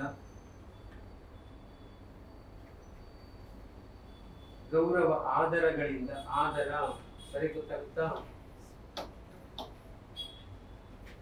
ಭಯ ಭಕ್ತಿಯಿಂದ ಮತ್ತು ಬಹಳ ಗೌರವ ಆದರಗಳಿಂದ ಬರೆಯುತ್ತಿದ್ದರು.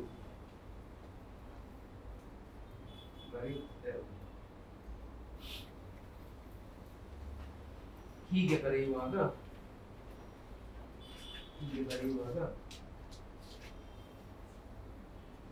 ಕವಿಗಳು ಯಾವುದೇ ಲೌಕಿಕ ವಿಷಯವನ್ನಾಗಲಿ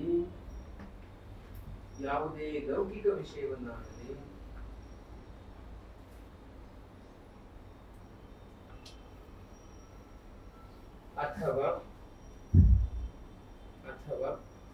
ತಮಗೆ ಆಶ್ರಯ ಕೊಟ್ಟ ರಾಜರ ಬಗೆಗಾಗಲಿ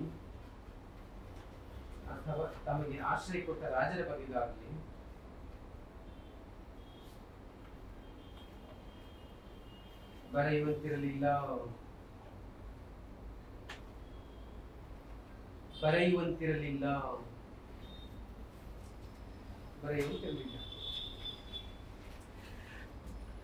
ಅಲ್ಲದೆ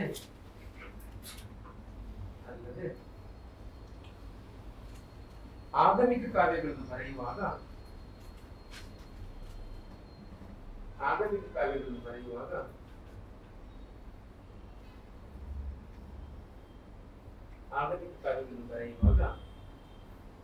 ಪಂಚಕಲ್ಯಾಣ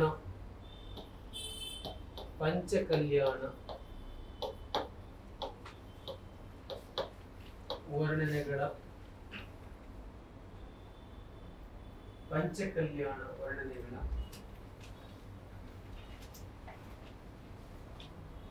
ಒಂದು ಸಿದ್ಧ ಮಾದರಿಯಲ್ಲೇ ಪಂಚಕಲ್ಯಾಣ ವರ್ಣನೆಗಳ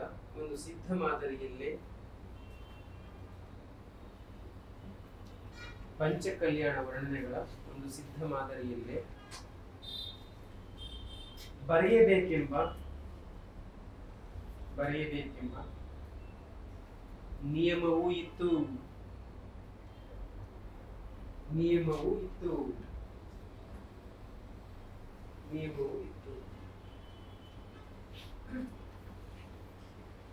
ಈ ಸಂಕಷ್ಟದಿಂದ ಪಾರಾಗಲು ನೆಕ್ಸ್ಟ್ ಬೇರೆ ಬರ್ಕೋತೀನಿ ನೋಡಿ. ಈ ಸಂಕಷ್ಟದಿಂದ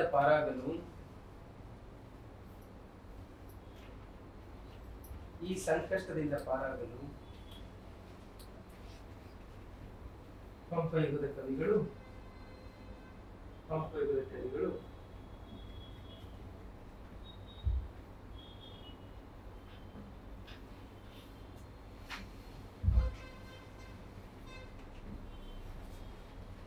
ಆಗಮಿಕ ಮತ್ತು ಲೌಕಿಕ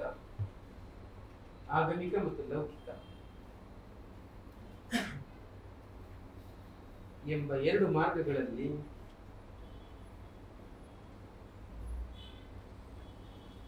ಎರಡು ಮಾರ್ಗಗಳಲ್ಲಿ ಇರುವ ರೀತಿಗಳಲ್ಲಿ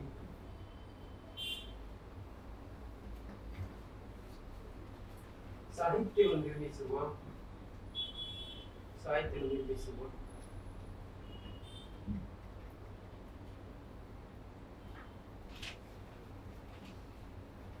ಪರಿಹಾರವನ್ನು ಕಂಡುಕೊಂಡರು. ಸಾಹಿತ್ಯ ನಿರ್ಮಿಸುವ ಒಂದು ಹಾದಿಯನ್ನು ಕಂಡುಕೊಂಡರು, ಪರಿಹಾರವನ್ನು ಕಂಡುಕೊಂಡರು ಮಾಡಬಹುದು.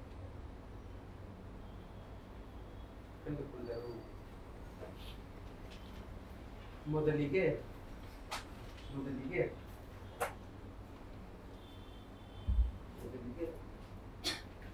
ಆಗಮಿಕ ಕಾವ್ಯಗಳನ್ನು ಬರೆದು ತಮ್ಮ ಧರ್ಮದ ಋಣವನ್ನು ತೀರಿಸುವುದು. ಮೊದಲಿಗೆ ಆಗಮಿಕ ಕಾವ್ಯಗಳನ್ನು ಬರೆದು ತಮ್ಮ ಧರ್ಮದ ಋಣವನ್ನು ತೀರಿಸುವುದು.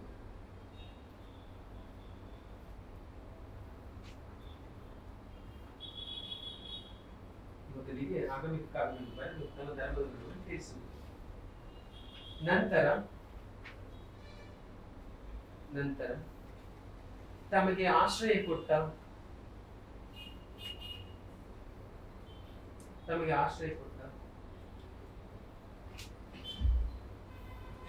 ರಾಜನನ್ನು ಒಳಗೊಂಡಂತೆ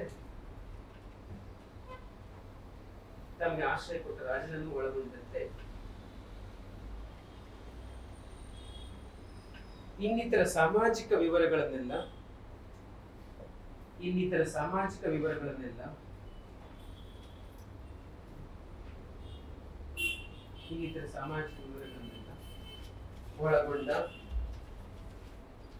ಒಳಗೊಂಡ ಲೌಕಿಕ ಕಾವ್ಯಗಳನ್ನು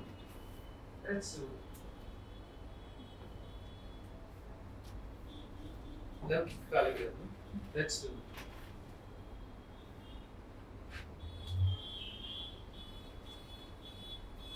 ಹೀಗೆ ಈ ಯುಗದ ಸಾಹಿತ್ಯ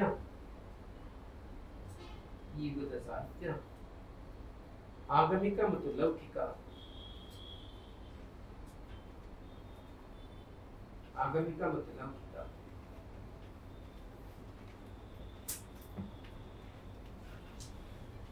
ಎಂಬ ಎರಡು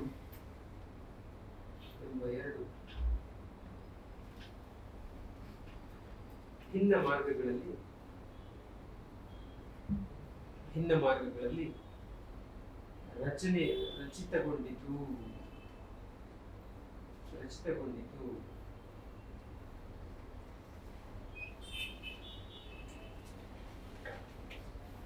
ಬೆಳಗುವೆನಿಲ್ಲಿ ಇನ್ವರ್ಟೆಡ್ ಕಾಮನ್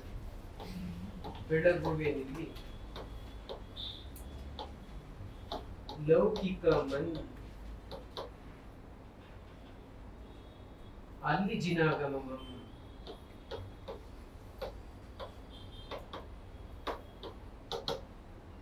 ಬೆಳಗುವೆನಿಲ್ಲಿ ಲೌಕಿಕ ಮನ್ ಅಲ್ಲಿ ಜಿನಾಗಮಂ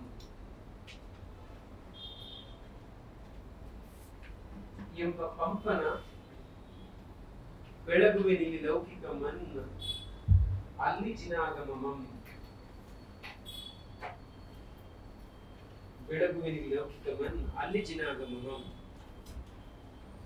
ಎಂಬ ಪಂಪನ ಮಾತನ್ನು ಈ ಹಿನ್ನೆಲೆಯಲ್ಲಿ ನಾವು ಪರಿಗಣಿಸಬಹುದು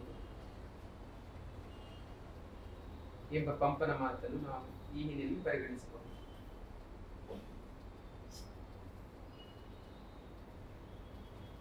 ಇದನ್ನ ಪಂಪ ವಿಕ್ರಮಾರ್ಜುನ ವಿಜಯದಲ್ಲಿ ಈ ತರ ಹೇಳಿದ ನೋಡಿ, ಬೆಳಗುವೆನಿಗೆ ಲೌಕಿಕಮನ್ ಅಲ್ಲಿ ಅಂದ್ರೆ ಆಗ ಆದಿಪುರಾಣದಲ್ಲಿ ಜಿನಾಗಮಂ ಅಂತಾನೆ. ಲೌಕಿಕ ಅಂದ್ರೆ ನೋಡಿ ಸಾಮಾಜಿಕ, ಅಲ್ಲಿ ಜಿನ ಆಗಮ, ಜಿನ ಅಂದ್ರೆ ಜೈನ, ಆಗಮ ಅಂದ್ರೆ ಧರ್ಮ, ಅಂದ್ರೆ ಆದಿಪುರಾಣದಲ್ಲಿ ಜೈನ ಧರ್ಮ ತಂದಿದ್ದೀನಿ, ಇಲ್ಲಿ ಲೌಕಿಕವನ್ನು ತರುತ್ತಿದ್ದೀನಿ ಅಂತ ಆ ಮಾತಿನ ಅರ್ಥ. ಹಂಗ ಅವನೇ ಬರೆದಿದ್ದಾನೆ ವಿಕ್ರಮಾರ್ಜುನ ವಿಜಯದಲ್ಲಿ. ಅದಕ್ಕೆ ಆ ಮಾತನ್ನು ಸೇರಿಸಿದೆ. ಈ ಮಾತನ್ನ ಕನ್ಸಿಡರ್ ಮಾಡ್ಬೋದು ನಾವು. ಕೆಳಗಡೆ ಎಕ್ಸಾಂಪಲ್ ಅಂತ ಹಾಕೊಳ್ಳಿ. ಉದಾಹರಣೆಗೆ ಯಾರ್ಯಾರು ಹೇಗೆ ಬರೆದ್ರು ಅಂತ. ಉದಾಹರಣೆ ಪಂಪ ಆದಿಪುರಾಣ, ಆಗಮಿಕ ಕಾವ್ಯ,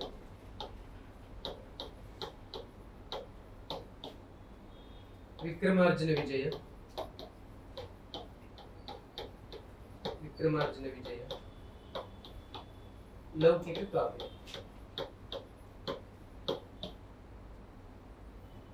ರನ್ನ, ರಚಿತ ಪುರಾಣ, ಆಗಮಿಕ ಕಾವ್ಯ, ಸಾಹಸ ಭೀಮ ವಿಜಯ, ಸಾಹಸ ಭೀಮ ವಿಜಯ, ಲೌಕಿಕ ಕಾವ್ಯ, ಹೊನ್ನ, ಶಾಂತಿ ಪುರಾಣ,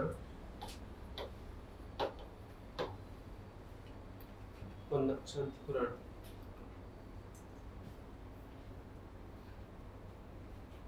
ಭುವನೈಕ ರಾಮಾಭ್ಯುದಯ,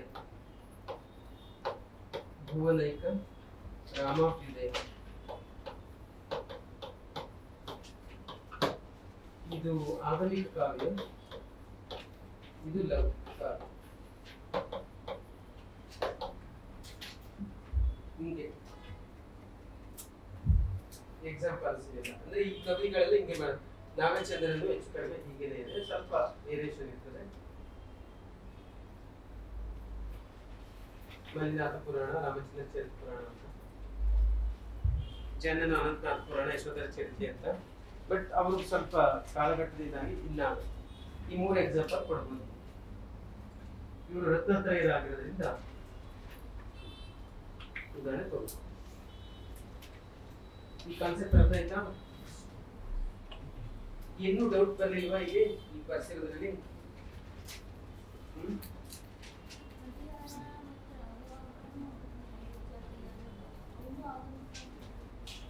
ಬಟ್ ಅಷ್ಟೊತ್ತಿಗೆ ಆಲ್ರೆಡಿ ಕಾನ್ಸೆಪ್ಟ್ ಅದು ಅಳದಾಗೋಗಿತ್ತು, ಮತ್ತೆ ಅದೇನು ಮುಖ್ಯ ಅನ್ನುವಂಥದ್ದು ಇರಲಿಲ್ಲ. ಇಲ್ಲೇನೋ ಒಂದು ನಿಮ್ಗೆ ಅರ್ಥ ಆಗದಿರೋ ಒಂದು ಪದ ಬಂತು, ನೀವು ಗಮನಿಸಿದ್ರೆ ಏನೋ ಗೊತ್ತಿಲ್ಲ. ದಡ್ಸಿಕಾಮಣಿಗಳು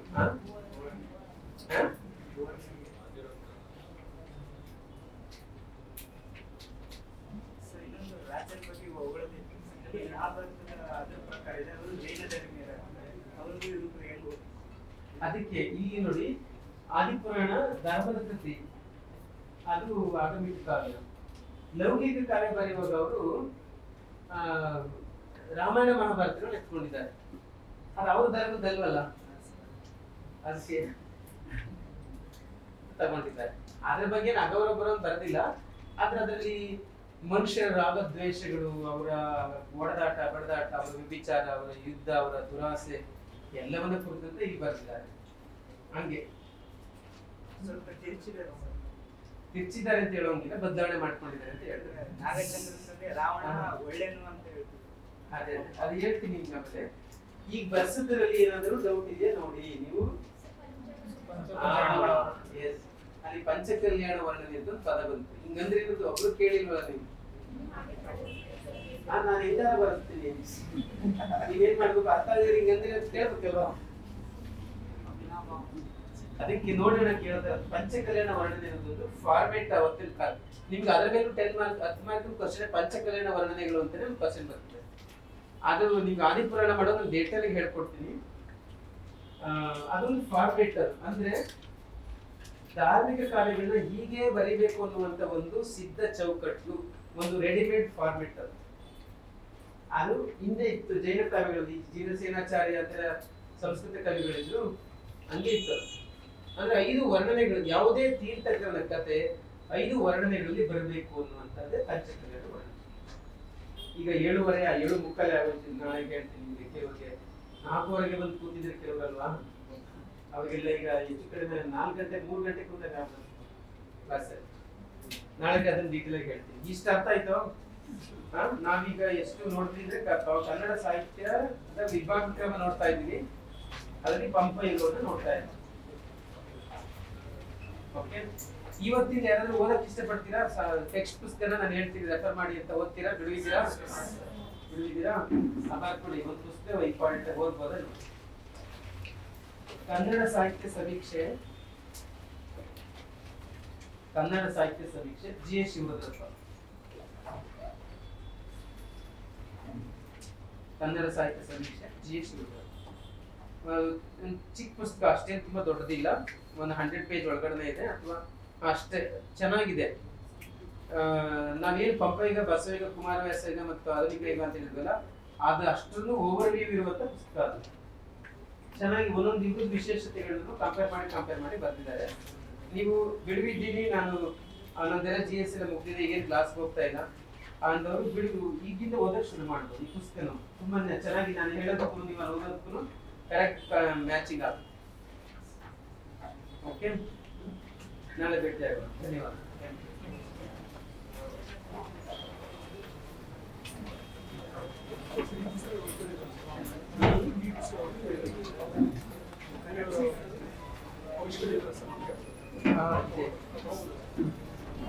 ತಗೋಬಹುದು, ಸ್ವಲ್ಪ ಟಫ್ ಪುಸ್ತಕ, ಅದಕ್ಕೆ ನಾನು ಬರ್ಸಿಲ್ಲ. ನೀವು ಬೇರೆ ಬೇರೆ ಪುಸ್ತಕ ಬರ್ಸಿದ್ದೆ, ಇರೋ ಬರ್ಸಿರೋದು ಎಲ್ಲ ಮುಗಿದ್ಮೇಲೆ ಹೋದ್ರೆ ಅರ್ಥ ಆಗ್ತಾ ಇಲ್ಲ. 1 ವರ್ಷ ಆದ್ಮೇಲೆ ಈಗ ಫಸ್ಟ್ ಹೋದ್ರೆ ಖಂಡಿತ